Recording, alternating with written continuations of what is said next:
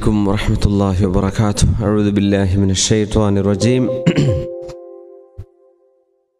بسم الله الرحمن الرحيم. الحمد لله نحمده ونستعينه ونؤمن به ونستغفره ونستهديه ونتوب إليه ونعوذ بالله من شرور أنفسنا ومن سيئات أعمالنا من يهده الله فلا مضل له ونستهديه ونتوب إليه ونعوذ بالله من شرور أنفسنا ومن سيئات أعمالنا من يهده الله فلا مضل له ومن يضلله فلا هادي له ونشهد أن لا إله إلا الله وحده لا شريك له ونشهد أن سيدنا ونبينا وحبيبنا محمد رسول الله صلى الله عليه وعلى آله وأصحابه وأتباعه وأعوانه ومن والاه.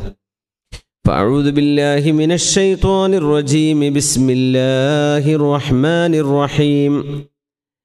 ذلك بأن الله هو الحق وأن ما يدعون من دونه هو الباطل وأن الله هو العلي الكبير. بارك الله لي ولكم بالقرآن العظيم ونفعني وإياكم بما فيه من الآيات والذكر الحكيم وعصمني وإياكم برحمته من الشيطان الرجيم. ബഹുമാന്യരായ മുഅ്മിനീങ്ങളെ, അല്ലാഹുവിൻ്റെ ഇസ്മുകളിൽ ഏറ്റവും ശ്രേഷ്ഠമായ മറ്റൊരു ഇസ്മാണ് നമ്മൾ ഇന്ന് പഠിക്കുന്നത് അൽ ഹഖ്. ثم ردوا إلى الله مولاهم الحق ألا له الحكم وهو أسرع الحاسبين. പരമസത്യമായവനായ അല്ലാഹു എന്നതാണ് ഈ ലോകത്തെ വാജിബുൽ വുജൂദായ അൽ ഹഖുൽ മുത്ലഖ്, പരമമായ സത്യം. ഹുനാലിക തബ്ലു കുല്ലു നഫ്സിൻ മാ അസ്ലഫത് وردوا إلى الله مولاهم الحق وضل عنهم ما كانوا يفترون.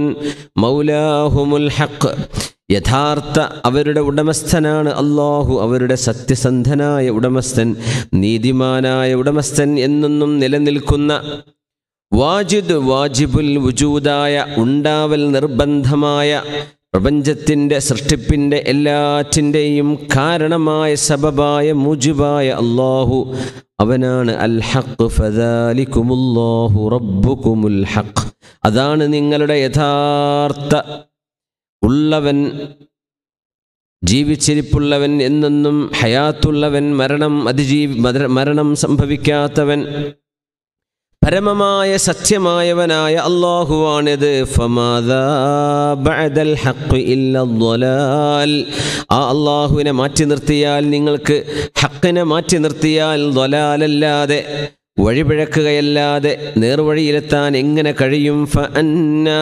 തുസ്റഫൂൻ.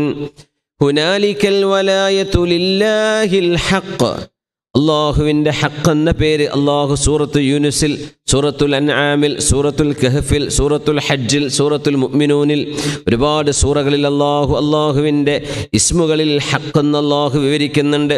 ഫതആല അല്ലാഹുൽ മലിക്കുൽ ഹഖ് ലാ ഇലാഹ ഇല്ലാ ഹുവ റബ്ബുൽ അർശിൽ കരീം.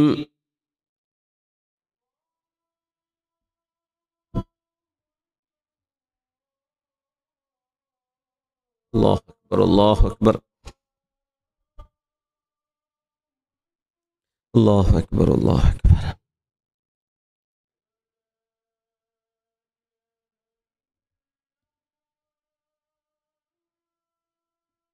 അഷ്ഹദു അൻ ലാ ഇലാഹ ഇല്ലല്ലാഹ്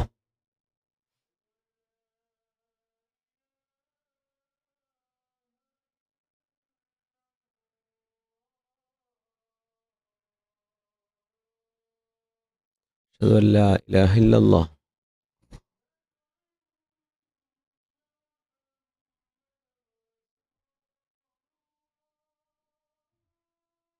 أشهد أن محمد رسول الله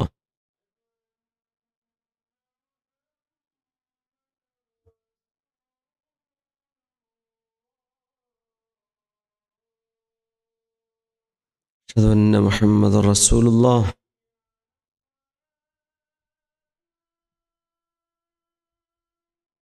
لا حول ولا قوة إلا بالله العظيم.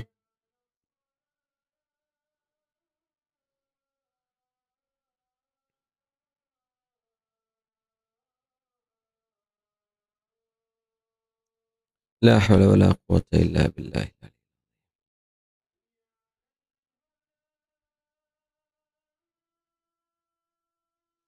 لا حول ولا قوة إلا بالله العلي العظيم.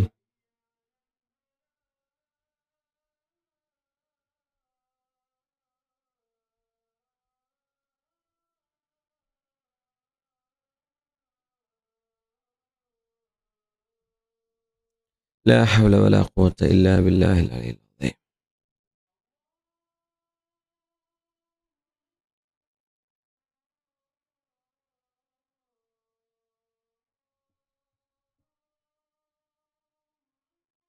الله أكبر الله أكبر.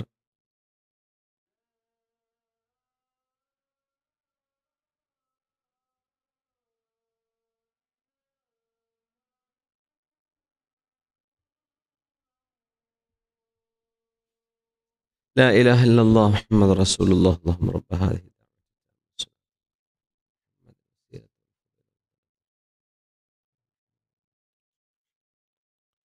إنك لا تخلف الميعاد. അള്ളാഹുവിൻ്റെ ഇസ്മുകളിൽപ്പെട്ട അൽ ഹഖ് എന്ന ഈ ഇസ്മ് ഏകദേശം 10 ആയത്തുകളിലായി അള്ളാഹു അവൻ്റെ ഇസ്മായി വിവരിച്ചിട്ടുണ്ട്. അള്ളാഹു ഹഖാൻ. എന്താണ് അതിൻ്റെ അർത്ഥം? ഹക്കിൻ്റെ വിവിധങ്ങളായ അർത്ഥങ്ങൾ ഒന്ന് ഭാഷാ പണ്ഡിതന്മാർ, അതുപോലെ ഉലമാ, പ്രത്യേകിച്ച് അള്ളാഹുവിൻ്റെ ഇസ്മുകൾ വിവരിക്കുന്ന ആലിമീങ്ങൾ എന്താണ് അതിനർത്ഥം കൊടുത്തിട്ടുള്ളത് എന്നൊക്കെ ഇൻഷാ അള്ളാഹ് വഴി നമുക്ക് ചർച്ച ചെയ്യാം. ഹബീബിൻ്റെ സ്വല്ലല്ലാഹു അലൈഹി വസല്ലം തങ്ങളുടെ ഹദീസിൽ അള്ളാഹുവിനെ സംബന്ധിച്ച് ഹഖ് എന്ന് നബി തങ്ങൾ പരിചയപ്പെടുത്തി. പിന്നെ ഒരുപാട് വിഷയങ്ങൾ അള്ളാഹുമായി ബന്ധപ്പെട്ടതെല്ലാം ഹഖാൻ. അള്ളാഹുവിൻ്റെ ദീൻ ഹഖാൻ എന്ന് പറഞ്ഞാൽ ഇത് പരമമായ സത്യമാണ്. അത് ബോധിക്കണമെങ്കിൽ ഒരു പിടി അറിവുകളുണ്ടെങ്കിലേ ഇത് ഹഖാണ് എന്നൊരു പക്ഷേ ബോധ്യപ്പെടുകയുള്ളൂ. പക്ഷേ അതിൻ്റെ തന്മയത്വം അത് ഹഖാൻ, ഇത് പരമമായ ഹഖാൻ. അതുകൊണ്ടാണ് this is the ultimate truth. നമുക്കെപ്പോഴും മനുഷ്യർക്കൊരു ഡിസിഷൻ, ഒരു വിഷയത്തിലും ഒരു കടുത്ത തീരുമാനം അല്ലെങ്കിൽ ഖണ്ഡിതമായ ഒരു അഭിപ്രായം എല്ലാ മനുഷ്യർക്കും ഒന്ന് എന്നൊരഭിപ്രായം ലോകത്തുണ്ടാവില്ല. നമ്മളങ്ങനെയാണ് പറയാ, ഉമ്മയെ തല്ലിയാലും 2 പക്ഷം എന്ന് പറയില്ലേ? ചിലർ മോശമല്ലേ ഉമ്മ, ചിലർ പറയാം ഉമ്മ അങ്ങനെയാണെന്ന് പറയും. അടി കിട്ടണമെന്നും പറയുന്ന മനുഷ്യന്മാരുണ്ടാവും, അടിച്ചത് മോശമായി എന്നും പറയുന്നവരുണ്ടാവും. മനുഷ്യർക്കൊന്നിലും ഖണ്ഡിതമായ തീരുമാനം എടുക്കാൻ പറ്റില്ല. അപ്പം എവിടെ നിന്നാണ് സത്യം എന്നത്, എവിടെ നിന്ന് കിട്ടും? ഇതൊരു ഫിലോസഫിയിലെ വലിയൊരു ചർച്ചയാണ്. എങ്ങനെ സത്യം എന്നത് എങ്ങനെ? ജർമ്മനിയിൽ ചില പഴമക്കാരായ അവിടുത്തുകാർ അവരുടെ ഗസ്റ്റ് വീട്ടിലേക്ക് വന്നാൽ അവരുടെ ഭാര്യയുടെ കൂടെ കിടക്കാൻ അനുവദിക്കുന്നു. അത് അവരുടെ ഒരു ആചാരം. ചില വിഭാഗങ്ങൾ അവിടെ, എല്ലാവരും ഒന്നല്ല, ജർമ്മൻകാരെല്ലാവരും അങ്ങനെയല്ല. പക്ഷേ അങ്ങനെ ഒരു ആചാരം അവിടെ ഉണ്ട്. അത് വളരെ മോശമാണെന്ന് ഇവർ പറയും. അവർ പറയും അതെന്താ കുഴപ്പമൊന്നും, ഗസ്റ്റ് അല്ലേ എന്ന് പറയും. കള്ളു കുടിക്കുക അത് വളരെ മോശമാണെന്ന് പറയുന്നവരുണ്ട്. ഇസ്ലാം നിശ്ചിതമായി അതിനെ വിമർശിക്കുന്ന മതമാണ്, അല്ലെങ്കിൽ പാടില്ലെന്ന് പറയുന്ന പക്ഷത്താണ്. പക്ഷെ അതിനെന്താ കുഴപ്പം എന്ന് ചോദിക്കുന്നവരുണ്ട്. ഇങ്ങനെ ആയിക്കൂടെ എന്ന് ചോദിക്കും. ഏതൊരു വിഷയത്തിലും നമ്മുടെയൊക്കെ നാട്ടിലേക്ക് പോയി സോഷ്യൽ മീഡിയയൊക്കെ പ്രശ്നം അതാണ്. ഒരാൾക്ക് ഇഷ്ടപ്പെടുന്ന മറ്റൊരാൾക്ക് ഇഷ്ടപ്പെടില്ല, ഒരാൾക്ക് വെറുക്കുന്നത് മറ്റൊരാൾക്ക് ഇഷ്ടമായിരിക്കും. ഇങ്ങനെ മനുഷ്യൻ്റെ ചിന്തകൾ, മനുഷ്യൻ്റെ അഭിരുചി വ്യത്യസ്തമാണ്. ആരിവിടെ ഖണ്ഡിതമായി ഇത് ഹഖാൻ, ഇത് സത്യമാണ്, ഇത് അസത്യമാണ്, ഇത് ആര് പറയും? അത് സൃഷ്ടാവായ അള്ളാഹു പറയണം. ആരാണോ നമ്മളെ പടച്ചത്, നമ്മുടെ ഓപ്പറേഷൻ മാനുവൽ ആരാണോ ഉണ്ടാക്കി തന്നത്? ഒരു മെഷീനിൽ ഓപ്പറേഷൻ മാനുവൽ ഉണ്ടാവുമല്ലോ, പ്രൊഡ്യൂസർ, അതിൻ്റെ മാനുഫാക്ചറർ ഒരു ഓപ്പറേഷൻ മാനുവൽ ഉണ്ടാക്കി തരും. ഇതെങ്ങനെയാണ് വർക്ക് ചെയ്യേണ്ടത്, മനുഷ്യൻ എന്ന ഈ സൃഷ്ടിപ്പിനെ എങ്ങനെ ഓപ്പറേറ്റ് ചെയ്യണം, ഇതിന് അള്ളാഹു തന്ന മാനുവലാണ് വഹി. അതാണ് അമ്പിയാക്കന്മാർ, അവരാണ് അതിൻ്റെ പ്രചാരകർ, അവരാണത് പഠിപ്പിച്ചു തരിക, അവരാണ് അതിൻ്റെ ഓപ്പറേഷൻ മാനുവൽ വിശദീകരിച്ചു തരിക, അവർ പ്രാക്ടിക്കലി കാണിച്ചു തരും. അതുകൊണ്ട് ഖുർആനും ഹദീസും റബ്ബാനിയായ വഹി, ഡിവൈൻ റെവലേഷൻ, അള്ളാഹുവിൻ്റെതായി നമുക്ക് ലഭിക്കുന്ന അറിവുകൾ, അമ്പിയാക്കന്മാർക്കാവട്ടെ അള്ളാഹുവിൻ്റെ മുൽഹമീങ്ങളായ ഔലിയാക്കൾക്കായിരിക്കട്ടെ, വിശുദ്ധമായ ഗ്രന്ഥങ്ങളിൽ വരുന്നതാവട്ടെ, ഇത് അൾട്ടിമേറ്റ് ട്രൂത്താണ് എന്ന് അള്ളാഹുവിൻ്റെ ദീൻ പഠിപ്പിക്കും. This cannot be ഓവർടേൺഡ്. ഇതിനെ ഒരിക്കലും നമ്മൾ മറികടക്കുകയോ അതിനെ മനസ്സിലാക്കാതെ പോവുകയോ ആ പരമമായ സത്യമല്ലെന്ന് വാദിക്കുകയോ ചെയ്യുന്നത് സത്യത്തിൽ അബദ്ധമാണ്, തെറ്റാണ്, കുറ്റകരമാണ് എന്നാണ് ഇസ്ലാം പറയാം. അല്ലാഹു അൽ ഹഖാൻ. മനുഷ്യർ ഒരുപാട് ചിന്തകൾ പരീക്ഷിച്ചു പോകുന്ന ലോകമാണ്. ഒരുപാട് പുതിയ ഇസങ്ങൾ വരും, പുതിയ പുതിയ ചിന്താധാരകൾ വരും, പുതിയ നേതാക്കന്മാർ വരും, പുതിയ ചിന്താഗതികളും പുതിയ ഇസങ്ങളും അഭിപ്രായങ്ങളും ഒക്കെ വരും. അവരുടെ മരണത്തോടുകൂടെ അത് തിരുത്തപ്പെടും, അയാളുടേത് വീണ്ടും തിരുത്തപ്പെടും. പക്ഷെ തിരുത്തപ്പെടാതെ കിടക്കുന്ന പരമമായ ഒരു സത്യമുണ്ടെങ്കിൽ അത് വിശുദ്ധ ഖുർആനാണ്. അത് തിരുനബിയുടെ വചനങ്ങളാണ് സ്വല്ലല്ലാഹു അലൈഹി വസല്ലം. അതുകൊണ്ടാണ് അല്ലാഹു ഹുവൽ ഹഖ്, ഒരിക്കലും പിഴക്കില്ല. അതുകൊണ്ടാണ് നമ്മൾ വിശുദ്ധ ഖുർആനെ പരിശോധിക്കുമ്പോൾ ഒരുപക്ഷെ സയൻസും ഖുർആനും എന്ന വിഷയം വളരെ ഡേഞ്ചറാണ് സംഭവം. കാരണം സയൻസിൽ ഒരു എസ്റ്റാബ്ലിഷ്ഡ് ഫാക്റ്റിനെ കുറിച്ചല്ല നമ്മൾ പറയുന്നതെങ്കിൽ അപകടം വരും. ഖുർആൻ ഒരിക്കലും പഴക്കില്ല.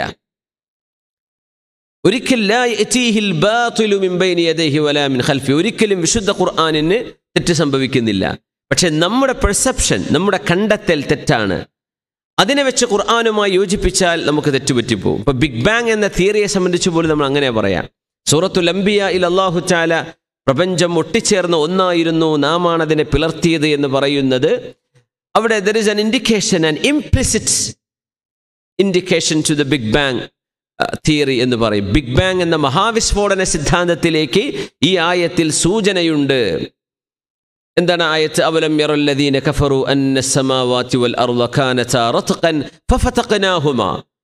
Do not the disbelievers see that the heavens and the earth were all joined together, then we split them asunder. അഫലാ യുഅ്മിനൂൻ. Don't they believe? ദൈവനിഷേധികൾ കാണുന്നില്ലയോ പ്രപഞ്ചവും പ്രപഞ്ചത്തിലെ സർവ്വതും ഒട്ടിച്ചേർന്ന ഒന്നായിരുന്നുവെന്നും അതിനെ നാമാണ് പിളർത്തിയതെന്നും. വജഅൽനാ മിനൽ മാഇ കുല്ല ഷൈഇൻ high. Every living thing has been created from water. എല്ലാ ജീവനുള്ള വസ്തുക്കളെയും നാം സൃഷ്ടിച്ചത് വെള്ളത്തിൽ നിന്നാണ്. ഇതൊന്നും നിങ്ങൾ കാണുന്നില്ലേ എന്ന് ചോദിച്ച് അഫലാ യുഅ്മിനൂൻ, അവർക്ക് അല്ലാഹുവിൽ വിശ്വസിക്കാൻ പറ്റുന്നില്ലേ? ഇതൊരു ഭയങ്കര ചോദ്യമാണ്. പക്ഷേ ബിഗ് ബാങ് തിയറി സത്യമാണെന്ന് തെളിഞ്ഞാൽ ഇതതിന് തെളിവാണ്. പക്ഷെ big bang is A theory, it's not A facts. മനുഷ്യന്റെ ഒരു ഊഹമാണ്, സങ്കല്പമാണ്, ഒരു തിയറിയാണ്. സത്യമാവാം, അല്ലാതിരിക്കാം. അതിനുപോലും കൗണ്ടർ ആർഗ്യുമെന്റ് ഉണ്ട്. അങ്ങനെയല്ല പ്രപഞ്ചം ഉണ്ടായത് എന്ന് പറയുന്ന സയന്റിസ്റ്റുകളുണ്ട്. അതുകൊണ്ട് സയൻസിൽ എന്താണോ സ്ഥാപിതമായി തെളിയിക്കപ്പെട്ടത് അത്തരം ഒരു സംഭവം വിശുദ്ധ ഖുർആനുമായി കമ്പയർ ചെയ്ത് നോക്കിയാൽ നമുക്കത് വ്യക്തമായി മനസ്സിലാവും. അല്ലെങ്കിൽ നമുക്ക് തെറ്റുപറ്റും, ഖുർആന് തെറ്റുപറ്റൂല. അങ്ങനെയാണ് അലാമ അലം, എൻ്റെ അറിവനുസരിച്ച്, ഞങ്ങൾക്ക് മനസ്സിലായതനുസരിച്ച് ഇങ്ങനെ തോന്നുന്നു എന്നേ സയൻസുമായി ബന്ധപ്പെടുമ്പോൾ പറയാൻ കഴിയുള്ളൂ. ഖണ്ഡിതമായി ഇത് തന്നെയാണെന്ന് പറയാൻ കഴിയില്ല. കാരണം ഒരുപക്ഷെ big bang, if that theory is ഡിസ്പ്രൂവ്ഡ്, അത് ഒരു സയന്റിസ്റ്റ് വന്നിട്ട് മറ്റൊരു ഗവേഷണം നടന്നതിൻ്റെ പേരിൽ ഒരു ഗവേഷണത്തിൻ്റെ അടിസ്ഥാനത്തിൽ മഹാവിസ്ഫോടന സിദ്ധാന്തം ശരിയല്ല എന്ന് പറയുകയാണെങ്കിൽ ഈ ആയത്തിൻ്റെ അർത്ഥങ്ങൾ വേറെയുമുണ്ട്. ഖുർആന്റെ ആയത്തിൻ്റെ പ്രത്യേകത അതാണ്, multiple meanings without contradiction one another. ഇത് അറബ് ഭാഷയുടെ ഒരു പ്രത്യേകതയാണ്. അറബ് ഭാഷ ശരിക്കും പഠിക്കുമ്പോഴാണ് അത് ശരിക്കും നമുക്ക് ബോധിക്കുകയുള്ളൂ. പരിഭാഷ വായിച്ചാൽ നമുക്ക് ഒരർത്ഥേ കിട്ടുള്ളൂ. പക്ഷെ ആ പരിഭാഷ ആയി വരുന്ന അർത്ഥത്തിന് വീണ്ടും അർത്ഥങ്ങളുണ്ട് ഈ അറബിയിൽ നമ്മളത് വായിക്കുമ്പോൾ. അള്ളാഹുവിൻ്റെ കലാം പരമമായ സത്യമാണ്. നമുക്ക് പിഴക്കും, പക്ഷെ അള്ളാഹുവിൻ്റെ കലാമിന് പിഴക്കൂല. അതുകൊണ്ട് നമുക്ക് പലപ്പോഴും വിശുദ്ധ ഖുർആനിൻ്റെ ആശയം വെളിപ്പെടാൻ സത്യസന്ധമായ കണ്ടുപിടുത്തങ്ങൾ തെളിയിക്കപ്പെടുന്നവരെ കാത്തിരിക്കേണ്ടി വരും. 7 ആകാശങ്ങൾ എന്ന് പറയുന്നത് അങ്ങനെയാണ്. ഇപ്പോഴും ഒരു സയൻസും കണ്ടെത്തിയിട്ടില്ല. നമ്മൾ കഴിഞ്ഞ ക്ലാസ്സിൽ പറഞ്ഞു 7 ആകാശങ്ങൾ. ഒരാകാശം എന്താന്ന് പോലും നമുക്ക് സയൻസിന് ഇതുവരെ കണ്ടെത്താൻ പറ്റിയിട്ടില്ല. 1-ാം ആകാശം എവിടെയാണ് അറിയില്ല എന്നാ. അതെവിടെയാണ്? പ്രപഞ്ചത്തിൻ്റെ നക്ഷത്രങ്ങളുടെയും അപ്പുറത്തുള്ള പ്രപഞ്ചത്തിൻ്റെ അതിർവരമ്പ് ഏതാണ്? ഇതുവരെ നമുക്ക് മനസ്സിലാക്കാൻ പറ്റിയില്ല. കോടിക്കണക്കിന് പ്രകാശവർഷങ്ങൾ അകലെയുള്ള നക്ഷത്രങ്ങളെ സംബന്ധിച്ച് നമ്മൾ ചർച്ച ചെയ്യുന്നുണ്ട്. പക്ഷെ 1-ാം ആകാശം നമുക്കറിയില്ല. ഖുർആൻ 7 ആകാശങ്ങളുണ്ടെന്ന് പറഞ്ഞു. സബ്അ സമാവാതിൻ തിബാഖ, ഒന്നിനു മീതെ മറ്റൊന്നായി, ഭൂമിയിൽ നിന്ന് ഒന്നിലേക്കുള്ള ദൂരം 1 നിന്ന് 2ലേക്ക് എന്ന് പറയുന്ന ഹദീസിന്റെ വിവരണം നമുക്കതറിയില്ല. അത് മേഘമാണ്, അല്ലെങ്കിൽ ട്രാൻസ്ഫോസ്ഫിയർ ആണ്, അയോണോസ്ഫിയർ ആണ്, ഇതൊന്നും നമുക്ക് പറയാൻ പറ്റില്ല. കാരണം അത് നമ്മുടെ ഭൂമിയുടെ അന്തരീക്ഷമാണ്. അള്ളാഹു 1-ാം ആകാശം എന്ന് പറയുന്നത് 1-ാം ആകാശത്തിന്റെ താഴെയാണ് നക്ഷത്രങ്ങളൊക്കെ വരുന്നത്. വലഖദ് സയ്യന്ന സമാഅ അദ്ദുന്യ ബിമസ്വാബിഹ. അതുകൊണ്ട് ആ ആയത്തിന് ഇപ്പം നമുക്ക് വിവരിക്കാൻ കഴിയില്ല. അത് അടുത്തൊരു തലമുറയിൽ സയൻസിന് കണ്ടെത്താൻ ഒരുപക്ഷെ അള്ളാഹു അവസരം കൊടുക്കുകയാണെങ്കിൽ ആ കാലക്കാർക്ക് മനസ്സിലാവും. നമുക്ക് മനസ്സിലാവാൻ ഒരുപാട് കണ്ടുപിടുത്തങ്ങൾ നമ്മുടെ മുമ്പിലുണ്ട്. ഇപ്പോൾ നമുക്കത്ര മതി, ധാരാളമാണ്. ഇനി വരുന്ന തലമുറക്ക് ഇനിയും പഠിക്കാനുണ്ട് ഖുർആനിൽ. അന്നപ്പോൾ 1-ാം ആകാശം പിടുത്തം കിട്ടും അവർക്ക്. 2 എവിടെയാണെന്ന് കണ്ടെത്താനുള്ള മെഷീനറീസ് അപ്പോൾ കണ്ടെത്തിയിരിക്കും. അതിൻ്റെ ആവശ്യമായ സാമഗ്രികൾ അന്ന് കണ്ടെത്താൻ അള്ളാഹു കഴിയും. ലതർകബുന്ന തബഖൻ അൻ തബഖ്, നമ്മൾ ഗ്രാജ്വലി നമ്മൾ അഡ്വാൻസ് ചെയ്യുന്ന ഖുർആൻ പറഞ്ഞു. ലതർകബുന്ന തബഖൻ അൻ തബഖ്, മെല്ലെ മെല്ലെ അങ്ങനെ പോകണം. കാരണം കട്ട സ്വിച്ചുള്ള ഫോണും നമ്മളിപ്പോൾ സ്മാർട്ട് ഫോണിലേക്ക് എത്തിയില്ലേ. ഇനി ഒരു കാലത്ത് ഈ ഫോണൊന്നും ആവില്ല. അന്ന് പറയുമ്പോൾ ഒല്ലോ പണ്ടൊക്കെ ഫോണെന്ന് പറഞ്ഞ ഒരു സംഭവമായിരുന്നു. ഇനി ഇതൊക്കെ മാറിയിട്ട് വേറെ എന്തോ ആയി വരും ചിലപ്പോൾ. അങ്ങനെയാണ് മെല്ലെ മെല്ലെയാണ് നമ്മൾ അഡ്വാൻസ് ചെയ്യുന്നത്. ലതർകബുന്ന തബഖൻ അൻ തബഖ്. അതുകൊണ്ട് ഖിയാമത്ത് നാൾ വരെ വരാൻ പോകുന്ന ആളുകൾക്ക് പഠിക്കാനുള്ളത് അള്ളാഹുവിൻ്റെ മുത്ലഖൻ ഹഖായ അള്ളാഹുവിൻ്റെ കിതാബിലുണ്ട്. യസ്തംബിതൂനഹു അല്ലദീന യഅലമൂന, അറിയുന്ന അറിവുള്ള ഇൽമുള്ള ആളുകൾ അത് ഖുർആനിൽ നിന്ന് മനസ്സിലാക്കിയെടുക്കും. അവർ ജനങ്ങൾക്ക് പറഞ്ഞു കൊടുക്കും. അവർക്കത് കൺവിൻസ്ഡ് ആയിരിക്കും, അവരത് ബോധിക്കാൻ കഴിയും. അതുകൊണ്ട് തെറ്റുപറ്റാത്ത പരമമായ സത്യം അൽ ഹഖ് ആയ അള്ളാഹു മാത്രമാണ്. അള്ളാഹുവിൻ്റെ കലാം ഹഖാൻ, അള്ളാഹുവിൻ്റെ റസൂൽ ഹഖാൻ. അള്ളാഹു നൽകുന്ന അറിവും പരമമായ സത്യമാണ്. അത് അങ്ങനെ വിശ്വസിക്കുകയും അതിനെ ഉൾക്കൊള്ളുകയും ചെയ്താൽ കാര്യം എളുപ്പമാണ്. പക്ഷേ അത് സത്യമാണോ എന്ന് സംശയിച്ചുകൊണ്ട് അതിനെ സമീപിക്കുകയും പിന്നീട് പരിശോധിക്കുകയും ചെയ്താൽ മനസ്സിലാവും. പക്ഷേ സമയമെടുക്കും, ഒരുപാട് സമയമെടുത്തേക്കും ചിലപ്പോൾ ചില ആളുകൾക്ക്. നേരെ മറിച്ച് അള്ളാഹു നിസ്കരിക്കാൻ പറഞ്ഞു, എൻ്റെ റബ്ബെന്നോട് പറഞ്ഞിരിക്കുന്നു, ഞാൻ നിസ്കരിക്കുകയാണ്. എനിക്കെൻ്റെ റസൂലിനെ ബോധ്യപ്പെട്ടു, എൻ്റെ ഖുർആൻ സത്യമാണെന്ന് എനിക്ക് ബോധ്യപ്പെട്ടു, ഞാൻ നിസ്കരിക്കുകയാണ്. അള്ളാഹുവിൻ്റെ കലാം ഞാൻ അനുസരിച്ചു. നേരെ മറിച്ച് അള്ളാഹുവിൻ്റെ കലാം സത്യമാണോ അല്ലയോ എന്ന സന്ദേഹവാദികളായി നിൽക്കുന്ന ആളുകൾക്ക് മറ്റൊരുപാട് പൂരകങ്ങൾ ആവശ്യമുണ്ട് ആ ഒരു പോയിന്റിലേക്ക് എത്താൻ. അതിനൊന്നും കുഴപ്പമില്ല, മനുഷ്യൻ പഠിച്ചോട്ടെ, പഠിക്കണം എന്നാ ഖുർആൻ പറയാം. നിങ്ങൾ അന്ധമായിട്ട് there is no leap of faith, നിങ്ങൾ വെറുതെ ജമ്പ് ചെയ്യൊന്നും വേണ്ട, പഠിച്ചിട്ട് തന്നെ മതി, ആലോചിച്ച് ബോധ്യപ്പെട്ടിട്ട് മതി. കോടിക്കണക്കിന് ആളുകൾക്ക് നൂറ്റാണ്ടുകളായി ബോധ്യപ്പെട്ടതും ഇന്നും ബോധ്യപ്പെട്ടുകൊണ്ടിരിക്കുന്നതുമായ പരമസത്യം ഒരു സാധുവിന് ബോധ്യപ്പെടാൻ ചിലപ്പം വർഷങ്ങളെടുത്തുനിന്ന് വരും. അതിനൊന്നും കുഴപ്പമില്ല, മനുഷ്യൻ പഠിച്ചോട്ടെ. V respect there doubts. അവരുടെ സംശയത്തിന് നമ്മൾ ബഹുമാനം കാണിക്കുന്നു, നമ്മൾ മനസ്സിലാക്കുന്നു. അതിനൊന്നും കുഴപ്പമില്ല. ഇതൊരിക്കലും അസത്യമല്ല, ഇത് സത്യം മാത്രമാണ്. റസൂലുള്ളാഹി സ്വല്ലല്ലാഹു അലൈഹി വസല്ലം തങ്ങൾ പാതിരാത്രിയിൽ നിസ്കരിക്കാൻ വേണ്ടി എഴുന്നേറ്റാൽ, സ്വഹീഹ് മുസ്ലിമിലുള്ള ഹദീസാണിത്, കാന യഖൂലു ഇദാ ഖാമ ഇല സ്വലാത്തി മിൻ ജൗഫിൽ ലൈൽ. മഹാനായ ഇബ്നു അബ്ബാസ് റളിയല്ലാഹു അൻഹു അല്ലാഹുവിൻ്റെ റസൂലിൽ നിന്ന് കേട്ടുപഠിച്ചത് കണ്ടുപഠിച്ചത്, നബി തങ്ങൾ പാതിരാവിലെ തഹജ്ജുദ് നിസ്കാരത്തിന് എഴുന്നേറ്റാൽ പറയും, അല്ലാഹുമ്മ അൻതൽ ഹഖ് വവഅദുകൽ ഹഖ് വഖൗലുകൽ ഹഖ് വലിഖാഉക ഹഖ് والجنة حق والنار حق والساعة حق اللهم لك أسلمت وبك آمنت وعليك توكلت وإليك أنبت وبك خاصمت وإليك حاكمت فاغفر لي ما قدمت وأخرت وأسررت وأعلنت أنت إلهي لا إله إلا أنت. ഈ ഹദീസിലാണ് അല്ലാഹുവിൻ്റെ അൽ ഹഖ് എന്ന ഇസ്മ ഈ ഹദീസിലാണ് വന്നിട്ടുള്ളത്. എന്താണ് നബി തങ്ങൾ പറയുന്നത് സ്വല്ലല്ലാഹു അലൈഹി വസല്ലം? പാതിരാത്രിയിൽ എല്ലാവരും കിടന്നുറങ്ങുമ്പോൾ അഷ്റഫുൽ ഖൽഖ് സ്വല്ലല്ലാഹു അലൈഹി വസല്ലം നിസ്കരിക്കാൻ വേണ്ടി എഴുന്നേൽക്കുകയാണ്. അല്ലാഹുമ്മ അൻതൽ ഹഖ്, അല്ലാഹുവേ നീ പരമമായ സത്യമാണ്, റബ്ബേ നീയാണ് പരമമായ സത്യം, നിന്റെ ഉണ്മയും നിന്റെ ദാത്തും നിന്റെ കലാമും എല്ലാം പരമമായ സത്യമാണ്. വവഅദുകൽ ഹഖ്, നീ തരുന്ന കരാറുകളും പരമമായ സത്യമാണ്. അള്ളാഹു എന്ത് നമുക്ക് നൽകുമെന്ന് വാഗ്ദത്തം ചെയ്തിട്ടുണ്ടോ അത് പരമമായ സത്യമാണ്, സംഭവിക്കുക തന്നെ ചെയ്യും. വഖൗലുകൽ ഹഖ്, റബ്ബേ നിന്റെ വാക്കുകൾ, നിന്റെ വചനം വിശുദ്ധ ഖുർആൻ പരമമായ സത്യമാണ്. വലിഖാഉക ഹഖ്, അല്ലാഹുവേ നിന്നെ കണ്ടുമുട്ടും എന്നതും പരമമായ സത്യമാണ്.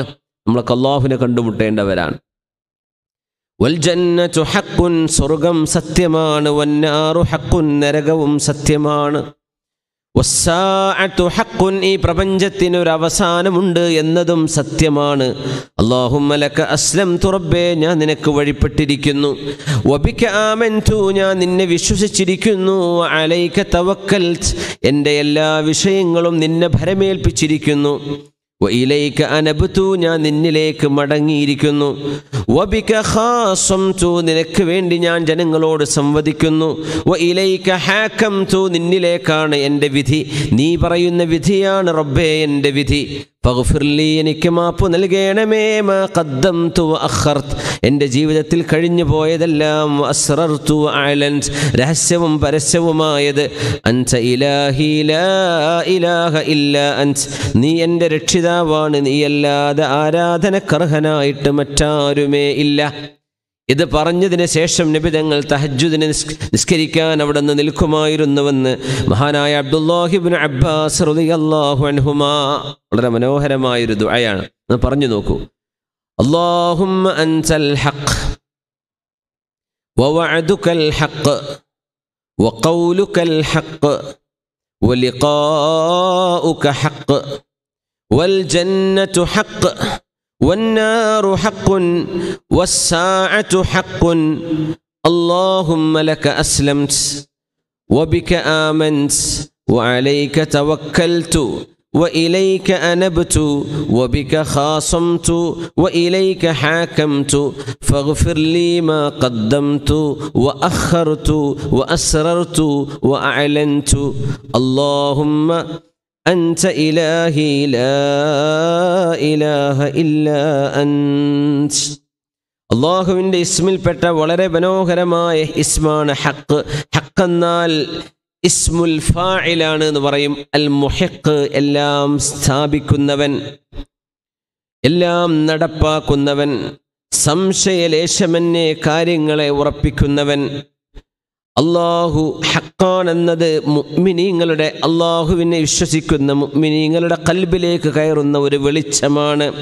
ഒരു മുസ്ലിമിന് പിന്നെ സംശയമില്ല, അള്ളാഹുവിൻ്റെ ഖുർആനിലെ ഒരു ഹർഫെങ്കിലും അള്ളാഹുവിൻ്റേതല്ല എന്ന് ഒരു മുസ്ലിമായ മനുഷ്യന് വിശ്വസിക്കാൻ കഴിയില്ല. അങ്ങനെ വന്നാൽ ആ നിമിഷം അവർ ഇസ്ലാം എന്ന് പുറത്തു പോകുമെന്നാണ്. ഒരു ഹർഫ്, ഓരോ അക്ഷരവും ഓരോ വാക്കും അള്ളാഹുവിൻ്റേതാണ്. അൽ ഹഖ് എന്ന് പറഞ്ഞാൽ അൽ മുതാബഖ വൽ മുവാഫഖ വസ്സബാത്ത് വഅദമു സവാൽ. ഹഖിൻ്റെ രണ്ടാമത്തെ അർത്ഥം നീങ്ങിപ്പോകാത്തത്, സ്ഥിരമായി നിൽക്കുന്നത്, യാഥാർത്ഥ്യത്തോട് യോജിക്കുന്നത്. ഇതിനാണ് ഹഖ് എന്ന് പറയുന്നത്. ഹഖ് എന്ന് പറഞ്ഞാൽ അൽ അദിൽ എന്നർത്ഥമുണ്ട്, നീതി. അനീതി ചെയ്യാതിരിക്കുക, അതിക്രമങ്ങൾ ചെയ്യാതിരിക്കുക, ആരുടെയും അവകാശങ്ങളെ ഹനിക്കാതിരിക്കുക, അതിനും ഹഖ് എന്ന് പറയും. അള്ളാഹു നീതിമാനാണ്. അൽ അദിൽ എന്നർത്ഥത്തിലും അൽ ഹഖ് എന്ന് വരും. നാലാമത്തേത് അൽ ഹഖ് എന്ന് പറഞ്ഞാൽ അൽ ഇഅ്തിഖാദ് ഫി ഷൈഇൽ മുതാബിഖി, ഏതൊരു കാര്യവും എങ്ങനെയാണോ ഉള്ളത് അതങ്ങനെ വിശ്വസിക്കുക. എന്തെങ്കിലും വിശ്വസിക്കലല്ല, ആരെങ്കിലും പറയുന്ന വേള, ആരെങ്കിലും അങ്ങനെ പറഞ്ഞു, ഒരാളങ്ങനെ പറഞ്ഞു കേട്ടു, ഒരു പുസ്തകം വായിച്ചു, 2 പുസ്തകം വായിച്ചു, 2 വേള കേട്ടു, അങ്ങനെയല്ല സംഭവം. ആധികാരികമായി പഠിക്കുകയും അറിയുകയും ചെയ്തതിന് ശേഷമാവണം നമ്മൾ ആരുടേത് വിശ്വസിക്കണം, ആരുടേത് കേൾക്കണം എന്ന് തീരുമാനിക്കേണ്ടത്. ജനങ്ങൾക്ക് തീരുമാനിക്കാനുള്ള അവകാശമുണ്ട്. അങ്ങനെയാണ്. കാരണം ഒരുപാട് കേൾക്കാൻ പറ്റും. ദീനിൻ്റെ പേരിൽ തന്നെ പണ്ഡിതന്മാരുടെ വേഷത്തിലുള്ളൊരു വേഷമില്ലാതെ പറയുന്നവരും, കോലം കെട്ടി പറയുന്നവരും, കോലം കെട്ടാതെ പറയുന്നവരും, അറിവുണ്ടായിട്ട് പറയുന്നവരും, അറിവില്ലാതെ പറയുന്നവരും ഒക്കെ ഉണ്ടാവും. നെറ്റിലങ്ങ് സെർച്ച് ചെയ്താൽ, യൂട്യൂബിലൊക്കെ ആയാലും അങ്ങനെ പോകൂലേ. പക്ഷെ ഹഖ് നമുക്ക് വിശ്വസിക്കാൻ പറ്റുള്ളൂ. സത്യം എവിടെയാണ്? ആധികാരികമായിട്ട് ആർക്ക് പറയാൻ കഴിയുന്നു? ആര് പറയുന്നു? ആര് പറയുന്നതാണ് യാഥാർത്ഥ്യം എന്ന് മനസ്സിലാക്കാനുള്ള ഒരു കോമൺ സെൻസ് ശ്രോതാക്കളായി നമുക്ക് വേണം. അല്ലെങ്കിൽ നമുക്ക് തെറ്റുപറ്റിപ്പോകും. നമ്മൾ വിശ്വസിക്കും അയാളെ, പക്ഷെ അയാൾ പറഞ്ഞത് സത്യമല്ല, അസത്യമാണ്. അങ്ങനെ ആയിപ്പോകരുത്. അതുകൊണ്ടാണ് നബി തങ്ങൾ ദുആ ഇറക്കാൻ പറഞ്ഞത്, അല്ലാഹുമ്മ അരിനൽ ഹഖ്ഖ ഹഖ്ഖൻ വർസുഖ്ന ഇത്തിബാഅഹ് വഅരിനൽ ബാതില ബാതിലൻ വർസുഖ്ന ഇജ്തിനാബഹ്. അല്ലാഹുവേ, അല്ലാഹുമ്മ അരിനൽ ഹഖ്ഖ ഹഖ്ഖൻ, സത്യത്തെ സത്യമായി ഞങ്ങൾക്ക് കാണിച്ചു തരണമേ, അത് ഞങ്ങൾക്ക് മനസ്സിലാക്കി തരാൻ കഴിയുന്നവരുടെ മുമ്പിലേക്ക് ഞങ്ങളെ എത്തിക്കണമേ. അതൊക്കെയാണ് അതിനർത്ഥം. അല്ലാഹുമ്മ അരിനൽ ഹഖ്ഖ ഹഖ്ഖൻ, അല്ലാഹുവേ സത്യം സത്യമായി ഞങ്ങളെ കാണിക്കുകയും വർസുഖ്ന ഇത്തിബാഅഹ്, അത് പിൻപറ്റാൻ ഞങ്ങൾക്ക് തൗഫീഖ് നൽകണേ. വഅരിനൽ ബാതില ബാതിലൻ, തെറ്റായത് അസത്യമായത് കൊള്ളരുതാത്തത് അത് അസത്യമായിട്ട് തന്നെ ഞങ്ങൾക്ക് അറിയിച്ചു തരണം. വർസുഖ്ന ഇജ്തിനാബഹ്, അത് ചെയ്യാതിരിക്കാൻ ഞങ്ങളെ സഹായിക്കുകയും ചെയ്യണമേ. അതുകൊണ്ട് ഹഖ് പറഞ്ഞാൽ ഉള്ളതിനെ ഉള്ളതുപോലെ വിശ്വസിക്കുകയും അറിയുകയും ചെയ്യുക. വിശുദ്ധ ഖുർആനിൽ ഹഖ് എന്ന കലിമത്തിന് ഇസ്ലാം എന്നർത്ഥം വന്നിട്ടുണ്ട്, യുക്തിചിന്ത എന്നർത്ഥത്തിൽ വന്നിട്ടുണ്ട്, ഹഖ് നീതി എന്നർത്ഥത്തിൽ വന്നിട്ടുണ്ട്, സത്യം, വഹ്യ്, ഖുർആന്, യാഥാർത്ഥ്യം, പരലോക ജീവിതം, അള്ളാഹുവിൻ്റെ വിധി പറയൽ, ഈ അർത്ഥത്തിലെല്ലാം ഹഖ് എന്ന വചനം വന്നിട്ടുണ്ട്. യൗമഇദിൻ യുവഫീഹിമുല്ലാഹു ദീനഹുമുൽ ഹഖ് വയഅലമൂന അന്നല്ലാഹ ഹുവൽ ഹഖുൽ മുബീൻ. അല്ലാഹു റബ്ബുൽ ഇസ്സത്തിനെ സംബന്ധിച്ച് ഹഖ് എന്ന് പറയുമ്പോൾ അതിനർത്ഥം മഹാനായ അല്ലാമ ഇബ്നു ജരീർ ത്വബരി റഹ്മത്തുള്ളാഹി അലൈഹി ഈ ആയത്തിനെ വറുദ്ദു ഇലല്ലാഹി മൗലാഹുമുൽ ഹഖ് എന്ന ആയത്തിനെ വിശദീകരിച്ചപ്പോൾ ബഹുമാനപ്പെട്ടവർ പറഞ്ഞു, അല്ലാഹു അന്നല്ലാഹ ഹുവ റബ്ബുഹും വമാലികുഹുമുൽ ഹഖ്, അല്ലാഹുവാണ് മനുഷ്യരുടെ ഉടമസ്ഥൻ. അൽ ഹഖ് ലാ ശക്ക ഫീ, ഒരു സംശയത്തിനും വകയില്ലാത്ത വിധം അവനാണ് ഉടമസ്ഥൻ. വറുഫിഅത്തിൽ ഹുജുബു വസാറൽ അംറു ഹഖ്, അല്ലാഹു സത്യമാണെന്നതിന് ഒരു മറയും ഇല്ല. അല്ലാഹുവിനെ മനസ്സിലാക്കാൻ ഒരു ബുദ്ധിമുട്ടുമില്ല. ഈ പ്രപഞ്ചത്തിൻ്റെ സൃഷ്ടാവ് വേണമെന്നറിയാൻ, അള്ളാഹുവാണ് ഇതിൻ്റെ സൃഷ്ടാവ് എന്ന് മനസ്സിലാക്കാൻ ഒരു ബുദ്ധിമുട്ടും ആർക്കുമില്ലല്ലോ. അത്ര പെട്ടെന്ന് ഒരാട്ടിടയൻ മുതൽ ഒരു വലിയ എഞ്ചിനീയർക്ക് വരെ, ഒരു സയൻറ്റിസ്റ്റിന് വരെ മനസ്സിലാക്കാൻ എളുപ്പമുള്ളൊരു വിഷയമാണിത്. പ്രപഞ്ചത്തിനൊരു സൃഷ്ടാവ് വേണം, ഇതുണ്ടാക്കിയ ഒരാൾ വേണം, അത് അള്ളാഹുവാണെന്ന് വിശുദ്ധ ദീൻ പഠിപ്പിക്കുമ്പോൾ നിങ്ങൾ എന്ത് പേരിട്ട് വെച്ചാലും എന്ത് പേര് വിളിച്ചാലും ഈ പ്രപഞ്ചത്തിൻ്റെ സൃഷ്ടാവിനാണ് എല്ലാ നല്ല പേരുകളും അർഹിക്കുന്നത്. വലില്ല അയ്യമ്മാ തദ്ഉ ഫലഹുൽ അസ്മാഉൽ ഹുസ്നാ. ഇസ്ലാം പ്രപഞ്ച സൃഷ്ടാവിനെ പഠിപ്പിച്ചത് അവൻ്റെ പേര് അല്ലാഹു എന്നാണ്. ആ റബ്ബിൻ്റെ വിശേഷണങ്ങൾ ഇന്നതൊക്കെയാണ്. അള്ളാഹുവിൻ്റെ 99 വിശേഷണങ്ങളും നമ്മൾ പഠിക്കുമ്പോൾ ഈ വിശേഷണങ്ങൾ ഉള്ളവനാവണം ഈ പ്രപഞ്ചം പടച്ചതെന്ന് ഏത് മതവിശ്വാസിക്കും മനസ്സിലാവും. കാരണം ഈ വിശേഷണങ്ങൾ ഇല്ലാത്ത ഒരു സൃഷ്ടാവിനെ നമ്മുടെ ലോജിക്ക് പോലും അംഗീകരിക്കില്ല. നമ്മുടെ റീസൺ, നമ്മുടെ ലോജിക് ഇതിന് പോലും അംഗീകരിക്കാൻ കഴിയില്ല. അതുകൊണ്ട് അള്ളാഹുവിൻ്റെ ഇസ്മുകളും അള്ളാഹുവിൻ്റെ വിശേഷണങ്ങളും അള്ളാഹു എന്ന പേരും അള്ളാഹുവിനെ കുറിച്ചുള്ള അറിവും ഏത് മനുഷ്യനും, മുസ്ലിം ആവട്ടെ അല്ലാതിരിക്കട്ടെ, ഉൾക്കൊള്ളാനും മനസ്സിലാക്കാനും ഇത്രമേൽ എളുപ്പമുള്ളൊരു വിഷയമാണ്. അതുകൊണ്ടാണ് അള്ളാഹു ചോദിക്കുന്നത്, അഫില്ലാഹി ശക്കുൻ ഫാത്തിരിസ് സമാവാതി വൽ അർള്, ആകാശഭൂമികളെ പ്രപഞ്ചങ്ങളെ മുഴുവനും പടച്ച ആ അള്ളാഹുവിൽ നിങ്ങൾക്ക് സംശയമോ? ഖുർആൻ ഡീൽ ചെയ്തത് അധികവും ബഹുദൈവ വിശ്വാസങ്ങൾക്കെതിരായിട്ടാണ്. ബഹുദൈവ ആരാധന, പടച്ചവനില്ല, തീരെയില്ല എന്ന് പറയാ. അങ്ങനെ മനുഷ്യന് പറയാൻ കഴിയുമോ? അള്ളാഹു പറയാ, അഫില്ലാഹി ശക്കുൻ ഫാത്തിരിസ് സമാവാതി, ഈ പ്രപഞ്ചം മുഴുവൻ ഉണ്ടാക്കിയ ഒരു പടച്ചവൻ ഇല്ല എന്ന് പറയേ എന്ന് അള്ളാഹു അത്ഭുതത്തോട് ചോദിക്കുന്നുണ്ട്. അഫില്ലാഹി ശക്ക്, പടച്ചവനുണ്ട് എന്ന് മക്കക്കാരും അംഗീകരിച്ചു. പക്ഷെ പടച്ചവൻ ഒറ്റയ്ക്ക് ഇത് മാനേജ് ചെയ്യാൻ കഴിയില്ല. അപ്പോൾ പിന്നെ വേറെയും കുറച്ച് ദൈവങ്ങൾ വേണം. ലാത്തയും ഉസ്സയും മനാത്തയും വദ്ദും സുവാവും യഊസും യഊഖും നസറും എന്നൊക്കെ പറഞ്ഞ കുറേ ദൈവങ്ങളുടെ പേരവർ കണ്ടെത്തി. അത് വേണ്ട, അള്ളാഹു ഒരുവനാണ്. ഖുൽ ഹുവല്ലാഹു അഹദ്. ഷിർക്കിനെ ഖുർആൻ തിരുത്തുകയാണ്, കുഫറിനെയും തിരുത്തിയിട്ടുണ്ട്. പക്ഷേ ദൈവനിഷേധം എന്ന് പറയുന്നത് അത് മനുഷ്യന്റെ ബുദ്ധിക്ക് തന്നെ നിരക്കാത്തതല്ലയോ? അങ്ങനെ ഖുർആൻ ഇതിനെ സമീപിക്കുന്നത്. അതുകൊണ്ട് അല്ലാഹു റബ്ബുൽ ഇസ്സത്ത് ഏതൊരാൾക്കും മനസ്സിലാക്കാൻ കഴിയുന്ന, എളുപ്പത്തിൽ അറിയാൻ കഴിയുന്നവനാണ്. അൽ ഹഖ്ഖു മാ ലാ യസ്ഉ ഇൻകാറുഹു എന്ന് ഭാഷാ പണ്ഡിതനായ അൽ ഖലീൽ രേഖപ്പെടുത്തി. അൽ ഹഖ്, ഹഖ് എന്ന് പറഞ്ഞാൽ മാ ലാ യസ്ഉ ഇൻകാറുഹു, ഒരിക്കലും നിഷേധിക്കാൻ കഴിയാത്തത്, ആർക്കും നിഷേധിക്കാൻ കഴിയില്ല. അല്ലാഹു ഹഖാണ്. ആ അള്ളാഹു എന്നതിന് പകരം നിങ്ങൾ എന്തെങ്കിലും പേര് വിളിച്ചോ, പക്ഷെ നല്ല പേരെ അള്ളാഹുവിന് അർഹിക്കുന്നുള്ളൂ. മുസ്ലിമീങ്ങൾ ഈ സ്രഷ്ടാവിനെ വിളിക്കുന്ന പേരാണ് അള്ളാഹു. ആ റബ്ബിന്റെ വിശേഷണങ്ങളാണ് നമ്മൾ പറയുന്നത്.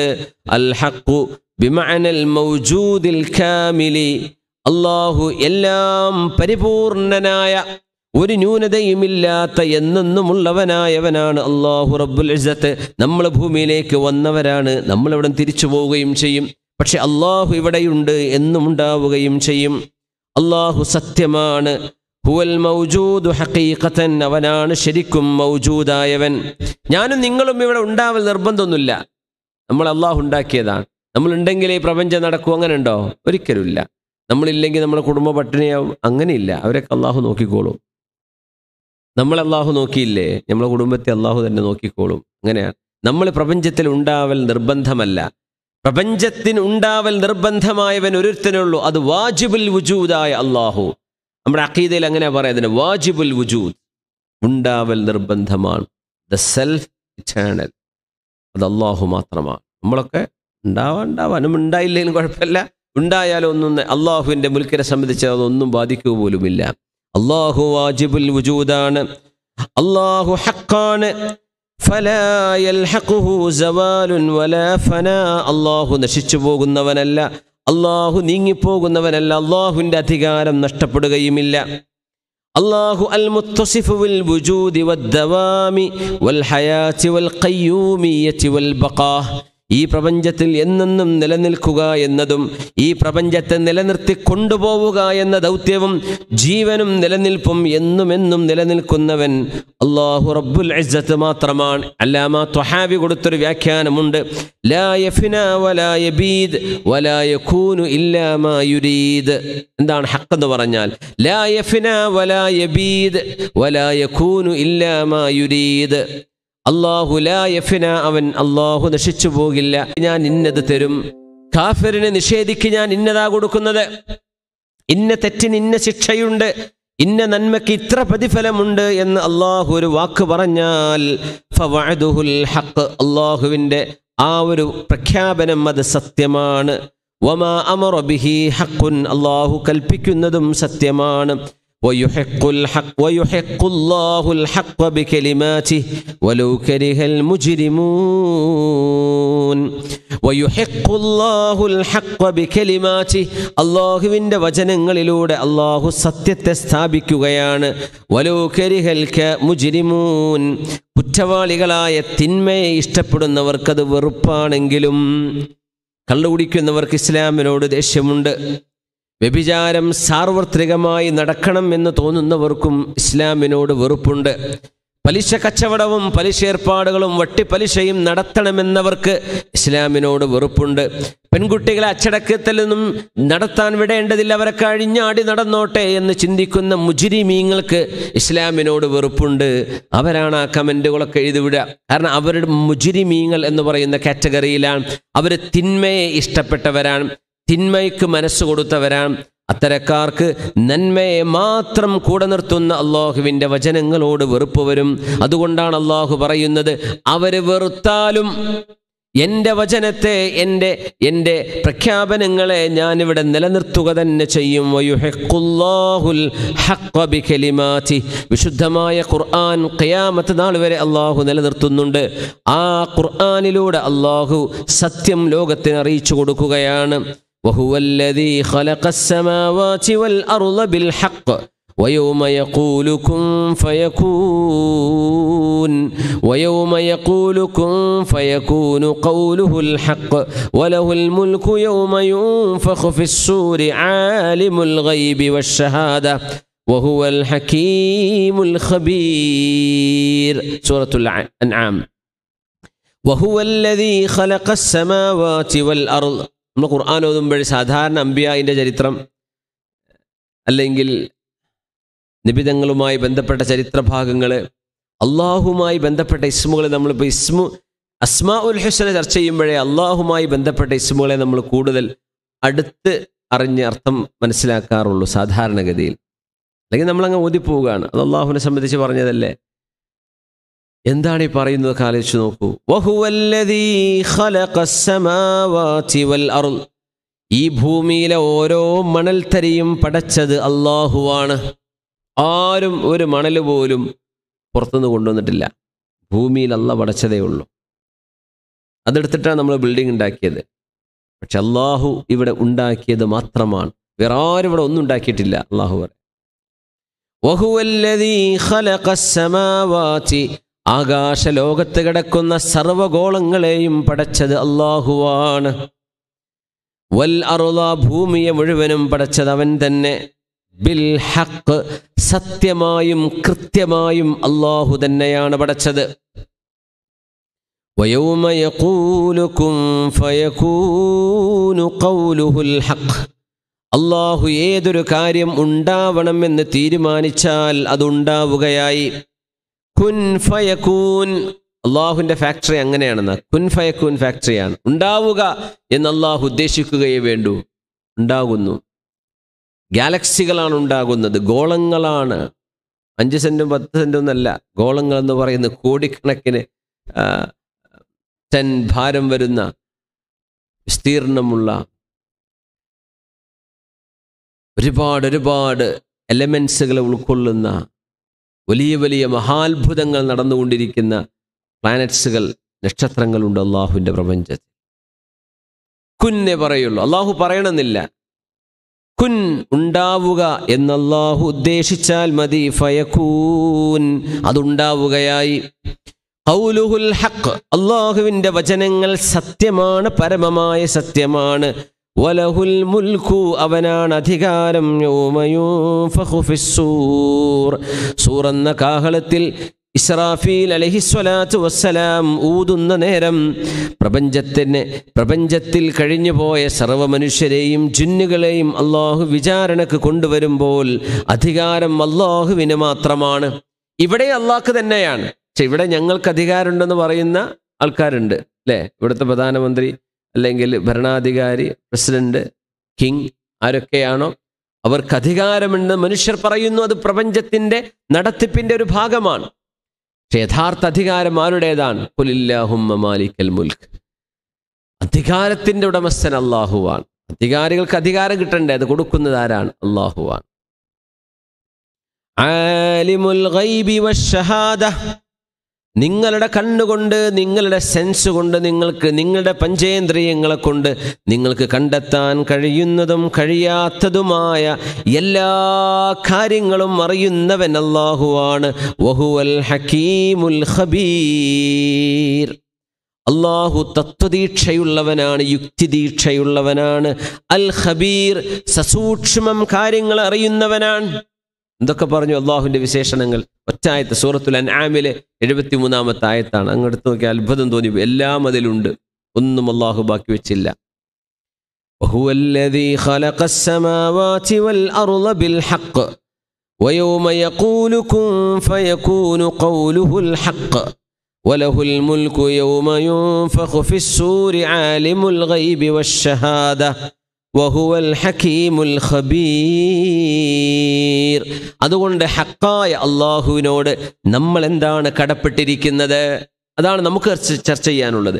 ഈ ഇസ്മുമായി നമുക്കെന്താണ് ബന്ധം? നമുക്ക് എങ്ങനെ ആ ഇസ്മിനെ നമ്മുടെ ജീവിതത്തിലേക്ക് കൊണ്ടുവരാം? ഇൻഷാ അള്ളാഹ് കുറച്ച് കാര്യങ്ങൾ നമ്മൾ ചർച്ച ചെയ്യുകയാണ്. ഒന്നാമതായി അറിവ് നേടണം. ആ അറിവ് ആഴത്തിലുള്ള അറിവായിരിക്കണം. അറിവ് നേടണം, നല്ല അറിവ് വേണം. ഒരു വേളന്ന് 2 വേളന്ന് കേട്ടുപോവുക, അങ്ങനെയല്ല. ഒരു പുസ്തകം വായിക്കുക, അത് തീർന്നു. ഏതെങ്കിലും ഒരു കോളേജ് 2 കൊല്ലം പഠിച്ചു, ഒന്നും ആയില്ല. ഇരുന്ന് പഠിച്ചാലേ അറിവ് ലഭിക്കുള്ളൂ. അറിവ് ലഭിക്കണമെങ്കിൽ ബാക്കിയെല്ലാം മാറ്റിവെച്ചിട്ട് വർഷങ്ങളോളം ഇൽമിന് വേണ്ടി നമ്മൾ കൊടുത്താലേ കുറച്ച് അവിടെ നിന്ന് കിട്ടുള്ളൂ. നമ്മുടെ പെട്ടെന്ന് ഒരു ഡിപ്ലോമ കോഴ്സ് പോലെ അതൊന്നും ദീനിൻ്റെ വിഷയത്തിൽ നടക്കില്ല. നിങ്ങൾ വല്ല BBA ഡിപ്ലോമ ഒക്കെ ചെയ്തോളി. പക്ഷേ എന്താ ബിസിനസ് ഡിപ്ലോമ ഒക്കെ ഉണ്ടാവില്ലേ, ഇതിലതൊന്നും പറ്റൂല. സമയമെടുക്കുന്ന ഒരുപാട് സമയം, റുസൂഖ് വേണം, സമയമെടുക്കണം. നമ്മൾ ഒരുപാട് വിഷമിക്കണം, പട്ടിണി കിടക്കേണ്ടി വരും, ഉറക്കൊഴിക്കേണ്ടി വരും. അങ്ങനെ അള്ളാഹുവിൻ്റെ ദീനുമായി ബന്ധപ്പെട്ട ആലിമീങ്ങളുമായി അവരുടെ കിതാബുകളുമായി നമ്മൾ ഇരുന്നാലാണ് കുറച്ച് കിട്ടുള്ളൂ. അത്ര കൊടുത്താലേ കുറച്ചേ കിട്ടുള്ളൂ. തീരെ കൊടുക്കാത്ത മടിയന്മാർക്ക് പിന്നെ എന്ത് കിട്ടാനാ? അതുകൊണ്ട് ആദ്യമായി അർറുസൂഖു ഫിൽ ഇൽമി, ഇൽമിലേക്ക് നമ്മൾ ആഴ്ന്നിറങ്ങണം. രണ്ടാമത്തേത് ഈമാനും യഖീനും നമുക്കുണ്ടാവണം. അള്ളാഹുവിൻ്റെ കലാമു ഹക്കാണെന്ന് ബോധ്യപ്പെട്ട് കഴിഞ്ഞാൽ പിന്നെ ആ ഹക്കിനെ, പരമമായ സത്യത്തെ നമ്മൾ അന്ധമായിട്ട് തന്നെയാണ് വിശ്വസിക്കുന്നത്. പരമമായ സത്യം എന്ന് ബോധ്യപ്പെട്ട് കഴിഞ്ഞാൽ പിന്നെ അവിടെ ആലോചിക്കേണ്ട കാര്യമില്ലല്ലോ. പരമമായ സത്യത്തെ നമ്മൾ ശരിക്കും മനസ്സുറച്ചുകൊണ്ട് വിശ്വസിക്കുകയും ഉൾക്കൊള്ളുകയും ചെയ്യണം.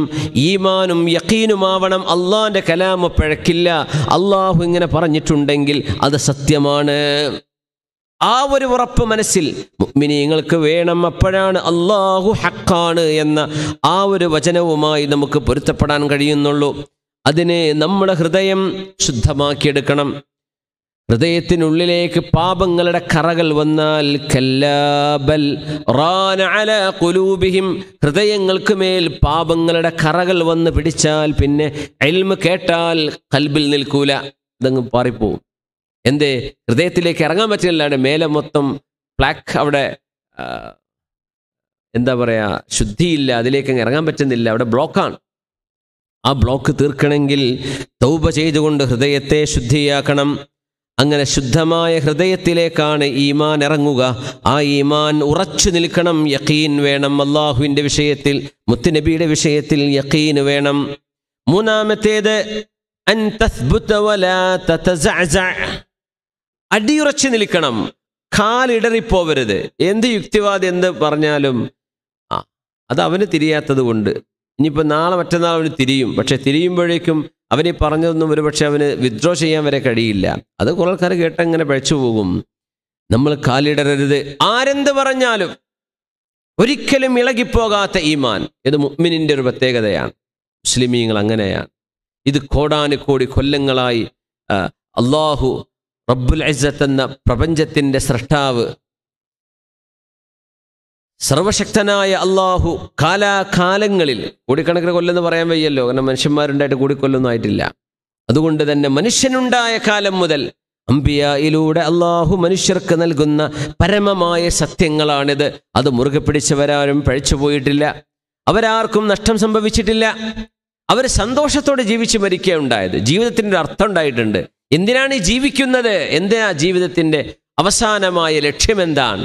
അത് മുഅ്മിനീങ്ങൾക്ക് ആസ്വദിക്കാൻ പറ്റിയിട്ടുണ്ട്. അല്ലാത്തവരൊക്കെ അന്വേഷിച്ച് മതിവരാതെ ഭൂമിയോട് യാത്ര പറയുകയാണ് ഉണ്ടായത്. മുഅ്മിനീങ്ങളൊക്കെ യാത്ര പറഞ്ഞ് സന്തോഷത്തോടു കൂടെയാണ്, അല്ലേ? ഗദൻ നൽഖൽ അഹിബ്ബ മുഹമ്മദൻ വസുഹ്ബ, അങ്ങനെയല്ലേ മുഅ്മിനീങ്ങളൊക്കെ യാത്ര പറഞ്ഞത്. അല്ലാഹു തആല പറയുന്നുണ്ട്, വലൗ അന്നഹും ഫഅലൂ മാ യുഅദൂന ബിഹി ലകാന ഖൈറൻ ലഹും വഅശദ്ദ തത്ബീതാ. കാലുറക്കണമെങ്കിൽ എന്ത് വേണം? നമ്മൾ കേൾക്കണം, ആലിമീങ്ങളെ കേൾക്കണം. വലൗ അന്നഹും ഫഅലൂ മാ യുഅദൂന ബിഹി, എന്താണോ അവരോട് സാരോപദേശം നൽകപ്പെടുന്നത് അതവർ കേൾക്കുകയും അനുസരിക്കുകയും ചെയ്തിരുന്നുവെങ്കിൽ ലകാന ഖൈറൻ ലഹും, അതവർക്ക് ഖൈറാവുകയും വഅശദ്ദ തത്ബീതാ, അവർക്ക് കാലുറച്ചു നിൽക്കാൻ അവരെ സഹായിക്കുകയും ചെയ്യുമായിരുന്നു. നമുക്കെല്ലാവർക്കും ഈ കിതാബ് ഓതാൻ സമയമില്ല. നിങ്ങളൊക്കെ ജോലിക്ക് പോകുന്ന ആൾക്കാരാണ്, ഞാനും ജോലിക്ക് പോകുന്ന ആളാണ്, നിങ്ങൾക്കൊക്കെ ജോലിയുണ്ട്. നിങ്ങളുടെ ജോലി ഇൽമുമായി ബന്ധപ്പെട്ട ജോലി ആയിക്കോളണമെന്നില്ല, അല്ലേ? നമ്മൾ അക്കൗണ്ട്സോ അഡ്മിനിസ്ട്രേഷനോ പല കാര്യങ്ങളും ചെയ്യുന്നവരാണ്. അപ്പം നമുക്ക് കേൾക്കാനേ പറ്റുള്ളൂ. കേൾക്കുന്നത് അത് പഠിച്ച ആളുകൾ പറയുകയാണെന്ന് നിങ്ങൾക്ക് ബോധ്യപ്പെടുകയാണെന്നുണ്ടെങ്കിൽ എന്ത് ചെയ്യുക?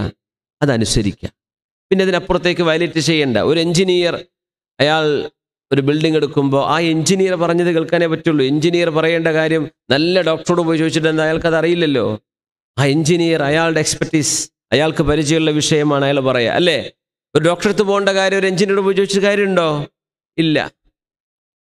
ഡ്രൈവിംഗ് എക്സ്പേർട്ടായ ഒരു ട്രെയിനറോട് ചോദിക്കേണ്ട ചോദ്യം നമ്മളൊരു ഒരു സൂപ്പർ മാർക്കറ്റിലെ നല്ലൊരു സൂപ്പർവൈസറോട് പോയി ചോദിച്ചിട്ട് കാര്യമുണ്ടോ? അയാൾക്കത് അറിയില്ല. ഓരോന്നിനും അതിൻ്റെ മാസ്റ്റേഴ്സ് ഉണ്ട്. ഓരോന്നും മാസ്റ്റർ ചെയ്ത ആളുകളുണ്ടായി, അല്ലേ? ഏതൊരു കാര്യത്തിലും ശരിക്കൊരു പരിചയം കിട്ടണമെങ്കിൽ മിനിമം 10,000 മണിക്കൂർ അതിന് ചെലവഴിക്കണം എന്നാണ്. 10,000 hours ചെലവഴിച്ചാൽ ഒരു വിഷയത്തിൽ മാസ്റ്ററാണെന്ന് പറയാൻ പറ്റുള്ളൂ. MA എന്ന് പറഞ്ഞാൽ മാസ്റ്റർ ഡിഗ്രി അല്ലേ? ശരിക്കും മാസ്റ്റർ ഡിഗ്രി എന്ന് പറയുന്ന സംഭവം കിട്ടണമെങ്കിൽ ആ വിഷയത്തിൽ മിനിമം 10,000 മണിക്കൂർ ചെലവഴിക്കണം. 10,000 മണിക്കൂർ എന്ന് പറഞ്ഞാൽ എത്ര ദിവസമാണെന്ന് ആരെങ്കിലും ഒന്ന് കാൽക്കുലേറ്റ് ചെയ്യുമോ? അല്ലാ, കുറച്ച് കിട്ടിയാൽ മതി. 10,000 മണിക്കൂർ, 10,000 hours.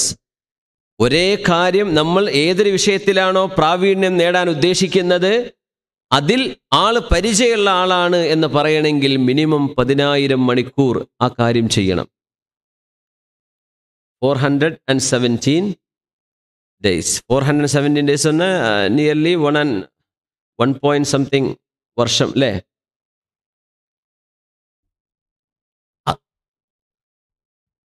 ഒരു വർഷവും ഒരു 2 മാസത്തിൽ താഴെ കണ്ടിന്യൂസ് ആയിട്ട് ചെയ്യണമെന്നല്ല. ആ ജോലി അങ്ങനെ കൃത്യമായിട്ട് അത്രയും മണിക്കൂറുകൾ നമ്മൾ ചെലവഴിക്കുമ്പോഴാണ്. ഒരു ദിവസത്തിൽ 2 മണിക്കൂർ ചെലവഴിച്ചു, അങ്ങനെ ഒരു കൊല്ലം കഴിഞ്ഞു, അതുകൊണ്ടൊന്നും കാര്യമില്ല. ഇത്രയും 400 ചില്ലറ ദിവസം നമ്മൾ എന്ത് ചെയ്യണം? ഈ സംഗതി പ്രാക്ടീസ് ചെയ്താലേ ഒരാൾക്കതിൽ മാസ്റ്ററായി എന്ന് പറയാൻ കഴിയുള്ളൂ. അതൊരു ഭയങ്കര വിഷയമാണ്. അതിലേക്ക് എത്തുന്നതിന് മുമ്പ് ഒരുപാട് വഴിപിഴക്കാം, ഒരുപാട് തെറ്റുകൾ സംഭവിക്കാം, ഒരുപാട് പിഴവുകൾ സംഭവിക്കാം. മാസ്റ്ററായി കഴിഞ്ഞാൽ അതിൽ കിട്ടുന്നൊരു അവഗാഹമുണ്ട്, ഒരു ഉൾക്കാഴ്ചയുണ്ട്. അവർ ചെയ്യുന്ന സജഷൻസ് അത് മീനിങ് ഫുൾ ആയിരിക്കും, പ്രാക്ടിക്കൽ ആയിരിക്കും, സ്മാർട്ടായിരിക്കും. സുബ്ഹാനല്ലാഹ്. യാ അയ്യുഹല്ലദീന ആമനൂ إذا لقيتم فئة فاثبتوا واذكروا الله كثيرا لعلكم تفلحون. അതുകൊണ്ട് അടിയുറച്ചു നിൽക്കാം, കാലിടരരുത്. അള്ളാഹുവിൻ്റെ വിഷയത്തിൽ പരിചയസമ്പന്നരായ അറിവുള്ള ആളുകൾ പറയുന്നത് ലൗ അന്നഹും ഫഅലൂ മാ യുഅദൂന ബിഹി, നമ്മളോട് വഅദ് പറയപ്പെടുന്ന വിഷയങ്ങൾ നമ്മൾ ചെയ്യുകയായിരുന്നുവെങ്കിൽ ലകാന ഖൈറൻ ലഹും വഅശദ്ദ തസ്ബീതാ, അത് നമുക്ക് കാലുറച്ചു നിൽക്കാനും നമുക്ക് ഇടറലില്ലാതെ കാലിടറിപ്പോവാതെ ഉറച്ചു നിൽക്കാനും അത് നമുക്ക് നന്മയായും ഭവിക്കുമായിരുന്നു. അല്ലാഹു സൂറത്തുൻ നിസായിൽ പറയാണ്.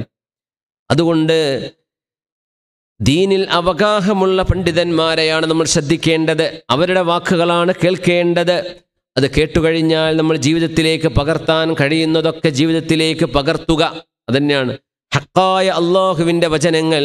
നമുക്ക് കേൾക്കുമ്പോൾ അതനുസരിക്കാനും പ്രവൃത്തിപഥത്തിൽ കൊണ്ടുവരാനും സാധിക്കുകയാണെങ്കിൽ അള്ളാഹുവിൻ്റെ ഇസ്മിൽപ്പെട്ട ഹക്ക് എന്ന ഇസ്മിനോട് നമുക്ക് ചെയ്യാൻ കഴിയുന്ന ഒരു ഖിദ്മത്ത് അതാണ്. നാലാമത്തേത്, അള്ളാഹു ഹക്കാണെങ്കിൽ ഹക്കിന് നീതി എന്നർത്ഥമുണ്ട്. നമ്മൾ നീതി പാലിക്കണം. അള്ളാഹു പറയുന്ന ഖുദ്സിയായ ഹദീസുണ്ട്, യാ ഇബാദി ഇന്നി ഹറംതുൽ ളുൽമ അലാ നഫ്സി വജഅൽതുഹു ബൈനകും മുഹറമൻ ഫലാ തദാലമൂ. എൻ്റെ അടിമകളെ, ഞാൻ നിങ്ങളുടെ ഉടമസ്ഥനാണ്, നിങ്ങൾ എൻ്റെ അടിമകളാണ്. എന്നാൽ ഞാൻ നിങ്ങളോട് പറയാം, ഞാൻ ഉടമയും നിങ്ങൾ എൻ്റെ അടിമയുമാണ്. ഇന്നി ഹറംതുൽ ളുൽമ അലാ നഫ്സി, ഞാൻ ഒരിക്കലും ളുൽമ ചെയ്യില്ല എന്ന് തീരുമാനിച്ചിട്ടുണ്ട്. ളുൽമ എനിക്ക് ഞാൻ ഹറാമാക്കിയിട്ടുണ്ട്. അള്ളാഹു പറയാം, അള്ളാഹ്ക്ക് അതിൻ്റെ ആവശ്യമൊന്നുമില്ല. ളുൽമ എനിക്ക് ഹറാമാക്കിയിട്ടുണ്ട്. അനർഹമായത്, അർഹിക്കാത്തത്, ഒരാളുടെ അവകാശം ഹനിക്കുകയോ കൊടുക്കാതിരിക്കുകയോ ചെയ്യുന്ന ഇതൊന്നും ഞാൻ ചെയ്യൂല. വജഅൽതുഹു ബൈനകും മുഹറമാ, അതുകൊണ്ട് നിങ്ങൾക്കിടയിലും ഞാൻ ളുൽമ നിഷിദ്ധമാക്കിയിരിക്കുന്നു. നിങ്ങളും ളുൽമ ചെയ്യരുത്. ഒരു മനുഷ്യന് ജീവിക്കാനുള്ള അവകാശം ഉണ്ടല്ലോ. ഇപ്പം നമ്മുടെ കൂടെ ഒരാൾ ജോലി ചെയ്യാൻ, നമ്മൾ അയാളുടെ എംപ്ലോയറാണ്. നമുക്ക് അല്ലാഹു അയാൾക്ക് ജോലി കൊടുക്കാനുള്ള കഴിവ് തന്നു. അയാൾ നമുക്ക് വേണ്ടി ജോലി ചെയ്യാണ്. ഈ ചെയ്യുന്ന മനുഷ്യന് എംപ്ലോയർ ആവാൻ പറ്റുമല്ലോ? പറ്റൂലേ? അവൻ പറയാൻ ഞാൻ മതിയാക്കി പോവാൻ,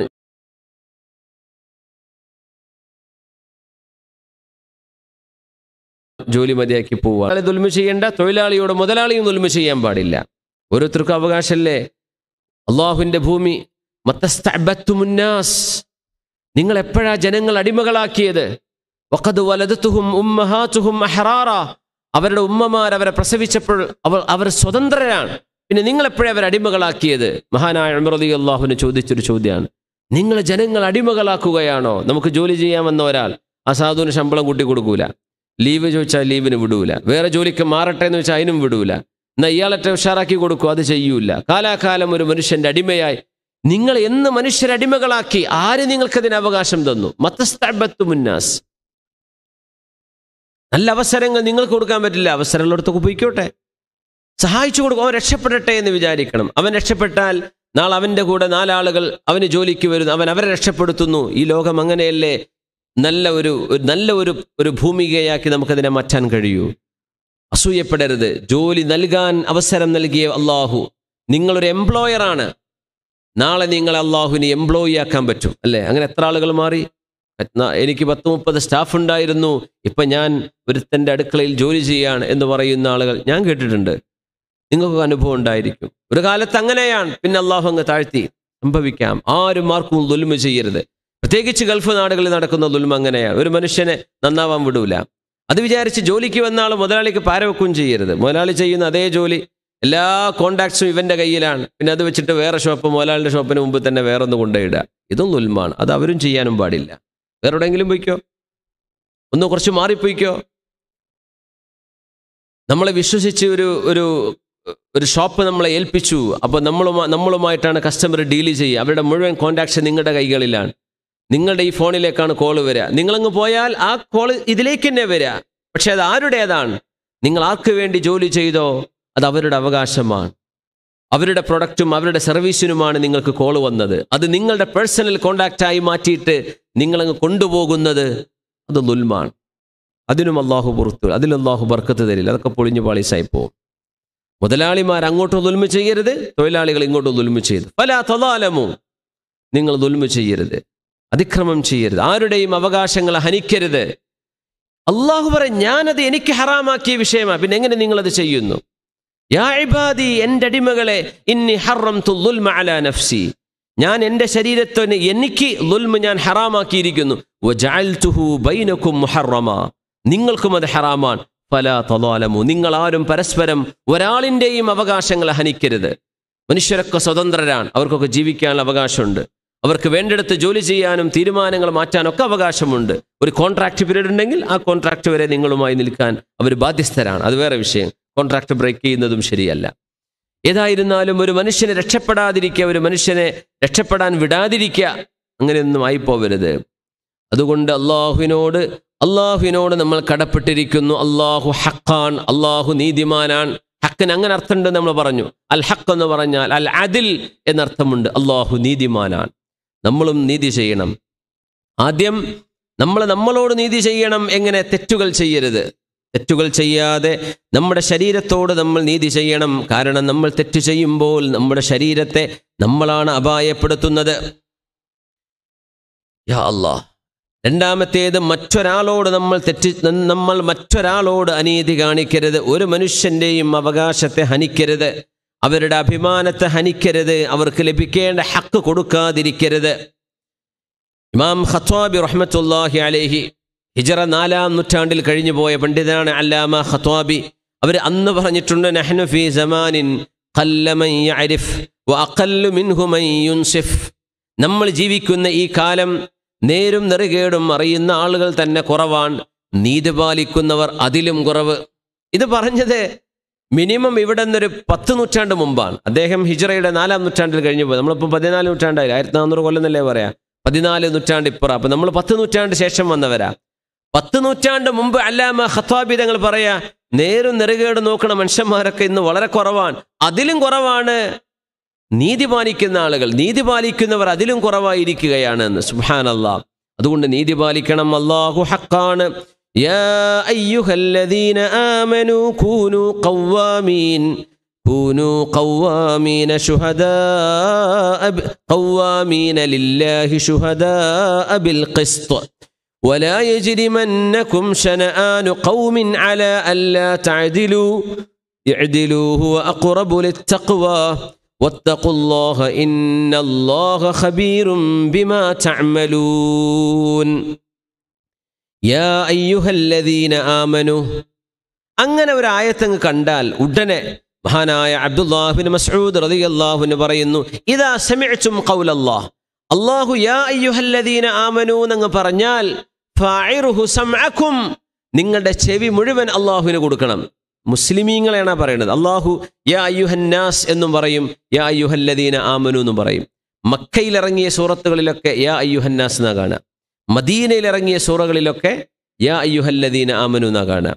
അള്ളാഹു ജനറലായിട്ട് മനുഷ്യരോട് അഭിസംബോധന ചെയ്യുന്നുണ്ട്, മുസ്ലിമീങ്ങളോട് മാത്രമായി അഭിസംബോധന ചെയ്യുന്നുണ്ട്. യാ അയ്യുഹല്ലദീന ആമനു, ഈമാനുള്ളവരെ എന്ന് അള്ളാഹു വിളിച്ചാൽ ഒന്നുകിൽ അത് അള്ളാഹു നമുക്കൊരു നന്മ പറഞ്ഞു തരാൻ, അല്ലെങ്കിൽ നമ്മളോടൊരു അപകടം വരുന്നുണ്ട്, ശ്രദ്ധിക്കണം എന്ന് അള്ളാഹു ചിലത് ചെയ്യരുത് എന്ന് നമ്മളോട് പറയുകയാണ്. അതുകൊണ്ട് യാ അയ്യുഹല്ലദീന ആമനു എന്ന് കേട്ടാൽ നിങ്ങളുടെ ചെവി മുഴുവൻ അള്ളാഹുവിന് കൊടുക്കണേ എന്ന് മഹാനായ സ്വഹാബി അബ്ദുല്ലാഹിബ്നു മസ്ഊദ് റളിയല്ലാഹു അൻഹു അവരങ്ങനെ നമ്മളെ പ്രത്യേകം അള്ളാഹു വിളിക്കാൻ അങ്ങനെ വിളിച്ചൊരായത്താണിത് സൂറത്തുൽ മാഇദയിൽ. യാ അയ്യുഹല്ലദീന ആമനു, സത്യവിശ്വാസികളെ. അള്ളാഹു ഒരു കാര്യം പറയാൻ പോവാ. കൂനൂ ഖവ്വാമീന ലില്ലാഹി ശുഹദാഅ ബിൽ ഖിസ്ത്, നിങ്ങൾ അള്ളാഹുവിൻ്റെ പക്ഷം നീതിയോടെ നിലനിൽക്കുന്ന ആളുകളായി മാറണം. അള്ളാഹുവിൻ്റെ പക്ഷക്കാരാണ് നിങ്ങൾ, പക്ഷെ നിങ്ങൾ നീതി ചെയ്യണം. പക്ഷെ നിങ്ങൾക്കും മറ്റൊരു സമുദായത്തോടും നിങ്ങൾക്ക് വിദ്വേഷമുണ്ടെങ്കിൽ, നിങ്ങൾക്ക് വെറുപ്പുണ്ട് എന്ന് വിചാരിക്കുക. അങ്ങനെയൊക്കെ ഉണ്ടാവില്ലേ? ചില മതവിഭാഗങ്ങൾ തമ്മിൽ അങ്ങോട്ടും ഇങ്ങോട്ടൊക്കെ പ്രശ്നങ്ങളുണ്ടാവും. ഏതെങ്കിലും മതത്തിൻ്റെ ഒരു നേതാവ് അങ്ങനെ പറഞ്ഞു, അപ്പോൾ അവിടെ നിന്ന് ഇങ്ങനെ പറഞ്ഞു, അങ്ങനെയൊക്കെ വിദ്വേഷങ്ങൾ സ്വാഭാവികമായി മനുഷ്യർക്കിടയിൽ ഉണ്ടാവും. അങ്ങനെ എന്ത് വിദ്വേഷം ഉണ്ടായിക്കൊള്ളട്ടെ, നീതി കാണിക്കാതിരിക്കരുത്. അവരോട് പോലും നിങ്ങൾ നീതി പാലിക്കണം. അള്ളാഹു പറയാം, വലാ യജ്രിമന്നകും ശനആനു ഖൗമിൻ അലാ അല്ലാ തഅദിലു, നിങ്ങൾ ഒരു വിഭാഗത്തോട് നിങ്ങൾക്ക് വെറുപ്പുണ്ടെന്ന് തന്നെ വിചാരിക്കുക, അവരോട് നീതി കാണിക്കാതിരിക്കാൻ ആ വെറുപ്പ് നിങ്ങളെ പ്രേരിപ്പിക്കരുത്. വെറുപ്പുണ്ടാവാൻ പാടില്ല, പാടില്ല എന്ന് പറഞ്ഞാൽ ചിലർക്ക് വെറുപ്പുണ്ടാവും, പക്ഷെ നീതി പാലിക്കാതിരിക്കരുത്. അർഹമായതാണോ, അവൻ വേറെ പാർട്ടിക്കാരനാണ്, പക്ഷെ അവന് പ്രൊമോഷൻ അർഹിക്കുന്നുണ്ട്, നിങ്ങളത് കൊടുക്കണം. എന്നോട് സുഹൃത്ത് പറഞ്ഞു, എയർപോർട്ടിൽ ജോലി ചെയ്യുന്ന സുഹൃത്താ, സുബ്ഹാനല്ലാഹ്, അതേ പറഞ്ഞു, കൂടുതലുള്ള ആളുകളൊക്കെ മലയാളികളൊക്കെ തന്നെയാണ്, പക്ഷെ ഞാൻ പിന്നെ സമസ്തയുടെ പക്ഷത്ത് നിൽക്കുന്ന ആളാണ്, അത് അവർക്കും അറിയാം. അതുകൊണ്ട് ഇടങ്ങേറുള്ള ജോലിയൊക്കെ എനിക്കാ തരാം. സുബ്ഹാനല്ലാഹ്. ഒരു വെയിലത്ത് പിന്നെ ഫ്ലൈറ്റിന് ഫ്യൂൽ കൊടുക്കുന്ന ജോലിയാണ്. അപ്പോൾ അതിന് ടൈമിങ്ങും അതൊക്കെ വ്യത്യാസങ്ങളൊക്കെ ഉണ്ടാവും. ആ സുഹൃത്ത് വളരെ വേദനയോടുകൂടെ പറഞ്ഞു, അവരുടെ ഒരു കൂട്ടായ്മ ഉണ്ട്, അവർക്ക് മാത്രം നല്ല നല്ല എളുപ്പമുള്ള പണിയൊക്കെ അവർ കൊടുക്കും, ബാക്കിയൊക്കെ എൻ്റെ തലയിലേക്ക് വരിക. ഞാനത് ചെയ്യുന്നുണ്ട്, ഏതായാലും എൻ്റെ ഡ്യൂട്ടി ടൈമല്ലേ എന്ന് വെച്ച് ഞാനത് ചെയ്യും. പക്ഷേ കണ്ടറിഞ്ഞുകൊണ്ട് എപ്പോഴെങ്കിലും ആ സാധു ഒരു ദിവസമെങ്കിലും ആ കഷ്ടപ്പാടുള്ള ജോലി ഒന്ന് കുറച്ചു കൊടുക്കുക, എല്ലാവർക്കും ഡിവൈഡ് ചെയ്യാം എന്നവർ വിചാരിച്ചാൽ മതി. പക്ഷെ അവർ ചെയ്യുന്നില്ല. വലിയ അത്ഭുതം. നമ്മുടെ കൗമപ്പെട്ട ആൾക്കാരാണ് കേട്ടോ, നമ്മളെ കൗമാണ്, സുന്നികളാന്ന് പറയുന്നവരുമാണ്. അങ്ങനെയൊക്കെയാണ് ഇതിൻ്റെയൊക്കെ വിഷയം. ഇങ്ങനെയൊന്നും ആയിപ്പോവരുത്. അതൊക്കെ ഭയങ്കര നാരോ മൈൻഡഡ്നെസ്. എന്താ അതിനൊക്കെ പറയാ? എന്ത് ഇസ്ലാം? അതൊക്കെ കലിമ ചൊല്ലി ലാ ഇലാഹ ഇല്ലല്ലാഹ് ചൊല്ലിയ മനുഷ്യന് എന്തൊക്കെ അവകാശങ്ങൾ നമ്മൾ വകവെച്ചു കൊടുക്കണം? ഒരാളെങ്ങനെ ബുദ്ധിമുട്ടാക്കാൻ പാടുണ്ടോ? ആരും ചെയ്യരുത്. അറിവില്ലാത്തത് കൊണ്ടാണ്, അല്ലെങ്കിൽ മറ്റെന്തെങ്കിലും തലയിൽ കയറിയത് കൊണ്ടായിരിക്കും. അങ്ങനെയൊന്നും ആവരുത്. അള്ളാഹുവിൻ്റെ വചനല്ലേ നമുക്ക് വലുത്. നിങ്ങൾ ഖവ്വാമീന ലില്ലാഹ് ശുഹദാഅ ബിൽ ഖിസ്ത്, നിങ്ങൾ നീതി ചെയ്യണം. ആരോടും അനീതി ചെയ്യല്ലേ. മനുഷ്യരല്ലേ, ഏത് ജാതി ഏത് മതം ആയിക്കോട്ടെ, ഒരു മനുഷ്യൻ എന്ന നിലയിൽ അർഹിക്കുന്ന എല്ലാ പരിഗണനയും നമ്മൾ കൊടുക്കാൻ ബാധ്യസ്ഥരാണ്. സുബ്ഹാനല്ലാഹ്. യഅദിലു, നീതി ചെയ്യണേ. വീണ്ടും അല്ലാഹ് പറയാണ്, നീതി ചെയ്യണേ. ഹുവ അഖ്റബു ലിത്തഖ്വാ, നിങ്ങൾ അല്ലാഹുവിനെ ഭയപ്പെടുന്നവരാണെങ്കിൽ നിങ്ങൾ അതാണ് ചെയ്യേണ്ടത്. വത്തഖുല്ലാഹ്, നിങ്ങൾ അല്ലാഹുവിനെ ഭയപ്പെടണമേ. ഇന്നല്ലാഹ ഖബീറും ബിമാ തഅമലൂൻ, നിങ്ങൾ ചെയ്യുന്നത് അല്ലാഹു അറിയുന്നുണ്ട്. നീതി പാലിക്കാതിരിക്കുന്നതും നിങ്ങൾ മറ്റുള്ളവരുടെ അവകാശങ്ങളെ ഹനിക്കുന്നതും അല്ലാഹു അറിയുന്നുണ്ട്. അതുകൊണ്ട് നീതി പാലിക്കണമേ. അഞ്ചാമത്, അല്ലാഹുവിൻ്റെ ഹക്കായ ഇസ്മിനോട് നമ്മൾ ചെയ്യേണ്ട ബാധ്യത, അഅതി കുല്ലദി ഹഖ്ഖിൻ ഹഖ്ഖഹ്, ഓരോരുത്തർക്കും അവരുടെ അവകാശങ്ങളെ നമുക്ക് കൊടുക്കാൻ കഴിയണം. ഓരോരുത്തർക്കും അവകാശങ്ങളുണ്ട്. അതാണ് ഇനി നമ്മൾ പറയാൻ പോകുന്നത്. ഓരോരുത്തർക്കും ഹക്കുണ്ട്. അള്ളാഹുവിൻ്റെ പേര് അൽ ഹഖ് എന്നാണ്. ജസാക്കുമുല്ലാഹ് ഖൈർ. അള്ളാഹുവിൻ്റെ ഇസ്മാണ് ഹക്ക്. ആ ഹക്കായ അള്ളാഹു നമുക്കൊക്കെ ചില ഹക്കുകൾ തന്നിട്ടുണ്ട്, ചില അവകാശങ്ങൾ. ഒന്ന് ഹഖുല്ലാ, അള്ളാഹുവിൻ്റെ അവകാശമാണ്. എന്താ അള്ളാഹ്ക്ക് അവകാശപ്പെട്ടത്? നമ്മൾ അള്ളാഹ്ക്ക് കൊടുക്കേണ്ട ചില കാര്യങ്ങളുണ്ട്. അള്ളാഹു നമുക്ക് ഇങ്ങോട്ടും തരും. മഹാനായ മുആദ് ഇബ്നു ജബൽ റളിയല്ലാഹു അൻഹുവിനോട് മഹാനായ റസൂലുള്ളാഹി സ്വല്ലല്ലാഹു അലൈഹി വസല്ലം ചോദിച്ചു, യാ മുആദ്, മുആദേ, അതദ്രി മാ ഹഖ്ഖുല്ലാഹി അലൽ ഇബാദ്. മുആദേ, നിങ്ങൾക്കറിയുമോ മനുഷ്യരെന്താണ് അള്ളാഹുവിന് വകവെച്ചു കൊടുക്കേണ്ട ഹഖ് എന്താണ് നിങ്ങൾക്കറിയുമോ? വമാ ഹഖ്ഖുൽ ഇബാദി അലല്ലാഹ്, നമ്മൾ പടപ്പുകൾ അള്ളാഹ്ക്ക് കൊടുക്കേണ്ട ബാധ്യതയും എന്താണെന്ന് നിങ്ങൾക്കറിയുമോ? ഖുൽതു, ഞാൻ പറഞ്ഞു, അല്ലാഹു റസൂലുഹു അലം, എനിക്കറിയില്ല നബി, അങ്ങ് പഠിപ്പിച്ചു തരൂ. അള്ളാഹുവിന് ചില ഹക്കുണ്ട്, നമ്മൾ അതാണ് ഇപ്പോൾ പറയുന്നത്. മനുഷ്യർക്കും ഹക്കുണ്ട്. അള്ളാഹു ചെയ്തു, അള്ളാഹുവിന് അത് ഹക്കാണെന്ന് നമ്മൾ പറയുന്നത് പോലും ശരിയല്ല.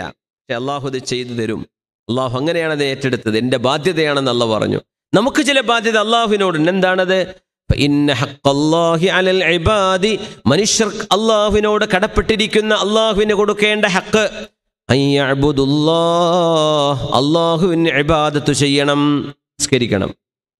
നമ്മുടെ നിസ്കാരം, നമ്മുടെ ആരാധന. വലാ യുശ്രികൂ ബിഹി ഷൈആ, അള്ളാഹുവിനോട് ഒന്നിനെയും പങ്കു ചേർക്കരുത്, ആരും കാണാൻ വേണ്ടി ചെയ്യരുത്. അള്ളാഹുവിൻ്റെ വിശേഷണം ഒരു മനുഷ്യർക്കോ ഒരാൾക്കുമേ അള്ളാഹു നൽകിയിട്ടില്ല.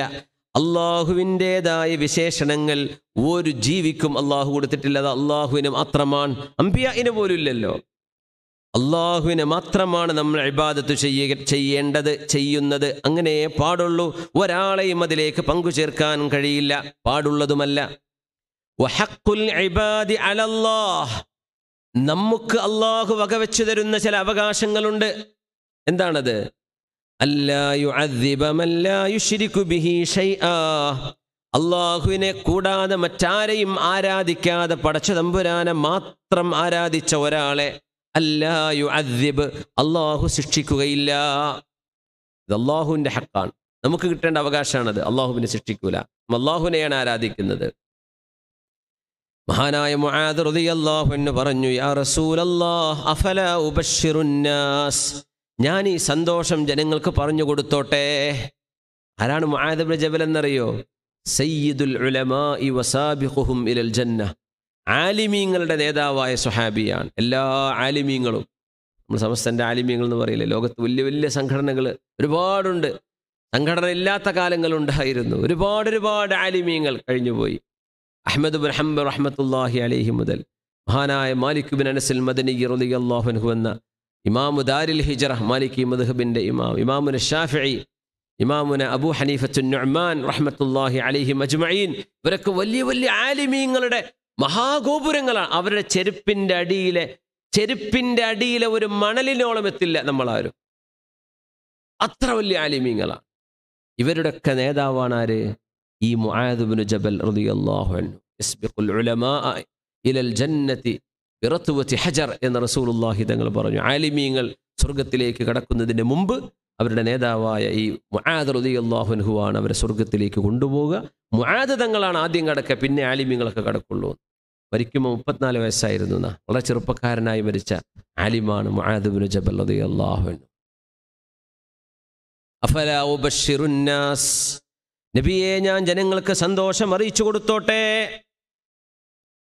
നബി തങ്ങൾ പറഞ്ഞു, ലാ തുബശ്ശിറുഹും ഫയത്തകിലൂ, ഇപ്പൊ പറയണ്ട, അത് പറഞ്ഞാൽ പിന്നെ ആളുകൾ അവിടെ അങ്ങ് മടിയന്മാരായിട്ടിരിക്കും. എന്തായാലും രക്ഷപ്പെടുന്നല്ലേ പറഞ്ഞത്, ഒരു പണിയെടുക്കണ്ട എന്ന് പറയും. ഇപ്പോൾ പറയണ്ട. പക്ഷേ ഹബീബായ നബി സല്ലല്ലാഹു അലൈഹി വസല്ലം തങ്ങൾ പഠിപ്പിച്ചു കൊടുത്ത ഒരു അറിവ് ഉമ്മത്തിന് നഷ്ടപ്പെടാതിരിക്കാൻ മരണത്തിൻ്റെ മുമ്പ് മുആദ് റളിയല്ലാഹു അൻഹു ഇത് ലോകത്തോട് വിളിച്ചു പറഞ്ഞു. എന്നോട് നബി തങ്ങൾ ഇങ്ങനെ പറഞ്ഞിട്ടുണ്ടായിരുന്നു, അള്ളാഹുവിനെ മാത്രം ആരാധിക്കുന്നവർ അള്ളാഹ് ശിക്ഷിക്കൂല എന്ന് പറഞ്ഞപ്പോൾ ജനങ്ങളോടിത് പറഞ്ഞാൽ എല്ലാ ദുൽമും ചെയ്ത് അള്ളാഹിനെ മാത്രമേ ആരാധിക്കുന്നുള്ളൂ എന്ന് പറഞ്ഞ ചില ആളുകൾ തന്നെ അങ്ങനെ അർത്ഥം വെച്ചേക്കും. അതുകൊണ്ട് ഇപ്പോൾ പറയണ്ട മുആദേ എന്ന് പറഞ്ഞു റസൂലുള്ളാഹി സ്വല്ലല്ലാഹു. ഹഖീഖത്ത് അങ്ങനെയാണ്.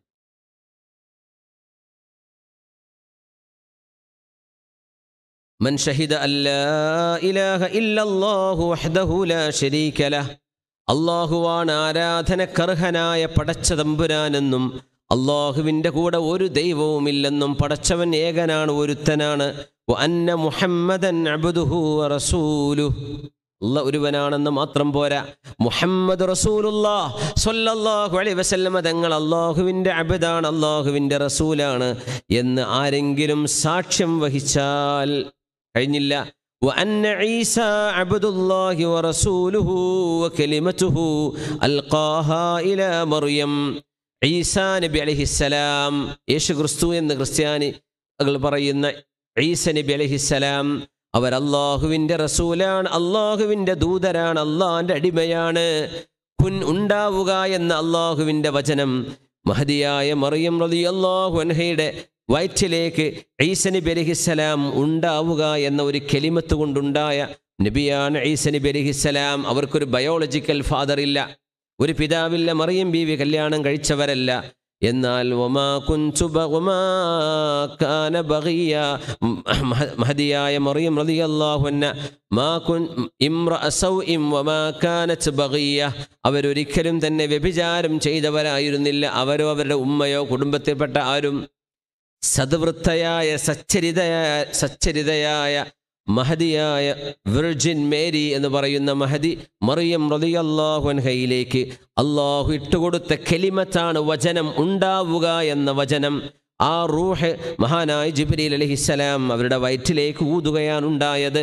അങ്ങനെ അത്ഭുതകരമായ ജന്മമുണ്ടായ മോനാണ് ഈസ നബി അലൈഹിസ്സലാം എന്ന് വിശ്വസിക്കുകയും ചെയ്താൽ, ദൈവപുത്രനല്ല, ദൈവമല്ല ഈസ നബി, അങ്ങനെ വിശ്വസിച്ചാൽ വൽജന്നതു ഹഖ്ഖുൻ വന്നാറു ഹഖ്ഖുൻ, സ്വർഗം സത്യമാണ്, നരകം സത്യം തന്നെയാണ്, ഇത് വെറുതെ പറയല്ല എന്ന് ഉറപ്പിച്ചാൽ അദ്ഖലഹുല്ലാഹുൽ ജന്ന, അള്ളാഹു അവർക്ക് സ്വർഗം നൽകും. അലാ മാ കാന മിനൽ അമൽ, എത്ര അമൽ കുറവാണെങ്കിലും അള്ളാഹു ആ ഈമാനിൻ്റെ ബലത്തിൽ അവർക്ക് സ്വർഗം നൽകുമെന്ന് പരിശുദ്ധ റസൂൽ സ്വല്ലല്ലാഹു അലൈഹി വസല്ലം തങ്ങൾ പറഞ്ഞ ഹദീസ് ഇമാം ബുഖാരി തങ്ങൾ സ്വഹീഹിൽ കൊണ്ടുവന്നിട്ടുണ്ട്. സ്വഹീഹുൽ ബുഖാരിയിലെ ഹദീസാണിത്. ഈമാൻ, നമ്മൾ പറഞ്ഞിട്ടുണ്ട്, ഈമാനുണ്ടോ എന്നെങ്കിലും ഒരു ദിവസം രക്ഷപ്പെടുന്ന ഉറപ്പാണ്. ചിലർക്ക് അള്ളാഹു നിരുപാധികം പുറത്തു കൊടുത്തേക്കാം. എത്ര കുറവാണെങ്കിലും മുത്തുനബി എൻ്റെ റസൂലാണ്.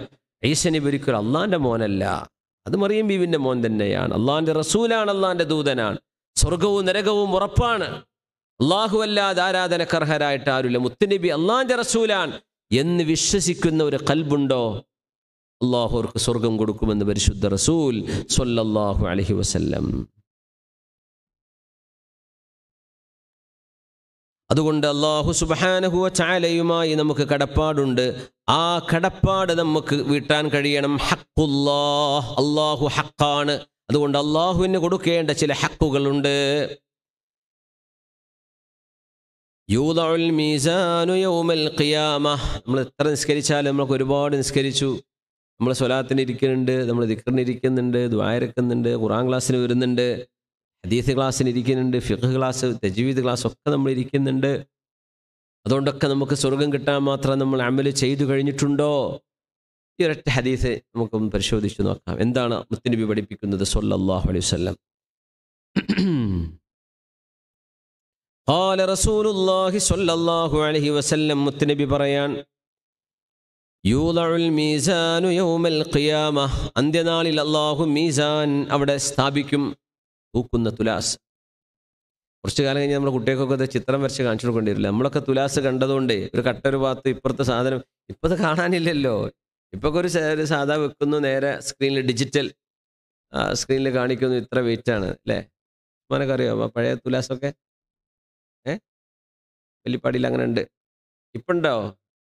കുറവല്ലേ? വളരെ കുറവാ. സുബ്ഹാനല്ലാഹ്. 2 തട്ടുള്ള തുലാസ്, അങ്ങനെ തന്നെയാ പറഞ്ഞത്, നന്മയും തിന്മയും തൂക്കുന്ന തുലാസ്. യൂദഉൽ മീസാനു യൗമൽ ഖിയാമ, അല്ലാഹു അന്ത്യനാളിൽ മീസാൻ അവിടെ സ്ഥാപിക്കും. ആകാശവും ഭൂമിയും എന്ന് പറഞ്ഞാൽ ഈ കോടിക്കണക്കിന് നക്ഷത്രങ്ങളുള്ള ഈ പ്രപഞ്ചം ഒന്നാകെ അതിൽ കൊണ്ടുപോയി വെച്ചാൽ വരെ അതിൽ സ്ഥലമുണ്ട്. അത്ര വലുതാണ് അല്ലാഹുവിൻ്റെ മീസാൻ. ഫലോ ഉസിന ഫീഹി സ്സമാവാതു വൽ അർളു ലവസിഅത്, പ്രപഞ്ചം ഒന്നാകെ വെച്ചാലും അതിൽ സ്ഥലമുണ്ട്. അത്ര വലിയ തുലാസ്. അല്ലാഹുവിൻ്റെ മലക്കുകൾ ചോദിക്കും, ഫതഖൂലുൽ മലായിക, മലക്കുകൾ ചോദിക്കും, റബ്ബേ ആർക്ക് വേണ്ടിയാണ് ഇതൊക്കെ നീ തൂക്കാൻ വെക്കുന്നത്? യാ റബ്ബ് ലിമൻ യസിനു ഹാദാ, തറ വലിയ തുലാസ് ആർക്കാ റബ്ബേ? അല്ലാഹു പറയും, ഫയഖൂലുല്ലാഹ് ലിമൻ ശിഅ്തു മിൻ ഖൽഖി, എൻ്റെ സൃഷ്ടികളിൽ ഞാൻ ഉദ്ദേശിക്കുന്നവരുടെ അമൽ തൂക്കാനാണിത്. അപ്പോൾ മലക്കുകൾ ചോദിക്കും, സുബ്ഹാനക മാ അബദ്നാക ഹഖ്ഖ ഇബാദതിക്, അല്ലാഹുവേ ഇബാദത്തും ആരാധനയും തൂക്കുന്ന തുലാസാണല്ലോ ഇത്. നിനക്ക് വേണ്ട വിധം ഇബാദത്തു ചെയ്യാൻ ഞങ്ങളെ കൊണ്ട് കഴിഞ്ഞിട്ടില്ല റബ്ബേ എന്ന് മലക്കുകൾ പറയുന്നു. മലക്കുകൾ സൃഷ്ടിക്കപ്പെട്ട സെക്കൻഡ് മുതൽ ഇബാദത്തിലാണ്. സുജൂദിൽ കിടക്കുന്നൊരു തലമുക്കുന്നില്ല, പിന്നെ അവർക്ക് മൂത്രമൊഴിക്കാനില്ല, അവർക്ക് ഭക്ഷണം കഴിക്കാനില്ല, അവർക്ക് ഉറക്കല്ല. അള്ളാഹു കൊടുക്കുന്ന ഇബാദത്ത് ചെയ്തുകൊണ്ടിരിക്കുകയാണ് അവർ പറയും, അല്ലാഹുവേ മാ അബദ്നാക ഹഖ്ഖ ഇബാദതിക്, നിനക്ക് ഹഖായ ഇബാദത്ത്, ഒരാളോട് കാണിക്കേണ്ട ബഹുമാനം, അള്ളാഹുവിനോട് കാണിക്കേണ്ട ഇബാദത്ത് അതുപോലെ ഞങ്ങളെ കൊണ്ട് ചെയ്യാൻ കഴിഞ്ഞിട്ടില്ല റബ്ബേ എന്ന് മലക്കുകൾ പറയുന്നു. സിറാത്ത് എന്ന പാലം അല്ലാഹു അവിടെ സ്ഥാപിക്കും നരകത്തിന്റെ മുകളിൽ. മിഥില ഹദ്ദിൽ മൂസ, മൂസ എന്ന് പറഞ്ഞ മൂസ നബി അലൈഹിസ്സലാം, മൂസ നബിയുടെ പേര് മൂസ അലൈഹിസ്സലാം.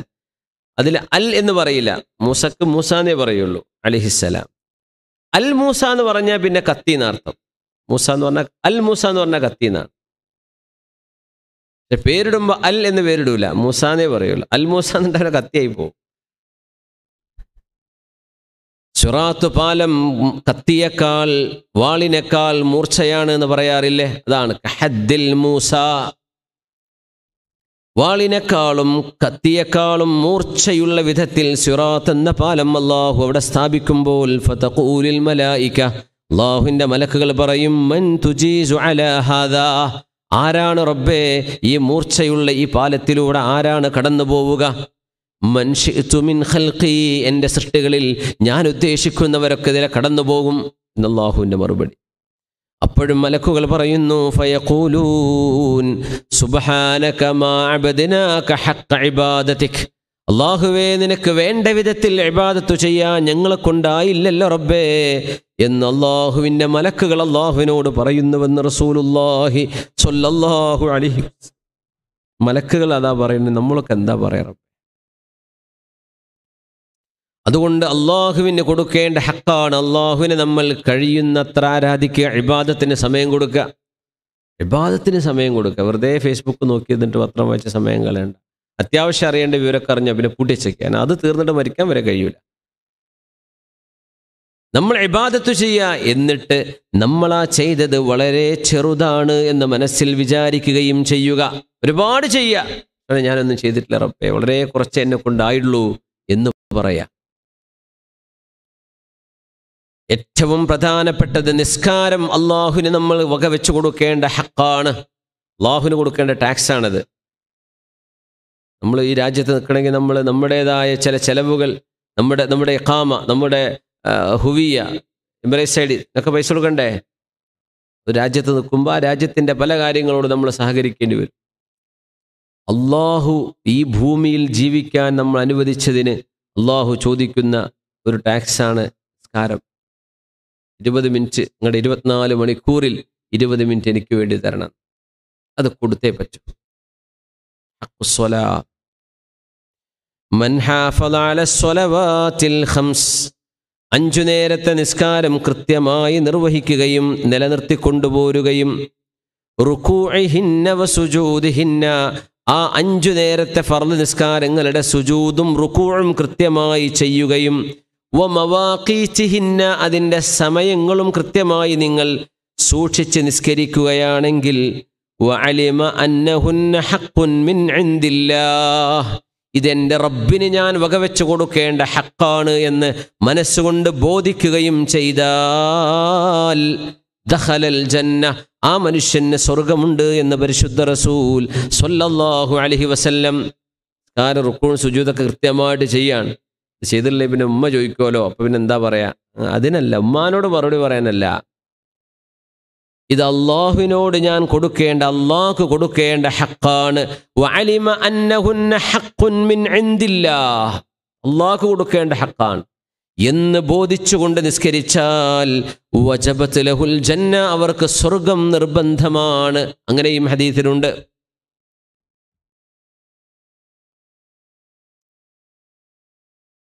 രണ്ടാമത്തെ അവകാശം ഹഖ്ഖുൽ മുസ്ലിമി, മുസ്ലിമായ ഒരു മനുഷ്യന് നമ്മൾ കൊടുക്കേണ്ട അവകാശമാണ്.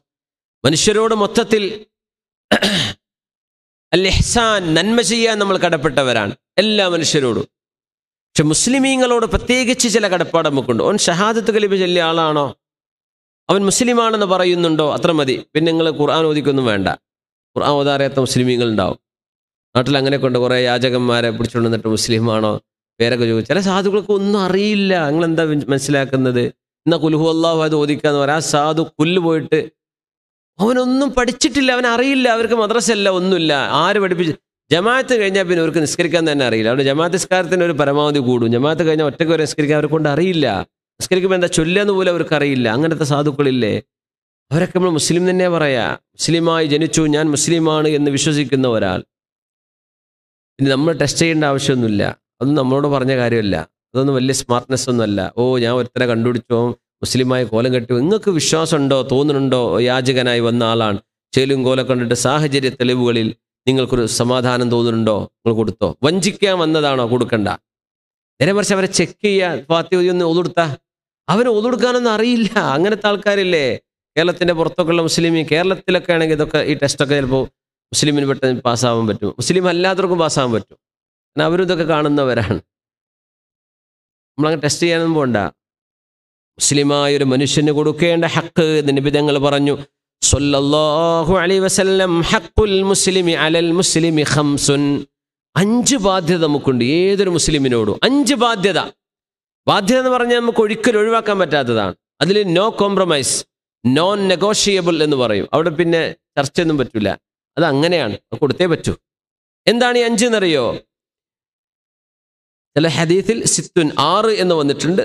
ഇമാം ബുഖാരിയുടെ റിവായത്തിൽ 5 എന്ന് വന്നിട്ടുണ്ട്. ഇമാം മുസ്ലിം തങ്ങളുടെ റിവായത്തിൽ 6 എന്നാണ്. 6ലേക്ക് പോകും. മാ ഹുന്ന യാ റസൂലല്ലാഹ്, ഏതൊക്കെയാണ് നബിയെ ആ ബാധ്യതകൾ? പഠിച്ചു വെക്കണം. ഇദാ ലഖീതഹു ഫസല്ലിം അലൈഹി, നിങ്ങൾ അയാളെ കണ്ടുമുട്ടിയാൽ അവരോട് അസ്സലാമു അലൈക്കും എന്ന് പറയണം.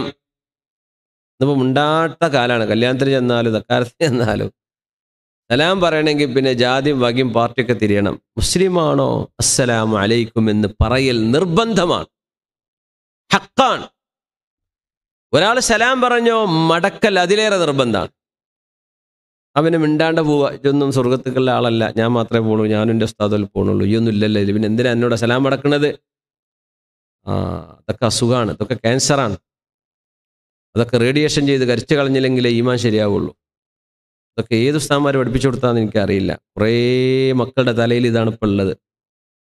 സലാം പറഞ്ഞാൽ മടക്കൂല, എന്തേ ഓല് വേറെ, മറ്റേ ഓല് ആ പാർട്ടിക്കാരാ, ഇവർ ഈ പാർട്ടിക്കാരാ. നമ്മൾ ഉസ്താദ് പറഞ്ഞാൽ നമ്മൾ മാത്രമല്ലേ സ്വർഗത്ത് പോകണമെന്നല്ലേ പറഞ്ഞിട്ടുള്ളൂ, മറ്റൊരില്ലല്ലോ. എന്താ ചെയ്യുന്നതിനൊക്കെ ജഹല്, അറിവില്ല എന്നുള്ളതൊരു കുഴപ്പമാണ്. അറിവില്ല എന്നും അറിയില്ലെങ്കിൽ പിന്നെ എന്താ ചെയ്യുക? മുസ്ലിമായൊരു മനുഷ്യന് നിങ്ങൾ വകവെച്ച് കൊടുക്കേണ്ട അവകാശമാണ് സലാം പറയൽ. സലാം പറയില്ല എന്ന് വിചാരിക്കുക, പറഞ്ഞാൽ മടക്കണ്ടേ? അതും ചെയ്യൂല. ഞങ്ങൾ ഒന്നാം തരം മുസ്ലിമാന്ന് പറഞ്ഞ് നടക്കുകയും ചെയ്യാം. നിങ്ങൾ ഈ ഹദീസ് വെച്ചിട്ട് തീരുമാനം എടുത്തോളൂ, ഇത് എന്താണ് ഈ ചെയ്യുന്നത്? മാ ഹുന്ന യാ റസൂലല്ലാഹ്, എന്താണ് നബിയെ ഒരു മുസ്ലിമായ മനുഷ്യന് ഞങ്ങൾ വകവെച്ച് കൊടുക്കേണ്ട അവകാശങ്ങൾ എന്തൊക്കെയാണ്? ഇദാ ലഖീതഹു ഫസല്ലിം അലൈഹി, കണ്ടാൽ സലാം പറയണം. കണ്ടാൽ സലാം കൊണ്ടാണ് മിണ്ടൽ വേണ്ടത്. അങ്ങനെയൊക്കെയല്ലേ നമ്മൾ പഠിച്ചത്? സലാം പറയണം. അത് കുറഞ്ഞു. നബി തങ്ങൾ പറഞ്ഞു ഇന്ന മിൻ അമാറാത്തിസ് സാഅ തസ്ലീമുൽ ഖാസ്സ, സ്വന്തം പാർട്ടിക്കാരോട് മാത്രം സലാം പറയൽ അന്ത്യനാളിൻ്റെ അടയാളങ്ങളിലുണ്ട് എന്ന് പരിശുദ്ധ റസൂൽ സ്വല്ലല്ലാഹു അലൈഹി വസല്ലം. വളരെ പേടിക്കേണ്ട ഹദീസാണിത്. ഖിയാമത്തിൻ്റെ അടയാളങ്ങളിലുണ്ട് ഇങ്ങനെ ഒരു വിഭാഗം ആളുകൾ സ്വന്തം പാർട്ടിക്കാരോട് മാത്രമേ സലാം പറയൂ, സ്വന്തം സംഘടനക്കാരോട് മാത്രം, അതിനപ്പുറത്തേക്ക് ആരോട് സലാം പറയില്ല. ഇന്ന മിൻ അമാറാത്തിസ് സാഅ, ഖിയാമത്തിൻ്റെ അടയാളങ്ങളുണ്ട്, തസ്ലീമുൽ ഖാസ്സ. അങ്ങനെയൊന്നല്ല, സലാം പറയേ. ഖൽബൊക്കെ തുറക്കട്ടെ, ഖൽബ് തുറക്കട്ടെ. വഇദാ ദആക ഫഅജിബ്ഹു, നിങ്ങളെ ഒരു വിരുന്നിന് ക്ഷണിച്ചാൽ പറ്റുമെങ്കിൽ നിങ്ങൾ പോകണം. സമയമുണ്ടോ? പോകാൻ പറ്റുമോ? വേറെ കമ്മിറ്റ്മെൻ്റ് ഒന്നുമില്ല, നിങ്ങൾ പോകണം. നബി ഞങ്ങൾ പറയും വലൗ ദുഈതു ഇലാ ഖുറാഇൻ ലഅജബ്തു, എന്നെ ഒരു സൽക്കാരത്തിന് വിളിക്കുക, അവിടെ മാംസമൊന്നുമില്ല, അവിടെ ഒരാടിൻ്റെ എല്ല് മാത്രമേ ഉള്ളൂ. ഖുറാ എന്ന് പറഞ്ഞാൽ ആടിൻ്റെ എല്ലുമെന്ന് എല്ലാ ഇറച്ചി നീക്കിയാൽ നമ്മൾ വേസ്റ്റായി കളയുന്ന എല്ലുണ്ടല്ലോ, ആ ഒരു എല്ലേ ആ വീട്ടുകാർക്ക് തരാൻ കഴിയൂ. എന്നാലും എന്നെ വിളിച്ചാൽ ഞാൻ അതിന് മറുപടി തരുമെന്ന് പുണ്യ റസൂൽ സ്വല്ലല്ലാഹു അലൈഹി വസല്ലം. അങ്ങനത്തെ പാർട്ടിയാണ്. എത്ര ഫുഡ് വേണം അതൊന്നും നിബിധങ്ങൾക്കില്ല, നമുക്കും പാടില്ല. ഒരു മുസ്ലിമായ മനുഷ്യൻ നമ്മളെ സ്നേഹത്തോടെ വിളിച്ചു, എൻ്റെ മോളെ കല്യാണമാണ് വരണം കേട്ടോ, പറ്റുമെങ്കിൽ പോകണം, സമയമുണ്ടോ പോകണം, മറ്റെന്തെങ്കിലും കമ്മിറ്റ്മെൻറ്റ് നമ്മൾ ഏറ്റെടുത്ത് പോയി വേറെ കല്യാണത്തിന് ബുക്ക് ചെയ്തിട്ടുണ്ട് നമുക്ക് പറ്റിക്കോളണമെന്നില്ല, പറ്റുമോ പോകണം, നിർബന്ധമാണ്. 3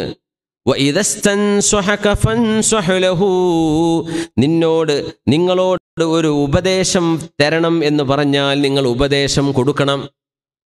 എനിക്കൊരു കാര്യം പറഞ്ഞതാ, ഞാൻ ആകെ കൺഫ്യൂസ്ഡാണ്, എൻ്റെ വിഷയത്തിൽ എനിക്ക് തീരുമാനമെടുക്കാൻ പറ്റുന്നില്ല, എനിക്കൊരു പരിഹാരം പറഞ്ഞു തരണം എന്ന് പറഞ്ഞാൽ ഞാനോ കഷ്ടത്തിലാണ്, എൻ്റെ അടുത്ത് ഒരു പരിഹാരമില്ല, അങ്ങനെയല്ല പറയേണ്ടത്. ഒരു നല്ല പരിഹാരം, ഒരു നല്ല സതുപദേശം നിങ്ങൾക്ക് കഴിയുന്നത് കൊടുക്കണം. നോക്കണം, എന്തൊരു മനോഹരമാണ്. നമ്മൾ പരസ്പരം സഹായിക്കുകയാണ്, പരസ്പരം എന്താ പറയുക, മെൻ്റൽ സപ്പോർട്ട്സ്, ഇമോഷണൽ സപ്പോർട്ട്സ്, അതല്ലേ ഒരാളുടെ ഒരു കൂടിയാലോചിക്കുകയാണ്. നിങ്ങളോടൊരു അഭിപ്രായം, ഒരു സതുപദേശം തേടിയാൽ നിങ്ങളത് കൊടുക്കണം. അടുത്തത് തുമ്മലല്ലേ, സ്നീസിങ്, ഫഹമിദല്ലാഹ്, തുമ്മലുണ്ടായിട്ട് അൽഹംദുലില്ലാ എന്ന് പറഞ്ഞാൽ ഫശമ്മിതുഹു, അവർക്ക് വേണ്ടി യർഹമുക്കല്ലാ എന്ന് പറയണം. പെണ്ണുങ്ങളാണെങ്കിൽ യർഹമുക്കില്ല, അൽഹംദുലില്ലാ എന്ന് പറയണം. അത് കേട്ടാൽ യർഹമുക്കല്ലാ എന്ന് പറയണം. അവൻ അൽഹംദുലില്ലാ എന്ന് പറഞ്ഞിട്ടില്ല, എന്നാൽ പിന്നെ യർഹമുക്കല്ലാ എന്ന് പറയൽ നിർബന്ധമല്ല. അവനോട് പറയാം, അല്ലടോ തുമ്മിയ എന്താ പറയേണ്ടത് എനിക്ക് അറിയില്ലേ, അൽഹംദുലില്ലാ പറയണം, അർഹമുക്കല്ലാ, ഇപ്പോൾ ആ തുമ്മിയിലേക്ക് ഞാൻ അത് വകവരുത്തിട്ട് പറയാണെന്ന് പറഞ്ഞിട്ട് എന്ത് ചെയ്യുക, അങ്ങനെയെങ്കിലും അൽഹംദുലില്ലാ പറഞ്ഞില്ലേ, കിടക്കട്ടെ യർഹമുക്കല്ലാ.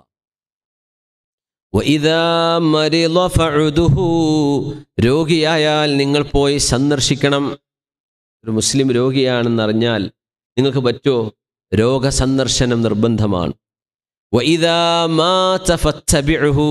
അയാൾ മരണപ്പെട്ടു എന്നറിഞ്ഞാൽ ആ ജനാസയുടെ കൂടെ മറവ് ചെയ്യുന്ന ആ എന്നേക്കുമുള്ള വീട് വരേക്കും നിങ്ങൾ കൂടെ പോവണം.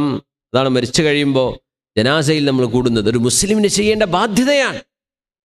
നമുക്ക് പറ്റുമോ ചെയ്തിരിക്കണം. ജനാസയുടെ കൂടെ പോകണം. മരിച്ചു കഴിഞ്ഞാൽ മൂപ്പര് കാണുന്നില്ല, പക്ഷെ അള്ളാഹു കാണുന്നുണ്ട് അല്ലേ. മരിച്ചു കഴിഞ്ഞാൽ ജനാസയ്ക്ക് കൂടെ പോകണം. മരിക്കണവരെ മുണ്ടൂല. പിന്നെ എങ്ങനെ, പിന്നെ മരിച്ചു കഴിഞ്ഞിട്ട് പോയി കണ്ണീരൊരുക്കിയിട്ട് വല്ല കാര്യമുണ്ടോ? മരണത്തിന് മുമ്പായിട്ട് പിണക്കങ്ങളൊക്കെ തീർക്കുക. മരണപ്പെട്ടു എന്നറിഞ്ഞാൽ ജനാസയുടെ കൂടെ പോകണം.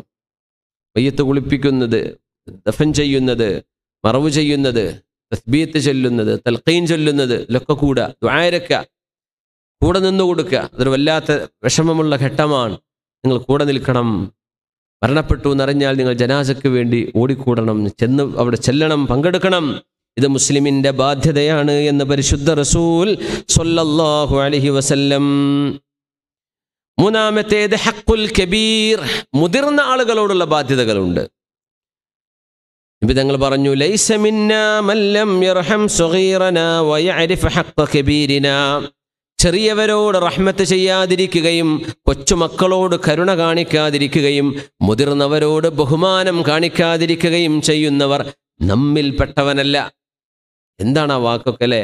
മുതിർന്ന ആളുകൾ, പ്രായമുള്ളവര്, മുതിർന്ന ആളുകൾ ആരായിരിക്കട്ടെ അവരോട് ബഹുമാനം കാണിക്കുക.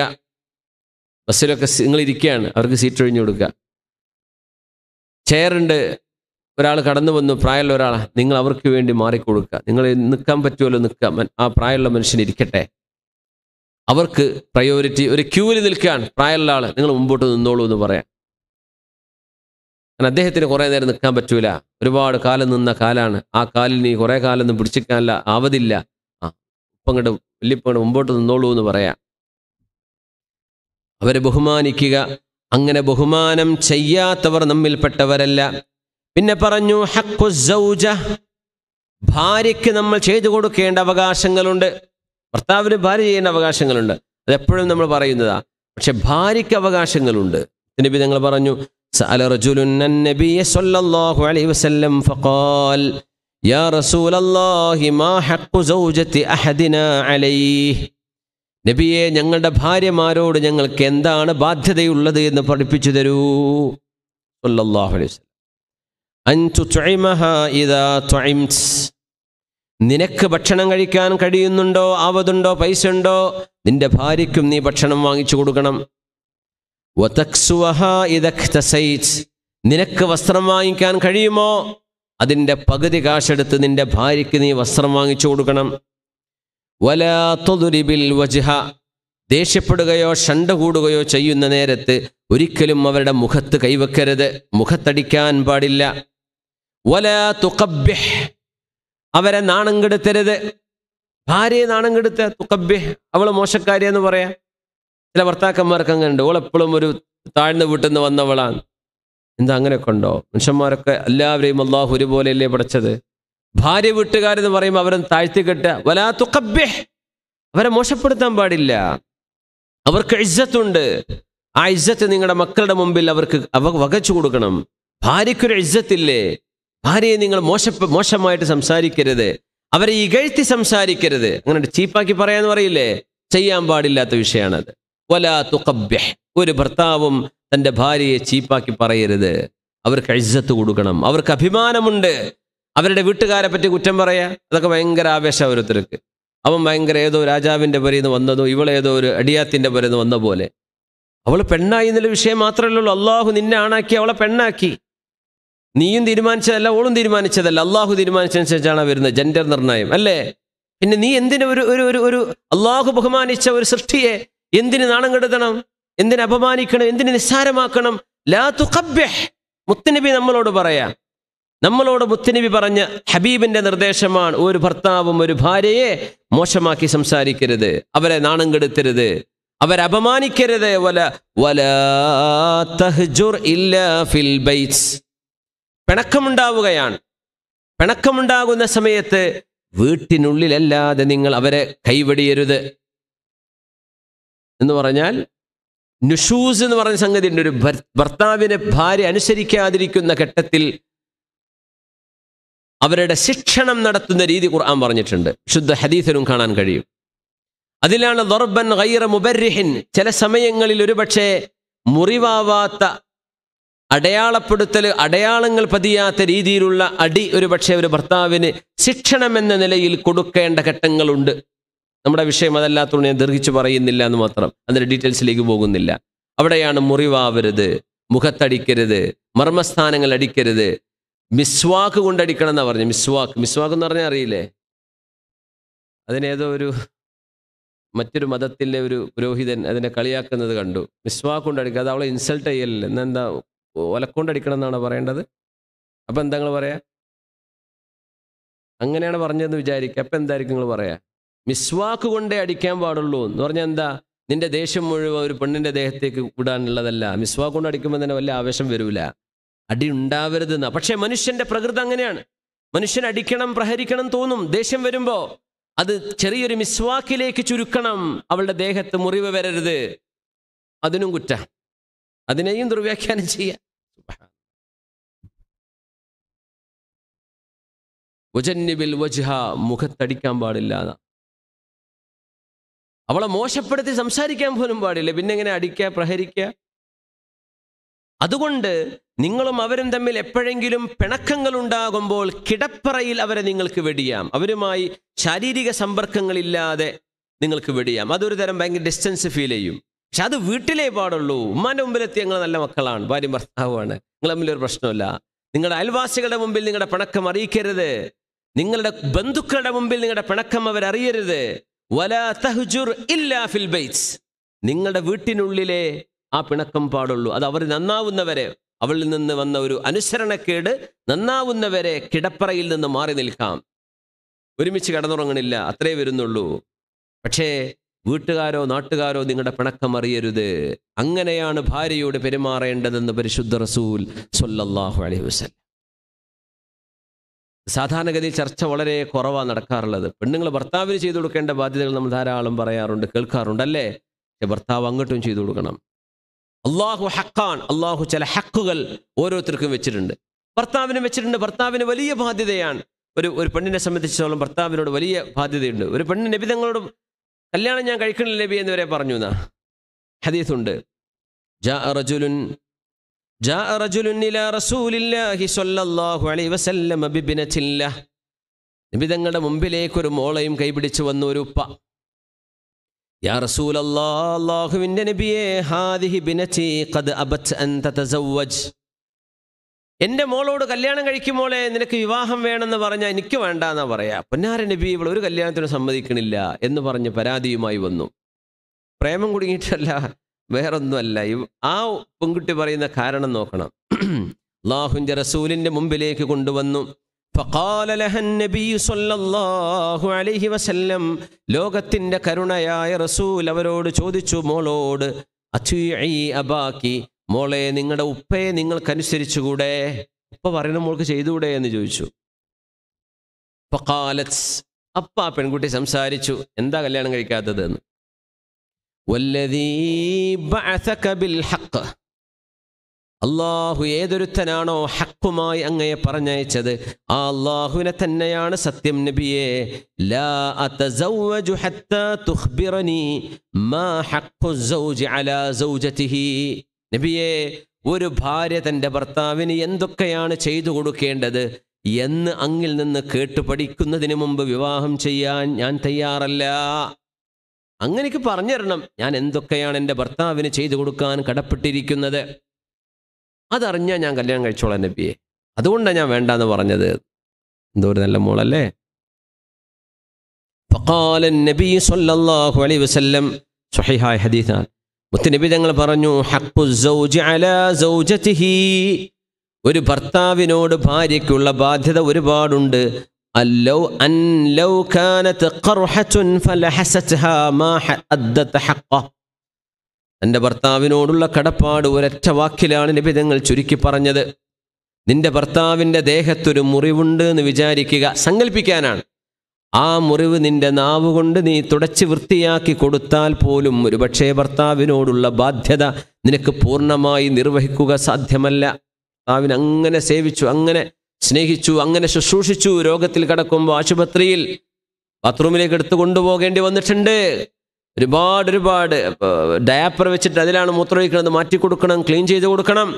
ഇങ്ങനെയൊക്കെ ചെയ്താലും എൻ്റെ ഭർത്താവിനോട് ചെയ്യേണ്ട ബാധ്യത മുഴുവൻ ഞാൻ നിർവഹിച്ചോ എന്ന് ചോദിച്ചാൽ മുഴുവനാവില്ല എന്നാണ് നബി തങ്ങൾ പറഞ്ഞത് സ്വല്ലല്ലാഹു അലൈഹി വസല്ലം. എന്തേ കാരണം എന്നറിയോ? അവൾക്ക് സ്വർഗത്തിൽ പോവാനുള്ള ടിക്കറ്റാണ് ഈ ഭർത്താവ്. അയ്യുമംറഅത്തിൻ, ഏതെങ്കിലും ഒരു പെണ്ണ്, ലൗ സ്വല്ലത്ത് ഖംസഹാ വസ്വാമത്ത് ശഹ്റഹാ വഅത്വഅത്ത് സൗജഹാ വഹഫിളത്ത് ഫർജഹാ, ഏതെങ്കിലും ഒരു പെണ്ണ് തൻ്റെ ശരീരം സൂക്ഷിക്കുകയും ഭർത്താവിനെ അനുസരിക്കുകയും നോമ്പും നിസ്കാരവും നിർവഹിക്കുകയും ചെയ്താൽ, ഭർത്താവിനനുസരിക്കുകയും ചെയ്താൽ എന്ന് പറഞ്ഞിട്ട് പറഞ്ഞു, ഖീല ലഹാ ഉദ്ഖുലി മിൻ ഐ അബ്വാബിൽ ജന്നതി ശിഅ്തി, സ്വർഗത്തിൻ്റെ കവാടങ്ങളിൽ 8 കവാടങ്ങളിൽ ഏത് വാതിലിലൂടെ ഗേറ്റിലൂടെ വേണമെങ്കിലും നിനക്ക് കടക്കാമെന്ന് ആ പെണ്ണിനോട് പറയപ്പെടുമെന്ന് പരിശുദ്ധ റസൂൽ സ്വല്ലല്ലാഹു അലൈഹി വസല്ലം. അതിലൊരു കാര്യം, നിസ്കാരം നോമ്പും പറഞ്ഞ കൂട്ടത്തിൽ എന്തു പറഞ്ഞു? അവളുടെ ശരീരം സൂക്ഷിക്കണം. പിന്നെ പറഞ്ഞു വഅത്വഅത് സൗജഹാ, ഭർത്താവിനെ അനുസരിക്കുകയും ചെയ്താൽ. അതായത് ഈ ഭർത്താവ് അങ്ങോട്ട് എല്ലാ അവകാശങ്ങളും വകവെച്ചു കൊടുക്കുന്ന ഭർത്താവാണ്. ഭർത്താവ് കള്ളുകൂടിയനും തോന്നിവാസിയല്ല. നല്ല ഭർത്താവ്, അവർക്ക് ചെലവ് കൊടുക്കുന്ന, അവളെ സംരക്ഷിക്കുന്ന, അവളെ ബഹുമാനിക്കുകയും സ്നേഹത്തോടെ പെരുമാറുകയും ചെയ്യുന്നൊരു ഭർത്താവ്. ആ ഭർത്താവിനോട്, മോളെ, ആ ഭർത്താവിൻ്റെ മുറിവ് നീ നാവുകൊണ്ട് വൃത്തിയാക്കി കൊടുത്താൽ പോലും ബാധ്യത തീർന്നു എന്ന് പറയാൻ എനിക്ക് കഴിയില്ല മോളെ. ഇത് പറഞ്ഞപ്പോൾ ആ പെണ്ണ് പറഞ്ഞു, ഖാലത്ത് വല്ലദീ ബഅസക ബിൽ ഹഖ് ലാ അതസവ്വജു അബദാ. നബിയെ, ഞാൻ അങ്ങയുടെ ഉപദേശം കേൾക്കുമ്പോൾ എനിക്ക് പേടി തോന്നുകയാണ്. എനിക്കൊരിക്കലും വിവാഹം വേണ്ടെന്ന് തോന്നുന്നു നബിയെ, എനിക്ക് വിവാഹം വേണ്ട. ഞാൻ വിവാഹം കഴിക്കില്ല നബി, എന്നെ കൊണ്ട് കഴിയും തോന്നുന്നില്ല. فقال النبي صلى الله عليه وسلم لا تنكحوهن إلا بإذن أهلهن. അതുകൊണ്ട് നിങ്ങളുടെ പെൺമക്കൾക്ക് വിവാഹം ആലോചിക്കുമ്പോൾ നിങ്ങൾ അവരുമായി കൂടി ആലോചിക്കണേ, അവരുടെ സമ്മതത്തോടുകൂടെ നിങ്ങൾ വിവാഹം ചെയ്യാവൂ എന്ന് പരിശുദ്ധ റസൂൽ സ്വല്ലല്ലാഹു അലൈഹി വസല്ലം തങ്ങൾ ആ പെണ്ണിൻ്റെ ഉപ്പയോട് നിർദ്ദേശിക്കുകയുണ്ടായി. നിങ്ങളുടെ മോളെ നിർബന്ധിപ്പിച്ച് എന്ത് ചെയ്യേണ്ട? കല്യാണം കഴിപ്പിക്കേണ്ട. വിവാഹം സുന്നത്താണ്, കൂലിയാണ്, പ്രതിഫലമാണ്, സ്വർഗത്തിലേക്കുള്ള വഴിയാണ്. ആ വഴി ഒരുപക്ഷെ അവൾക്ക് തോന്നുന്നു എനിക്ക് ഈ റൂട്ടിലൂടെ പോയാൽ എനിക്ക് എത്തൂല എന്ന് അവൾ ഉറപ്പിക്കാൻ. ചില പെൺകുട്ടികൾ അങ്ങനെ ഉണ്ടാവും. ഒരുപാട് കാലഘട്ടമൊന്നും ക്ഷമിച്ചു കൂടാൻ കഴിയില്ല, ടോളറേറ്റ് ചെയ്യാൻ പറ്റാതെ. പ്രത്യേകിച്ച് ഇപ്പോഴത്തെ ന്യൂ ജനറേഷൻ പെൺകുട്ടികളൊക്കെ പെട്ടെന്ന് കല്യാണം ഭയങ്കര ജോറിലാണ് നടക്കുന്നത്. 5 ദിവസം കല്യാണമായിരുന്നു, പക്ഷെ കല്യാണം കഴിഞ്ഞ 5-ാം ദിവസം പിരിഞ്ഞു എന്നാണ് പിന്നെ കേട്ടത്. അതുകൊണ്ട് വിവാഹത്തിൻ്റെ 100-ാം ദിവസം എന്നൊക്കെ പറഞ്ഞിട്ടാണ് ഇപ്പോൾ ആഘോഷം നടക്കണമെന്ന് കേട്ടത്. വിവാഹം കഴിഞ്ഞ് 2 മാസമായി, അതിനൊരു ആഘോഷം. വിവാഹം കഴിഞ്ഞ് 5 മാസത്തിനൊരു ആവേശം. ഭാരതത്തെ സംബന്ധിച്ചൊരു ഒരു ഒരു ഒരു ഷോ അതിനെ സംബന്ധിച്ച് പറയുന്നത് കേട്ടു. സിനിമകൾ ഇങ്ങനെ ആഘോഷിക്കാറുണ്ടായിരുന്നു അത്ര. 100-ാം ദിവസം, ഇന്ന സിനിമയുടെ 100-ാം ദിവസം, 200-ാം ദിവസം, അത് കഴിഞ്ഞാൽ പിന്നെ പൂട്ടിപ്പോവും എന്ന പോലെ വിവാഹം ഇപ്പം അങ്ങനെ 6 മാസമൊന്നും കാത്തുകളില്ല. ഞങ്ങളുടെ ദാമ്പത്യ ജീവിതത്തിൻ്റെ 2-ാം മാസം പൂർത്തിയാവുകയാണ്. അതുകൊണ്ട് സേവ് ദ ഡേറ്റ്സ്. ഈ സേവ് ദ ഡേറ്റ് പരിപാടി കഴിഞ്ഞാൽ പിന്നെ അത് പൂട്ടിപ്പോവുകയാണ്. അതായത് 6 മാസം കഴിഞ്ഞിട്ടൊന്നും പിന്നെ ആയുസ് കിട്ടണില്ല. അപ്പോൾ ഒരു പരമാവധി കല്യാണം കഴിഞ്ഞ അന്ന് മുതൽ 20-ാം ദിവസം 30-ാം ദിവസം പറഞ്ഞിട്ട് ഇങ്ങനെ ആഘോഷിക്കുകയാണ്. ഒരു കൊല്ലം വരെ നീളുന്നില്ല കല്യാണങ്ങൾ. എന്തേ? നമുക്ക് ചേഞ്ച് വേണം. ഇതാണ് ഇപ്പോഴത്തെ കാലം. ഇതിൻ്റെ അവസ്ഥ അതാണ്. ബോർഡ്, എനിക്ക് ബോറടിച്ചു. റസൂലുള്ളാഹി സ്വല്ലല്ലാഹു അലൈഹി വസല്ലം തങ്ങൾ പറയുന്നു, ലൗ അമർതു അഹദൻ അൻ യസ്ജുദ ലി അഹദിൻ. ഒരു പെണ്ണിൻ്റെ സ്വർഗം കിട്ടുന്ന വഴിയാണ് ദാമ്പത്യ ജീവിതം. ഒരു പെണ്ണിന് സ്വർഗം കിട്ടാൻ എളുപ്പമുള്ള വഴിയാണത്. തൻ്റെ ഭർത്താവ്, തനിക്ക് ചെലവ് തരുന്ന ഭർത്താവിന് വലിയ ബാധ്യത അല്ലാഹു തോളിൽ വെച്ചുകൊടുത്തത്. ഭയങ്കര ബാധ്യതയാണ്. ആ പെണ്ണുമായി ബന്ധപ്പെട്ട എ ടു സെഡ് ആ പെണ്ണിൻ്റെ ഉത്തരവാദിത്വം കല്യാണം കഴിഞ്ഞാൽ പിന്നെ പെണ്ണിൻ്റെ ഉപ്പാക്കല്ല, പിന്നെ ഭർത്താവിനാണ്. ആ പെണ്ണ് ആദ്യം അനുസരിക്കേണ്ടത് ഭർത്താവിനെയാണ്. അത് കഴിഞ്ഞിട്ടാണ് ഉമ്മിമാപ്പയ്ക്ക് വരുന്നുള്ളൂ. അത്രയും വലിയൊരു റിലേഷൻഷിപ്പാണ് വിവാഹബന്ധം എന്ന് പറഞ്ഞാൽ. ലൗ അമർതു അഹദൻ അൻ യസ്ജുദ ലി അഹദിൻ. ഏതെങ്കിലും ഒരു മനുഷ്യൻ മറ്റൊരു മനുഷ്യൻ്റെ മുമ്പിൽ സുജൂദ് ചെയ്യണം എന്ന് ഞാൻ പറയുമായിരുന്നുവെങ്കിൽ, അത് ഉസ്താദിൻ്റെ മുമ്പിൽ ശിഷ്യൻ സുജൂദ് ചെയ്യണമെന്നോ, പള്ളിയിലെ ഇമാമിൻ്റെ മുമ്പിൽ മഅ്മൂം സുജൂദ് ചെയ്യണമെന്നോ, ഭരണാധികാരിക്ക് മുമ്പിൽ സുജൂദ് ചെയ്യണമെന്നോ, ഞാൻ ആർക്കെങ്കിലും ഒരാൾ സുജൂദ് ചെയ്യണം എന്ന് പറയുകയായിരുന്നുവെങ്കിൽ ലഅമർതുൽ മർഅത അൻ തസ്ജുദ ലി സൗജിഹാ. ഒരു ഭാര്യയോട് തൻ്റെ ഭർത്താവിൻ്റെ മുമ്പിൽ നീ സുജൂദ് ചെയ്യണം എന്ന് ഞാൻ പറയുമായിരുന്നു. പക്ഷേ അല്ലാഹുവിനല്ലാതെ സുജൂദ് ചെയ്യാൻ പാടില്ലല്ലോ. അതുകൊണ്ടാണ് ഞാനത് പറയാത്തത്. അത്രക്ക് ബാധ്യതയാണ്. എന്തുകൊണ്ട്? മിൻ ഇളമി ഹഖ്ഖിഹി അലൈഹാ, മിൻ ഇളമി ഹഖ്ഖിഹി അലൈഹാ. ആ പെണ്ണിന് ഭർത്താവിനോടുള്ള ബാധ്യത അത്ര വലുതായതിൻ്റെ പേരിലാണത്. വലാ തജിദു ഇംറഅത്തുൻ ഹലാവത്തൽ ഈമാൻ. ഈമാനിൻ്റെ മധുരം ഒരു പെണ്ണിന് അനുഭവിക്കണമെങ്കിൽ ഹത്താ തുഅദ്ദിയ ഹഖ്ഖ സൗജിഹാ. ഒരു പെണ്ണ് ഒരുപാട് നിസ്കരിക്കുന്നു എന്ന് വിചാരിക്കുക, ഒരുപാട് സ്വലാത്ത് ചൊല്ലുന്ന പെണ്ണാണ്, ഒരുപാട് ദിക്ർ ചൊല്ലുന്ന പെണ്ണാണ്. പക്ഷേ സ്വന്തം ഭർത്താവിനെ അനുസരിക്കാത്തവളാണെങ്കിൽ അവളുടെ നിസ്കാരം കൊണ്ടോ ദിക്ർ കൊണ്ടോ സ്വലാത്ത് കൊണ്ടോ ഒരിക്കലും അവൾക്ക് ഈമാനിൻ്റെ മധുരമറിയാൻ കഴിയില്ല. വലൗ സഅലഹാ നഫ്സഹാ വഹിയ അലാ ളഹ്റിൻ. ഒരു പെണ്ണ് വാഹനപ്പുറത്ത് കയറിയിരിക്കുന്ന സമയത്താണ് തൻ്റെ ഭർത്താവ് അവളോട് അവളുടെ ശരീരം ചോദിക്കുന്നതെങ്കിൽ പോലും അവൾക്ക് തൻ്റെ ഭർത്താവിനോട് ബാധ്യതയുണ്ട് എന്ന് പരിശുദ്ധ റസൂൽ സ്വല്ലല്ലാഹു അലൈഹി വസല്ലം തങ്ങൾ പറയുന്ന ഈ ഹദീസ് ഒരുപക്ഷെ തെറ്റിദ്ധാരണ വരാം. ഒരു ഭർത്താവ് അങ്ങനെ ചോദിച്ചോളുന്നില്ല. ഒരു പെണ്ണ് അണിഞ്ഞൊരുങ്ങി നിൽക്കുകയാണ്, സ്വന്തം ഭാര്യ. ഇപ്പോൾ കല്യാണത്തിനൊക്കെ പോകുമ്പോൾ വല്ലാത്തൊരു ചൊറുക്കൂട്ടൽ.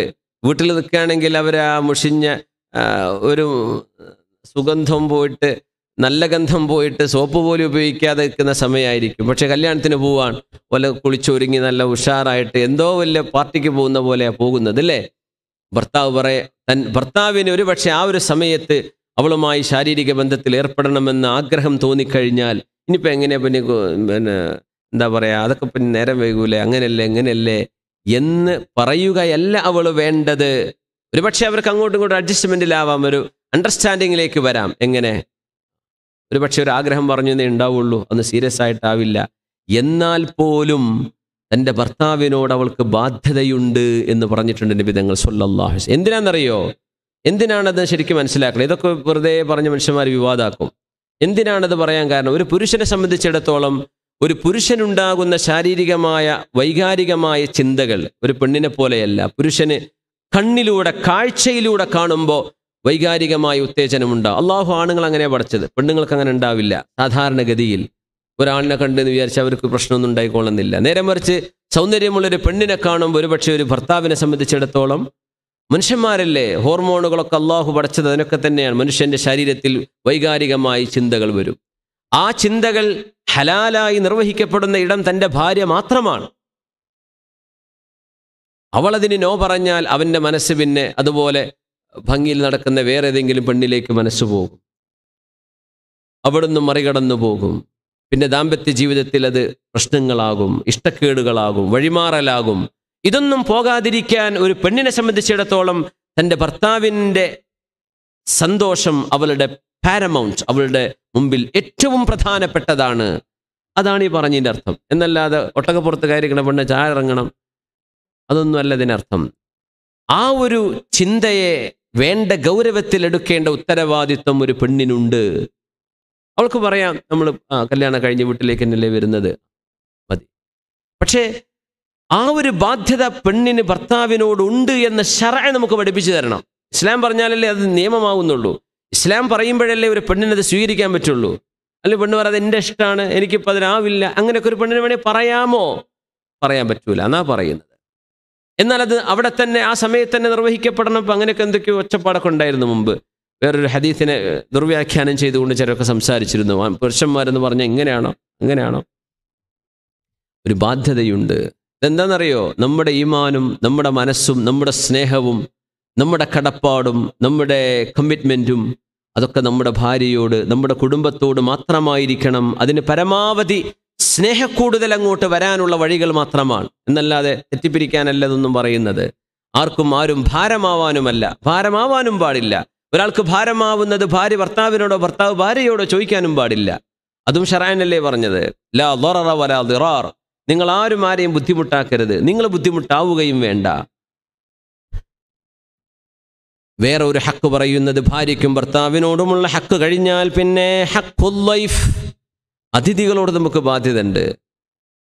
ഫമൻ അസ്ബഹൽ ളൈഫു ബിഫിനാഇഹി ഫഹുവ ലഹു അലൈഹി ദൈനുൻ.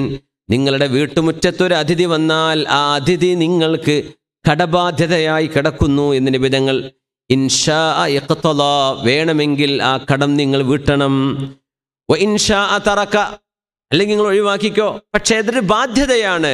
ഒരു അതിഥി വന്നാൽ അവർക്ക് ഭക്ഷണം കൊടുക്കൽ, നിങ്ങളുടെ വീട്ടിലേക്ക് എത്തിയാൽ അവരെ സ്വീകരിക്കൽ, അത് നിങ്ങൾക്ക് ബാധ്യതയാണ്, ഭയങ്കര കൂലിയുമാണ്.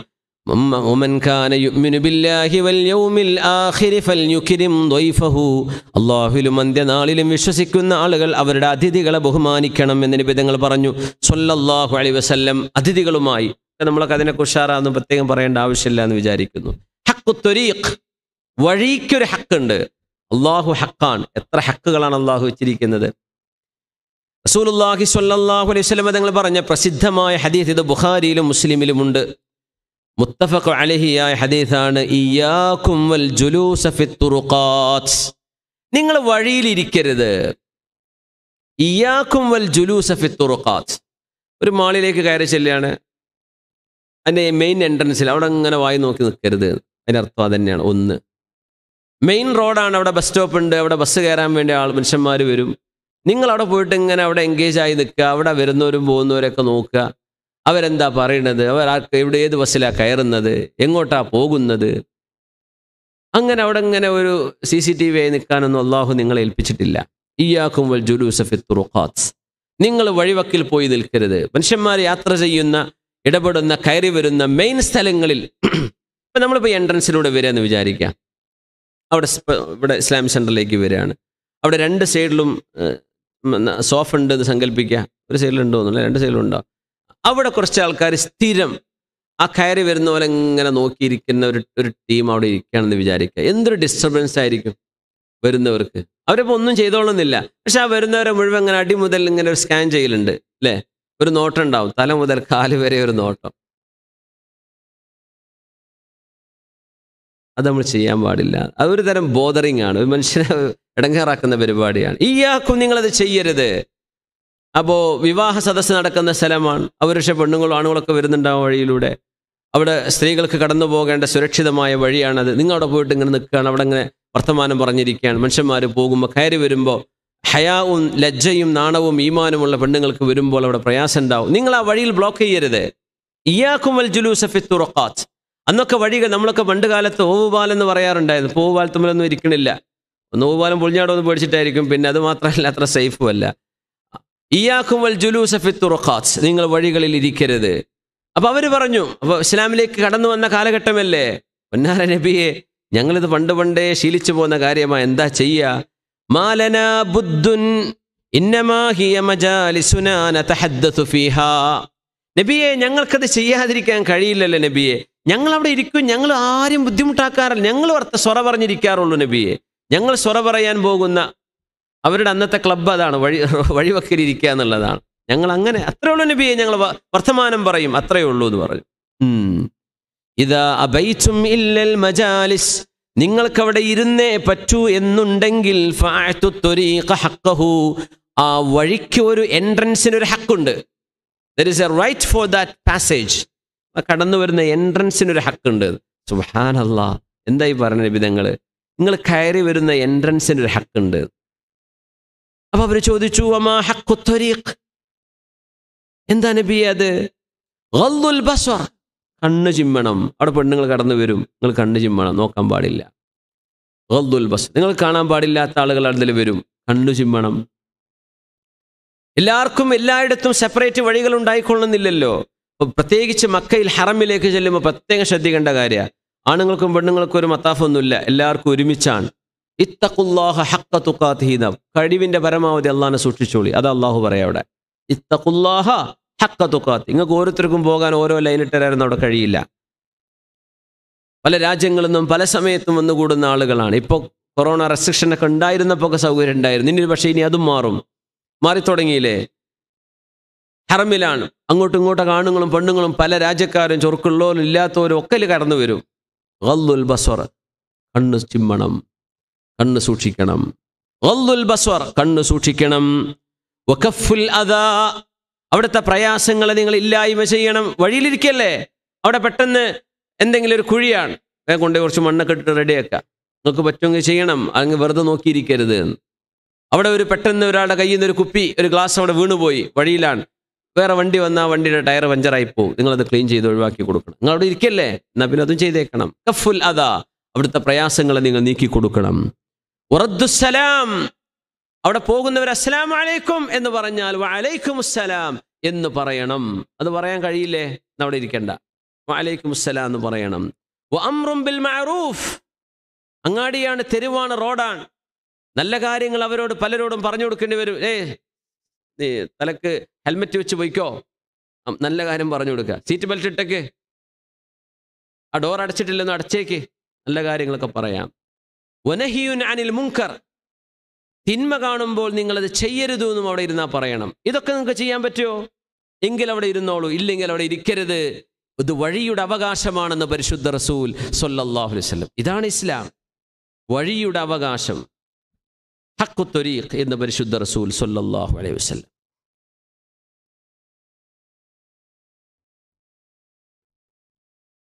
പിന്നെ പറഞ്ഞു റസൂലുള്ളാഹി സ്വല്ലല്ലാഹു അലൈഹി വസല്ലം തങ്ങൾ പറഞ്ഞു, ഹഖ്ഖുൽ ഹയാ, അള്ളാഹുവിനോട് ലജ്ജ കാണിക്കേണ്ട ഒരു ഹക്കുണ്ട് നമുക്ക്. അള്ളാഹുവിനോട് ലജ്ജിക്കണം, അള്ളാഹുവിനോട് ലജ്ജ വേണം, അള്ളാഹുവിനോട് നാണം തോന്നണം. അള്ളാഹുവിനോട് നാണം തോന്നേ, അള്ളാഹുവിനോട് ഹയാ വേണം. ഖുൽനാ, നബിതങ്ങൾ സ്വല്ലല്ലാഹു അലൈഹി വസല്ലം സ്വഹാബികളോട് പറഞ്ഞു, ഇസ്തഹയൂ മിനല്ലാഹി ഹഖ്ഖൽ ഹയാ, അള്ളാഹുവിനോട് നിങ്ങൾ വേണ്ട വിധത്തിൽ ലജ്ജിക്കണമേ, വേണ്ട വിധത്തിൽ അള്ളാഹുവിനോട് നിങ്ങൾക്ക് ലജ്ജ വേണം. ഖുൽനാ, ഞങ്ങൾ ചോദിച്ചു, യാ റസൂലല്ലാഹ്, അള്ളാഹുവിൻ്റെ റസൂലേ, ഇന്നാ ലനസ്തഹി വൽഹംദുലില്ലാഹ്, ഞങ്ങളൊക്കെ നാണുള്ളവരാണല്ലോ നബിയെ, ഞങ്ങൾക്കൊക്കെ നാണുണ്ടല്ലോ, അൽഹംദുലില്ലാഹ് നബി, ഞങ്ങളൊക്കെ നാണുള്ളവരാണ്. ലൈസദാക്, ആ നാണത്തെക്കുറിച്ചല്ല ഞാൻ പറയുന്നത്. വലാകിന്നൽ ഇസ്തിഹ്യാഅ മിനല്ലാഹി ഹഖ്ഖൽ ഹയാ, അല്ലാഹുവിനോട് നാണിക്കേണ്ട വിധത്തിൽ നാണിക്കുക എന്ന് പറഞ്ഞാൽ അൻ തഹ്ഫളർ റഅസ വമാ വആ, നിന്റെ തലയും ആ തലയുൾക്കൊള്ളുന്ന കണ്ണും കാതും മൂക്കും നിന്റെ വാക്കുകളും സൂക്ഷിക്കലാണ് അള്ളാഹുവിനോട് നാണിക്കുക എന്നതിൻ്റെ ശരിയായ അർത്ഥം. നിന്റെ തലയിലേക്ക് കയറി വരുന്ന ചിന്തകൾ, നീ കാണുന്നത്, നീ കേൾക്കുന്നത്, നീ പറയുന്നത്, നീ ചിന്തിക്കുന്നത് നിന്റെ തലയുമായി ബന്ധപ്പെട്ട അള്ളാഹു നൽകുന്ന ഒരുപാട് കഴിവുകൾ ഈ കഴുത്തിൻ്റെ മീതയാണ് അള്ളാഹു തന്നത് അല്ലേ? നമ്മുടെ ബ്രെയിൻ, നമ്മുടെ തലച്ചോറ്, നമ്മുടെ മെമ്മറി, നമ്മൾ പറയുന്ന വാക്ക്, കേൾക്കുന്നത്, കാണുന്നത്, വായിക്കുന്നത്, പറയുന്നത്, ഇതൊക്കെ നടക്കുന്നത് കഴുത്തിൻ്റെ മുകളിലാണ് അല്ലേ? നിന്റെ തലയും ആ തല ഉൾക്കൊള്ളുന്നതും അള്ളാഹുവിന് വേണ്ടി സൂക്ഷിക്കലാണ്. നിന്റെ വയറുമായി ചേർന്ന് കിടക്കുന്ന ഭാഗങ്ങളും അതൊക്കെ നീ സൂക്ഷിക്കണം. ഹലാലെ ഭക്ഷിക്കാവൂ, ഹലാലായ അള്ളാഹു ഇഷ്ടപ്പെടുന്ന അനുവദിക്കുന്ന ജോലിയെ നിനക്ക് പാടുള്ളൂ. അള്ളാഹു അനുവദിക്കുന്നതേ നിനക്ക് തിന്നാനും പാടുള്ളൂ. പിന്നെ പറഞ്ഞു വതദ്കുറൽ മൗത വൽ ബിലാ, മരണത്തെക്കുറിച്ച് ഓർക്കണം. മരിച്ചുപോയാൽ നമ്മുടെ എല്ലാ മുഞ്ചും അവിടെ തീരും അല്ലേ? നമ്മുടെ എല്ലാ ഭംഗിയും അവിടെ തീരും. നമ്മുടെ എല്ലാം അവിടെ അവസാനിച്ചു. പിന്നെ അവിടെ മുടി ചീകാനില്ല, പൗഡർ ഇടാനില്ല, ക്രീം അപ്ലൈ ചെയ്യാനില്ല, തലക്ക് ജെല്ല് തേക്കാനില്ല. മരിച്ചു കഴിഞ്ഞാൽ എല്ലാം തീർന്നു. വൽബിലാ, എല്ലാം തീർന്നു പോകുന്ന, നുരുമ്പിപ്പോകുന്നൊരവസ്ഥയിലേക്ക് ഞാൻ മരിച്ചാൽ മാറുന്നുണ്ട് എന്ന് എപ്പോഴും ഓർക്കണം. അത് അള്ളാഹുവിനോട് ചെയ്യുന്ന നാണത്തിൻ്റെ, അള്ളാഹുവിനോട് കാണിക്കുന്ന ലജ്ജയുടെ ഏറ്റവും പരിപൂർണമായ രൂപമാണ്. അള്ളാഹിനെക്കുറിച്ച് ഓർക്കാൻ പറ്റും മരിച്ചു പോകാൻ ഓർത്തു കഴിഞ്ഞാൽ. വൻതദ്കുറൽ മൗത വൽ ബിലാ വമൻ അറാദൽ ആഖിറത തറക സീനത്തദ് ദുനിയ.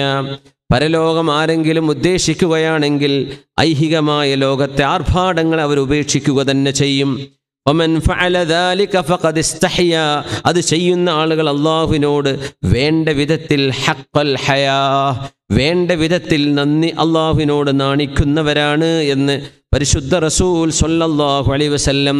9ാമത്തേത് ഹഖുൽ വസിയ്യ. 9, 10 രണ്ടെണ്ണം കൂടെ പറഞ്ഞ് അവസാനിപ്പിക്കാൻ. ഇൻഷാ അല്ലാഹ് നമുക്ക് കുറച്ച് സ്വലാത്തൊക്കെ ചൊല്ലണം. പരിശുദ്ധ റബീഉൽ അവ്വലാണ്. ഇൻഷാ അല്ലാഹ് 2 വസിയത്ത് കൂടെ പറയട്ടെ. 2 കാര്യം, 2 ഹഖ് കൂടെ ഉണ്ട്. ഒന്ന് ഹഖുൽ വസിയ്യ, നമ്മൾ വസിയത്ത് ചെയ്യണം. റസൂലുള്ളാഹി സ്വല്ലല്ലാഹു അലൈഹി വസല്ലം തങ്ങൾ പറഞ്ഞു, മാ ഹഖ്ഖു ഇംറിഇൻ മുസ്ലിമിൻ ലഹു ഷൈഉൻ യൂസി ഫീഹി യബീതു ലൈലതൈനി ഇല്ലാ വസിയത്തുഹു മക്തൂബത്തുൻ ഇൻദഹു. ഇത് സ്വഹീഹുൽ ബുഖാരിയിലെ ഹദീസാണ്. നമുക്ക് എന്തെങ്കിലും ഒരു പ്രോപ്പർട്ടി ഉണ്ട്, പൈസ ഉണ്ട്, വീടുണ്ട്, നമ്മുടെ പേരിൽ സ്ഥാപനമുണ്ട്, എന്തെങ്കിലും നമ്മുടെ കൈകളിലുണ്ടെങ്കിൽ 2 രാത്രി കഴിഞ്ഞ് കടക്കുന്നതിന് മുമ്പ് ഒരു വസിയത്ത് നിങ്ങൾ എഴുതി വെക്കണം. ആ വസിയത്ത് എഴുതാതെ നിങ്ങൾ കടന്നു പോകരുത്. 2 രാത്രി വരെ സമയം തന്നു. ഇന്ന് വാങ്ങിച്ചു, നാളെ മറ്റന്നാൾ 2 ദിവസം, ഓക്കെ. 3-ാം ദിവസമാകുമ്പോഴേക്കും നിങ്ങളുടെ വസിയത്ത് നിങ്ങളുടെ തലയണയുടെ താഴെ നിങ്ങൾ എഴുതി വെക്കണം. തലയണ താഴെ എന്നില്ല, വസിയത്ത് ആർക്കെങ്കിലും നിങ്ങൾ എഴുതി വെക്കണം. എന്താണ്? ഞാൻ മരിച്ചു കഴിഞ്ഞാൽ എൻ്റെ സമ്പത്തിൽ നിന്ന് ഇത്ര ഭാഗം ഇന്ന വഴിക്ക്, നേർവഴിയിലേക്ക് കൊടുക്കണം. ജീവിക്കുമ്പോൾ നമുക്ക് പൈസ ആവശ്യം വരും. മരിച്ചു കഴിഞ്ഞാൽ പിന്നെ അനന്തരാവകാശികൾക്കുള്ളതാണ് അല്ലേ? അവർക്ക് ജീവിക്കാനൊക്കെ ഉണ്ട്. ഇനിയും ഒരുപാട് ബാക്കിയുള്ളത് അവരുടെ കൈകളിൽ വന്നാൽ അവർ ദൂർത്തടിച്ച് നശിപ്പിക്കും. എന്നാൽ അള്ളാഹുവേ, നീ എനിക്ക് തന്ന എൻ്റെ സമ്പത്തിൽ നിന്ന് ഈ പീഡിക റൂം, ഇതിൻ്റെ വരുമാനം എൻ്റെ നാട്ടിലെ മസ്ജിദിൻ്റെ പരിപാലനത്തിന്, സാധുമാർക്ക് ശമ്പളം കൊടുക്കാൻ, മുഅദ്ദിന് ശമ്പളം കൊടുക്കാൻ, പള്ളിയുടെ പരിപാലനത്തിന് വേണ്ടി കിടക്കട്ടെ. ഇതൊരു യതീംഖാനയ്ക്ക്, ഇതൊരു പള്ളി ദർസിന്, ഇതൊരു അറബി കോളേജിന്, ദീൻ പഠിക്കുന്നവർക്ക്, യതീമക്കൾക്ക്, വിധവകൾക്ക്, രോഗികളായവരുടെ ചികിത്സക്ക്, ഇങ്ങനെ എന്തെങ്കിലും ഒരു വസിയത്ത് ചെയ്യാതെ നിങ്ങൾ കടന്നു പോകരുതേ എന്ന് പരിശുദ്ധ റസൂൽ സ്വല്ലല്ലാഹു അലൈഹി വസല്ലം. അത് എഴുതി വെക്കുക, അല്ലെങ്കിൽ പറഞ്ഞു വെക്കുക. ഇത് മീറാസിൻ്റെ അനന്തരാവകാശ നിയമം വന്നതിൻ്റെ ശേഷം ഈ നിയമം പ്രാബല്യത്തിലില്ല എന്ന് പറയുന്ന അലിമ്യങ്ങളുണ്ട്. കാരണം മരണശേഷം സ്വത്ത് എങ്ങനെയാണ് ഓഹരി വെക്കേണ്ടത് എന്ന് അനന്തരാവകാശ നിയമം ഖുർആനിൽ വന്നിട്ടുണ്ട്. എങ്ങനെ സ്വത്ത് ഓഹരി വെക്കേണ്ടത്? അതിന് മുമ്പ് വസിയത്തായിരുന്നു. പക്ഷേ അനന്തരാവകാശം ഉണ്ടെങ്കിലും വസിയത്ത് എഴുതി വെക്കണമെന്ന നമുക്ക് ചെയ്യാം. നമ്മുടെ മരണശേഷം നമ്മുടെ ഖബറിലേക്ക് കിട്ടുന്ന അമലാണത്. ഞാൻ മരിച്ചാൽ എൻ്റെ മരണശേഷം എൻ്റെ സമ്പത്തിൽ ഇന്ന വഴിക്കൊക്കെ കൊടുക്കണം, അങ്ങനെ പറയില്ലേ? അങ്ങനെ പണ്ട് കാലത്ത് നമ്മുടെ വല്യന്മാർ എഴുതി വെച്ച വസിയത്താണ് ഇന്നും പല ജുമഅത്ത് പള്ളികളുടെയും വരുമാനം. ആ 4 തെങ്ങ്, ഇവിടെ 5 തെങ്ങ്, ഇവിടെ 1 ഏക്കർ, അതൊക്കെ അന്ന് കൊടുത്തതാ. അന്ന് അവർക്ക് വളരെ കുറച്ചേ ഉള്ളൂ. ഇന്ന് എല്ലാവർക്കും പൈസ ഉണ്ട്. ഒരൊറ്റ കുട്ടി വഖഫ് ചെയ്യുന്നില്ല. ആരെങ്കിലും പള്ളി കൊടുക്കുന്നുണ്ടോ? വഖഫ് എത്ര കൂലിയുള്ള കാര്യമാണ്. ഒരു സ്ഥാപനത്തിന് വഖഫ് ചെയ്യുക, ഒരു ദീനിന് വേണ്ടി വഖഫ് ചെയ്ത് കഴിഞ്ഞാൽ കാലാകാലം ഖബറിലേക്ക് അതിൻ്റെ കൂലി കിട്ടിക്കൊണ്ടിരിക്കും. വഖഫാണത്, വലിയ കൂലിയാണ്. പണ്ട് ചെയ്തവർ ചെയ്തുമ്പോൾ അങ്ങനെ പോരാണ് ഇപ്പോഴും. നമ്മളിപ്പോഴും നമ്മുടെ വകയായിട്ടൊന്നും ആഡ് ചെയ്തിട്ടില്ല. അത് വലിയ സങ്കടമുള്ള കാര്യമാണ്. വസിയത്ത് ചെയ്യണം, അത് അല്ലാഹുവിനോട് ചെയ്യുന്ന ഹക്കാണ്. 10-ാമത്തേത് അൻ തജ്ഹറ ബിൽ ഹഖ്, സത്യം തുറന്നു പറയണം. സത്യം തുറന്നു, അതിന് ആരും പോളിഷ് അടിക്കേണ്ട കാര്യമൊന്നുമില്ല. അതുള്ളതുപോലെ പറയാം. അത് ചിലക്ക് ഇഷ്ടപ്പെട്ടില്ല എന്ന് വരും, ചിലക്ക് ഇഷ്ടപ്പെട്ടു എന്ന് വരും. അള്ളാഹ്ക്ക് ഇഷ്ടമുള്ള കാര്യമാണോ പറഞ്ഞേക്കണം, പറയാതിരിക്കരുത്. അൻ തജ്ഹറ ബിൽ ഹഖ്. ഖാല നബി സ്വല്ലല്ലാഹു അലൈഹി വസല്ലം, മുത്തനബി തങ്ങൾ പറഞ്ഞു, അഫ്ളലുൽ ജിഹാദി കലിമതു ഹഖ്ഖിൻ ഇൻദ സുൽത്താനിൻ ഔ അമീരിൻ ജായിർ. ഏറ്റവും വലിയ അഫ്ളലുൽ ജിഹാദ്, അള്ളാഹുവിന് വേണ്ടി ചെയ്യുന്ന ഏറ്റവും വലിയ ധർമ്മസമരമെന്നോ അധ്വാനമെന്നോ എന്നതിനർത്ഥം കൊടുക്കാം. ജിഹാദിനർത്ഥം സ്ട്രൈവിംഗ് എന്നാണ്, കഠിനാധ്വാനം ചെയ്യുന്നതാണ്. വജാഹിദുഹും ബിഹി ജിഹാദൻ കബീറ.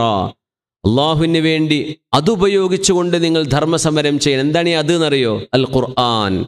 ഖുർആൻ കൊണ്ട് ധർമ്മസമരം ചെയ്യണം. എന്നാൽ ഖുർആൻ പഠിപ്പിക്കുക എന്ന് പറഞ്ഞത് അള്ളാഹുവിന് വേണ്ടി ചെയ്യുന്നൊരു കഠിനാധ്വാനമാണ്. അള്ളാഹുവിൻ്റെ മെസ്സേജ് മനുഷ്യർക്ക് പറഞ്ഞു കൊടുക്കല്ലേ എന്താണ് അതിലുള്ളത്.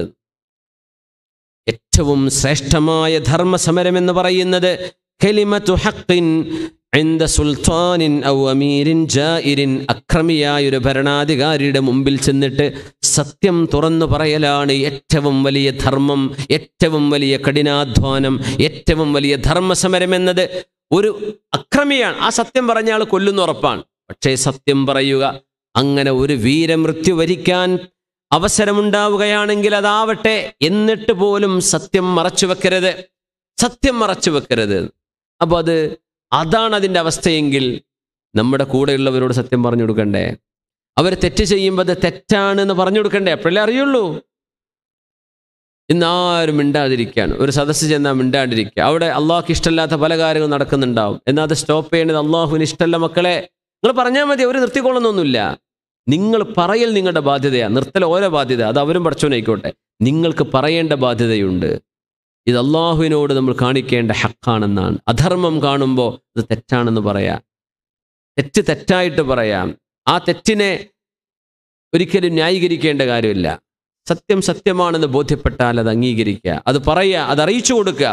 ഇത്രയും കാര്യങ്ങൾ അള്ളാഹുവിൻ്റെ വഴിയിലേക്ക് നമുക്ക് ചെയ്യേണ്ട ബാധ്യതകളാണ്. അള്ളാഹു ഹക്കാണ്, ആ ഹക്ക് നമ്മളും നിർവഹിക്കണം.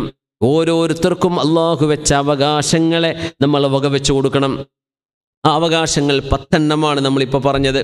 അള്ളാഹു സുബ്ഹാനഹു വ തആലയോടുള്ള അള്ളാഹുവിനോടുള്ള ഹക്ക്, ദീനിനോടുള്ള ഹക്ക്, മുസ്ലിമിനായ മനുഷ്യനോടുള്ള ഹക്ക്, ഭാര്യയോട്, ഭർത്താവിനോട്, അതുപോലെ തന്നെ നമ്മുടെ അയൽവാസിയോ, നമ്മുടെ അതിഥികളോട്, വഴിയോടുള്ള അവകാശം, അള്ളാഹുവിനോട് കാണിക്കേണ്ട ഹക്കായ വിധത്തിലുള്ള ലജ്ജ, പിന്നെ വസിയത്തുമായി ബന്ധപ്പെട്ട ഹക്ക്, അതോടൊപ്പം സത്യം തുറന്നു പറയുക എന്ന ബാധ്യത. ഇതെല്ലാം മുഅ്മിനീങ്ങളായ ആളുകൾ അള്ളാഹു ഹക്കാണെന്ന് ബോധ്യപ്പെടുമ്പോൾ അവരുടെ ജീവിതത്തിലേക്ക് കൊണ്ടുവരേണ്ടതാണ്. പലതും നമ്മൾ അറിഞ്ഞ വിഷയങ്ങളാണ്, അത് ഉണർത്തുകയാണ് ഇവിടെ. അള്ളാഹു റബ്ബുൽ ഇസ്സത്ത്, ഉടമസ്ഥനായ പരമോന്നതനായ സർവസത്യമായ അള്ളാഹു റബ്ബുൽ ഇസ്സത്ത്, ആ റബ്ബിൻ്റെ പരമസത്യമായ ഹക്കായ വചനങ്ങളെ പഠിക്കാനും അറിയാനും ജീവിതത്തിൽ പകർത്താനും അള്ളാഹുവേ നീ ഞങ്ങൾക്ക് തൗഫീക്ക് നൽകണേ തമ്പുരാനെ. ഇത് വിശുദ്ധമായ റബീഉൽ അവ്വലാണ്. നമുക്കൊരു സ്വലാത്തു ചൊല്ലണം. മുത്തനബി സ്വല്ലല്ലാഹു അലൈഹി വസല്ലം തങ്ങളെ സ്വപ്നദർശനം കാണുക എന്നത് നമ്മുടെ ഒരു ആഗ്രഹമാണ്. അതുകൊണ്ട് ധാരാളമായി വർദ്ധിപ്പിക്കേണ്ട ഒരു സ്വലാത്തുണ്ട്. ആ സ്വലാത്ത് നിങ്ങളൊക്കെ അറിഞ്ഞിട്ടുണ്ടായിരിക്കും, എന്നാലും നമ്മളൊരു ഓർമ്മയ്ക്ക് വേണ്ടി ഒന്ന് പുതുക്കുകയാണ്. എല്ലാവരും ഒരു 3 പ്രാവശ്യം ഈ സ്വലാത്ത് ഒന്ന് എഴുന്നേറ്റെന്ന് ചൊല്ലിയാലോ? കുറേ നേരം ഇരിക്കുന്നല്ലേ. ബിസ്മില്ലാ. അല്ലാഹുമ്മ സ്വല്ലി അലാ മുഹമ്മദിൻ നബി. اللهم صل على محمد النبي، محمد النبي وأزواجه أمهات المؤمنين وذريته وأهل بيته كما صليت على آل إبراهيم إنك حميد مجيد. തഹിയ്യാത്തിൽ ഓതുന്ന ചില ഭാഗങ്ങൾ അവിടെ ഉണ്ട് അല്ലേ? അല്ലാഹുമ്മ സ്വല്ലി അലാ മുഹമ്മദിൻ, സ്ക്രീനിൽ കാണിക്കുന്നുണ്ട്. മാഷാ അല്ലാഹ്. അല്ലാഹുമ്മ സ്വല്ലി അലാ മുഹമ്മദിൻ നബിയ്യി وأزواجه أمهات المؤمنين وذريته وأهل بيته كما صليت على آل إبراهيم إنك حميد مجيد. ഒന്നുകൂടെ اللهم صل على محمد النبي وأزواجه أمهات المؤمنين وذريته وأهل بيته كما صليت على آل إبراهيم إنك حميد مجيد. ധാരാളം ചൊല്ലിയാൽ ഹബീബിനെ കാണാനുള്ള അവസരം ഉണ്ടാവുന്നതാണ്. അള്ളാഹു നമുക്കതിന് തൗഫീക്ക് നൽകട്ടെ. ഇരിക്കി ജസാക്കുമുല്ലാഹ് ഖൈർ. ഒരുപാട് പേര് ഓൺലൈനിലൂടെ ദുആ ഇറക്കാനുള്ള വസിയത്തുകൾ ഏൽപ്പിച്ചിട്ടുണ്ട്. ഇൻഷാ അല്ലാഹ് അല്ലാഹു റബ്ബുൽ ഇസ്സത്ത് ഇതൊക്കെ അറിയുന്നവനാണ്. അവരുടെയൊക്കെ ഉദ്ദേശ ലക്ഷ്യങ്ങൾ അവർ ഏത് നാട്ടുകാരാണ്, എവിടെ നിന്നാണ് ഒക്കെ അള്ളാഹുവിനറിയാം. അവരുടെ ഉദ്ദേശ ലക്ഷ്യങ്ങളൊക്കെ അള്ളാഹു പൂർത്തിയാക്കി കൊടുക്കട്ടെ. നമ്മുടെ ഒരു സുഹൃത്തുണ്ട്, നമ്മുടെ എയർപോർട്ടിൽ ജോലി ചെയ്യുന്ന, നമ്മുടെ എയർ ഇന്ത്യയിൽ ജോലി ചെയ്യുന്ന അബ്ദുള്ളക്ക. അദ്ദേഹത്തിൻ്റെ ഉമ്മയും ഭാര്യയുടെ ഉമ്മയും മരണപ്പെട്ട ആണ്ടാണ്. അള്ളാഹു രണ്ടുപേർക്കും മഗ്ഫിറത്ത് ചെയ്യട്ടെ. എൻ്റെ സുഹൃത്ത് ആമിർക്കയുടെ ദിയാപ്പലയുടെ പെങ്ങളുടെ കുട്ടി സുഖമില്ലാതെ വിഷമത്തിലാണ്, ഹോസ്പിറ്റലിലാണ്. അള്ളാഹു സുബ്ഹാനഹു വ തആല കുഞ്ഞിന് ശിഫ നൽകട്ടെ. അള്ളാഹു ശിഫ നൽകട്ടെ. അള്ളാഹു ശിഫ നൽകട്ടെ. അള്ളാഹു ശിഫ നൽകട്ടെ. 3 വയസ്സായ ഫാത്തിമ സഹറക്ക് ഷിഫായിന് വേണ്ടി ദുആ ഇറക്കണം. ഐസിയുവിലാണെന്ന് പറഞ്ഞു. അള്ളാഹു ആ കൊച്ചു പ്രായമുള്ള 3 വയസ്സുള്ള ആ മോൾക്ക് അള്ളാഹു ശിഫ നൽകട്ടെ. അള്ളാഹു നീ ശിഫ നൽകണേ റഹ്മാനെ.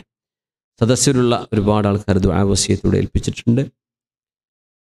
ഒരു സഹോദരി, അവരുടെ ഭർത്താവ് വേറൊരു കല്യാണം കഴിച്ചത് വലിയ വിഷമത്തിലാണ്. അവർക്ക് മനസ്സമാധാനത്തിന് വേണ്ടി ആ സഹോദരി ദുആ ഇറക്കാൻ വസിയത്ത് ചെയ്തിരിക്കുകയാണ്. അള്ളാഹു മനസ്സമാധാനം നൽകട്ടെ. അള്ളാഹു അവർക്ക് കൺകുളിർമ നൽകട്ടെ. അവരുടെ ആ ഒരു വിഷമവും വേദനയും പാപമോചനത്തിന് അള്ളാഹു നിമിത്തമാക്കട്ടെ. കാരണം ചില വിഷയങ്ങൾ അങ്ങനെയാണ്, അത് ഉൾക്കൊള്ളാനോ കഴിയില്ല. തീർച്ചയായും അത്തരം കാര്യങ്ങൾ ഒരു കുടുംബ ഭദ്രത നഷ്ടപ്പെടുന്ന രീതിയിലേക്ക് ഒരിക്കലും എത്തിപ്പെടരുത്. ഒരു ഭർത്താവിന് വേറെ കല്യാണം കഴിക്കാൻ പറ്റുമോ എന്ന് ചോദിച്ചാൽ ശറഇൽ അനുവദിക്കപ്പെട്ടിട്ടുള്ള വിഷയമാണ്. എന്ത്? നീതി പാലിക്കാൻ കഴിയുമെങ്കിൽ എന്ന് മാത്രം. ഇങ്ങനെ ആദ്യൊരു ഭാര്യയുണ്ട്, രണ്ടാമത് കല്യാണം കഴിക്കുകയാണെങ്കിൽ ആദ്യ ഭാര്യയ്ക്കും രണ്ടാമത്തെ ഭാര്യയോടും ഒരുപോലെ നിങ്ങൾക്ക് നീതി പാലിക്കാൻ കഴിയുമെങ്കിൽ മാത്രമേ അള്ളാഹു അത് അനുവദിക്കുള്ളൂ. വഇല്ലാ ഫവാഹിദ, അത് നിങ്ങൾക്ക് പറ്റൂലേ, ഞങ്ങൾ ഒന്നുകൊണ്ട് നടന്നാൽ മതി. അപ്പോൾ ഒരു ഭാര്യയെ വേദനിപ്പിക്കുക, അവർക്ക് മനസ്സിന് വിഷമമുണ്ടാവുന്ന അവസ്ഥയിലേക്ക് കാര്യങ്ങൾ എത്തുക എന്നതൊക്കെ കുറ്റകരമാണ്. അങ്ങനെ വരരുത്, സൂക്ഷിക്കണം. ഒരാളെ കടം കൊടുത്തു സഹായിച്ചു തിരിച്ചു തരാൻ സൗകര്യപ്പെട്ടത് പെട്ടെന്ന് തിരിച്ചു കിട്ടാൻ വേണ്ടി ദുആ ഇറക്കാൻ വസിയത്തുണ്ട്. അള്ളാഹു അദ്ദേഹത്തിൻ്റെ കടബാധ്യത പെട്ടെന്ന് വീടാനുള്ള വഴി അള്ളാഹു എളുപ്പമാക്കി കൊടുക്കട്ടെ. അദ്ദേഹത്തിൻ്റെ ഹക്ക് അദ്ദേഹത്തിൻ്റെ കയ്യിലേക്ക് അള്ളാഹു എത്തിച്ചു കൊടുക്കട്ടെ.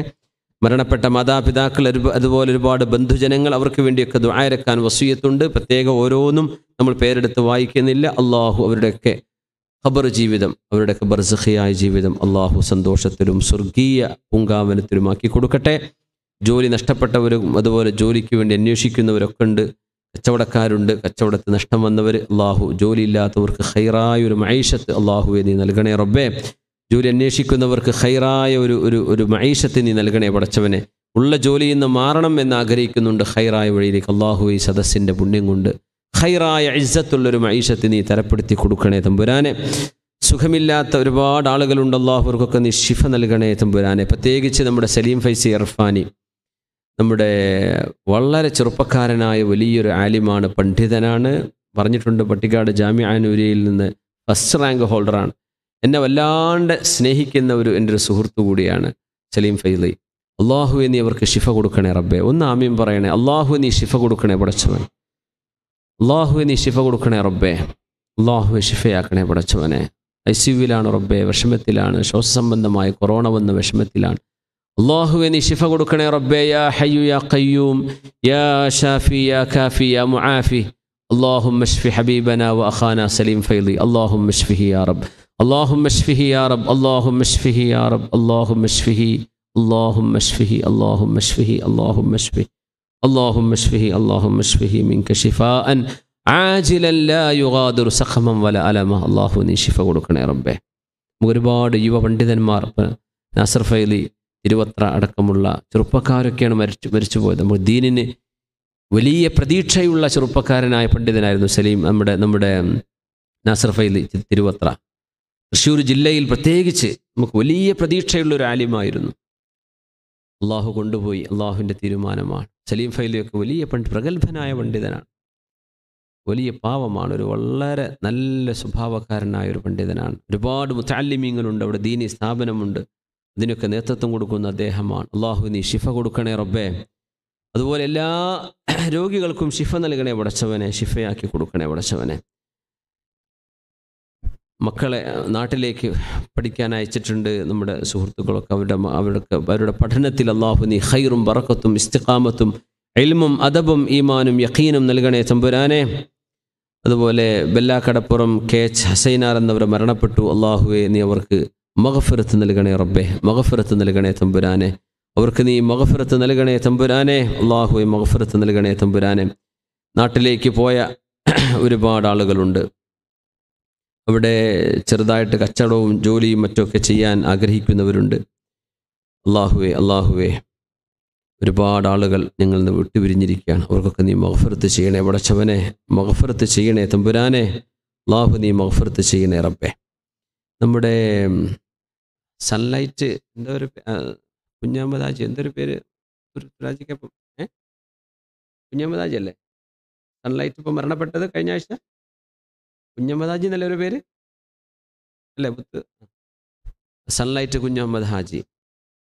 അദ്ദേഹം നമ്മുടെ മാണിക്കോത്ത്, കാഞ്ഞങ്ങാട് പ്രദേശത്തൊക്കെ വളരെ അറിയപ്പെട്ട, വളരെ ആബിദായ ഒരു നല്ല മനുഷ്യനാണ്. അദ്ദേഹത്തിൻ്റെ ഒരുപാട് നന്മകൾ ജീവിതത്തിൽ ചെയ്ത ആളാണ്. എല്ലാ റമദാനിലും കൊറോണയ്ക്ക് മുമ്പ് അദ്ദേഹം ഉംറക്ക് പോവുമായിരുന്നു. ഹറമിലായിരിക്കും കഴിച്ചു. അതും ഗ്രൂപ്പിലൊന്നുമല്ല പോവുക, ഒറ്റയ്ക്കാണ് പോവുക. അദ്ദേഹത്തിന് മദീനത്ത് വെച്ച് മരിക്കണം എന്ന് ആഗ്രഹം ഉണ്ടായിരുന്നു, അതുമാത്രം നടന്നില്ല. ബാക്കി വളരെ ഇബാദത്തിലായിട്ട് മരണപ്പെട്ട ഒരാളാണ് സൺലൈറ്റ് കുഞ്ഞമ്മദ് ഹാജി. അള്ളാഹു നീ അവർക്ക് മഗ്ഫിറത്ത് ചെയ്യണേ റബ്ബേ. എനിക്ക് പ്രത്യേകം പരിചയമുണ്ട്. ഞാൻ അധിക സമയത്തും കാസർഗോഡ് ജില്ലയ്ക്ക് പോവുന്ന സമയത്ത് മാണിക്കോത്താണ് തങ്ങലുണ്ട്, അവിടെയാണ് റെസ്റ്റ് ചെയ്യലൊക്കെ. ഒക്കെ കിടക്ക് കാണുന്ന ആൾ കൂടിയായിരുന്നു. അള്ളാഹു നീ മഗ്ഫിറത്ത് ചെയ്യണേ റബ്ബേ, പുറത്തു കൊടുക്കണേ തമ്പുരാനെ, മഗ്ഫിറത്ത് ചെയ്യണേ റബ്ബേ. അള്ളാഹു നമ്മുടെയൊക്കെ ഉദ്ദേശ ലക്ഷ്യങ്ങൾ പൂർത്തിയാക്കി തരട്ടെ. അൽഹംദുലില്ലാഹി റബ്ബിൽ ആലമീൻ ഹംദൻ യുവാഫി നിഅമഹു വയുകാഫിഉ മസീദ.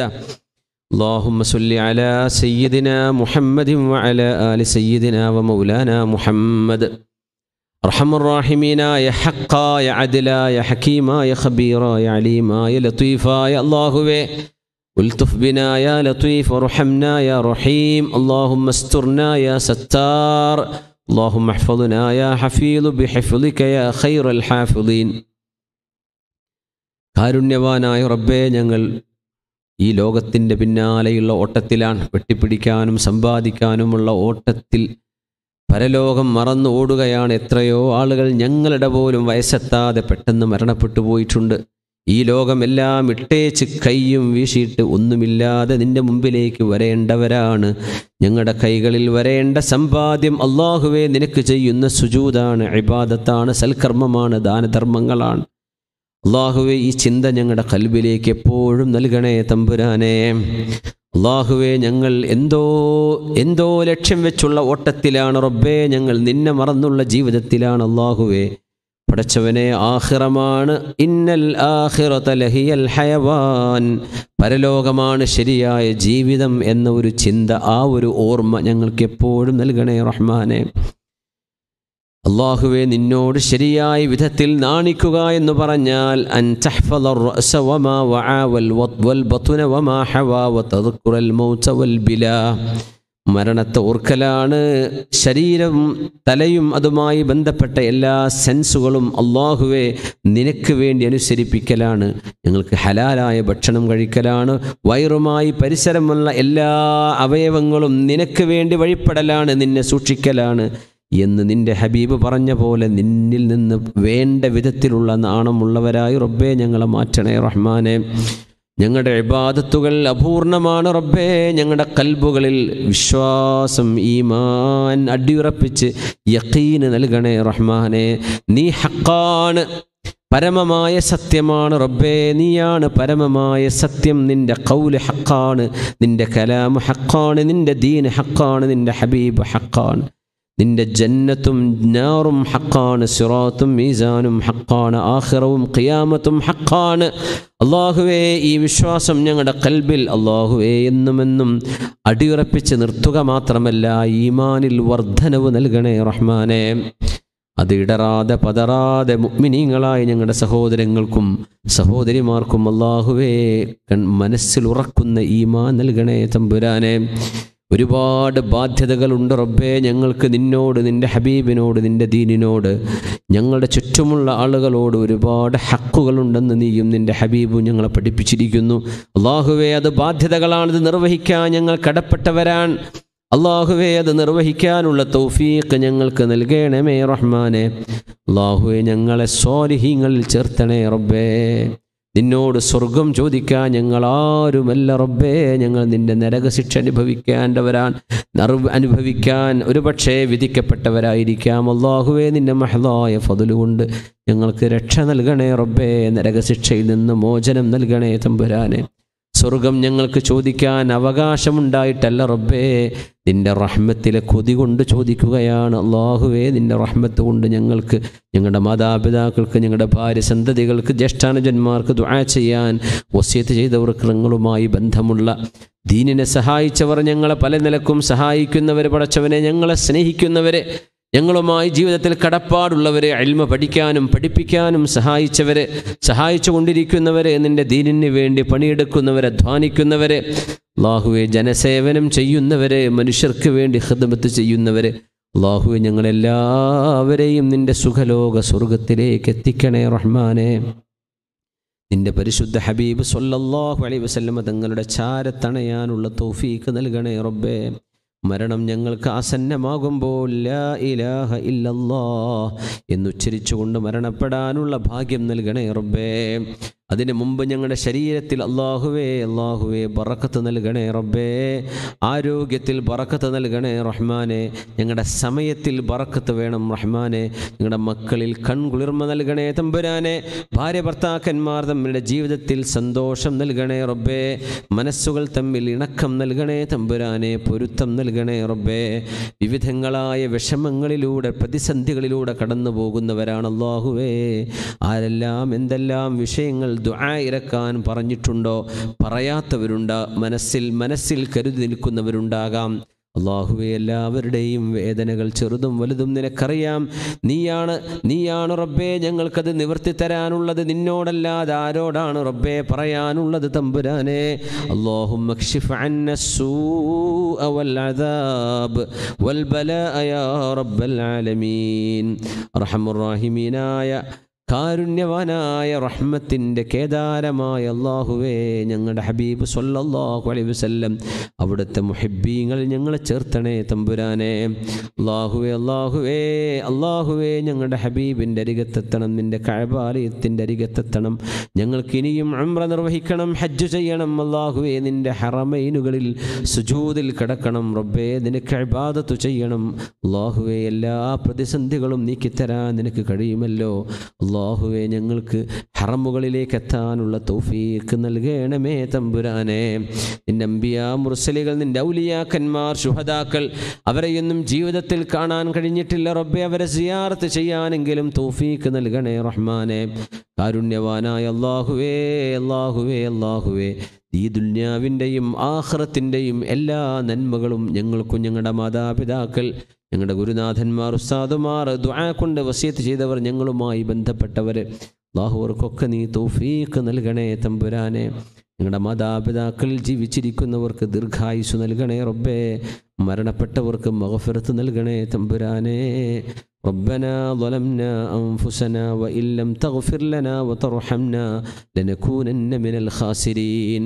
അല്ലാഹുവേ, ഈ രാജ്യം സുരക്ഷിതമാക്കണേ റഹ്മാനേ. അല്ലാഹുവേ, ഈ രാജ്യത്തെ ഞങ്ങൾ നിലനിൽക്കും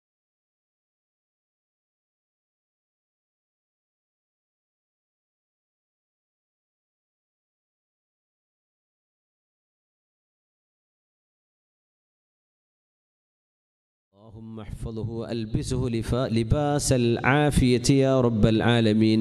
اللهم أيده بالحق وأيد الحق به. اللهم أيده ونائبه وحكام الإمارات جميعا. اللهم ارحم الشيخ زايد والشيخ مكتوم وإخوانهما شيوخ الإمارات الذين انتقلوا إلى رحمتك.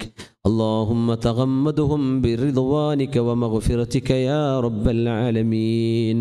اللهم آمنا في أوطاننا. اللهم آمنا في بلادنا. اللهم آمن المسلمين في بلادهم يا رب العالمين. അല്ലാഹുവേ, നിരപരാധികളായ ആളുകൾ ജയിലിൽ കിടക്കുന്നുണ്ട്, തടവറിൽ കിടക്കുന്നുണ്ട്. അല്ലാഹുവേ, അവർക്കൊക്കെ മോചനം നൽകണേ റബ്ബേ. പ്രത്യേകം ദുആ ഇറക്കാൻ പറഞ്ഞ ആളുകളുണ്ട്, പ്രത്യേകിച്ച് അബ്ദുൽ നാസർ മഅദനി ഉസ്താദ്. അല്ലാഹുവേ, അദ്ദേഹം വിചാരണ പോലും നേരിടാതെ തടവറയിൽ കിടക്കുന്ന പോലെ അദ്ദേഹം കിടക്കുകയാണ്. അല്ലാഹുവേ, ശാരീരികമായ അസുഖവും പ്രയാസവും ഉണ്ടവർക്ക് അല്ലാഹുവേ സലാമത്ത് നൽകണേ റബ്ബേ. അല്ലാഹുവേ, ഒരു വിധിന്യായം വന്ന് ഒരു വിചാരണ നേരിട്ടാൽ തീരാവുന്ന വിഷയമേ ഉള്ളൂ. അദ്ദേഹത്തിൻ്റെ നിരപരാധിത്വം തെളിയിക്കാൻ, നിരപരാധിതയാണെന്ന് പറയാൻ അതിനൊരവസരം പോലുമില്ലാതെ കിടക്കുകയാണ്. അല്ലാഹുവേ, നിരപരാധികളായ മുഴുവൻ ആളുകൾക്കും നീ മോചനം നൽകണേ തമ്പുരാനെ, മോചനം നൽകണേ റബ്ബേ, മോചനം നൽകണേ റഹ്മാനെ. അതിലും നീതിയും നീയാണ് അല്ലാഹുവേ. ഭൂമിയിൽ അത് നടപ്പാക്കാൻ അതിൻ്റെ അവകാശികളായ ആളുകൾക്ക് നീ തോന്നിപ്പിക്കണമേ തമ്പുരാനെ. അല്ലാഹുവേ, ഇന്നാ നസ്അലുകൽ അഫ്വ വൽ ആഫിയ വൽ മുആഫാത الدائمة في الدين والدنيا والآخرة.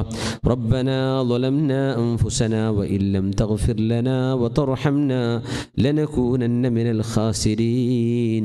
آمين آمين برحمتك يا أرحم الراحمين. وصلى الله تعالى وسلم على خير خلقه سيدنا محمد وآله وصحبه أجمعين. سبحان ربك رب العزة عما يصفون وسلام على المرسلين والحمد لله رب العالمين. بفضل صلى الله على محمد صلى الله عليه وسلم. صلى الله على محمد صلى الله عليه وسلم. اللهم صل على محمد يا رب صل عليه وسلم وصل على جميع الأنبياء والمرسلين والحمد لله رب العالمين. إن شاء الله നമ്മൾ ഇത് കഴിഞ്ഞാൽ ഉടനെ നിസ്കരിക്കുന്നുണ്ട് ജമാഅത്തായിട്ട്. അടുത്ത ക്ലാസ് ഇൻഷാ അല്ലാഹ് അൽ വദൂദ് എന്ന അല്ലാഹ്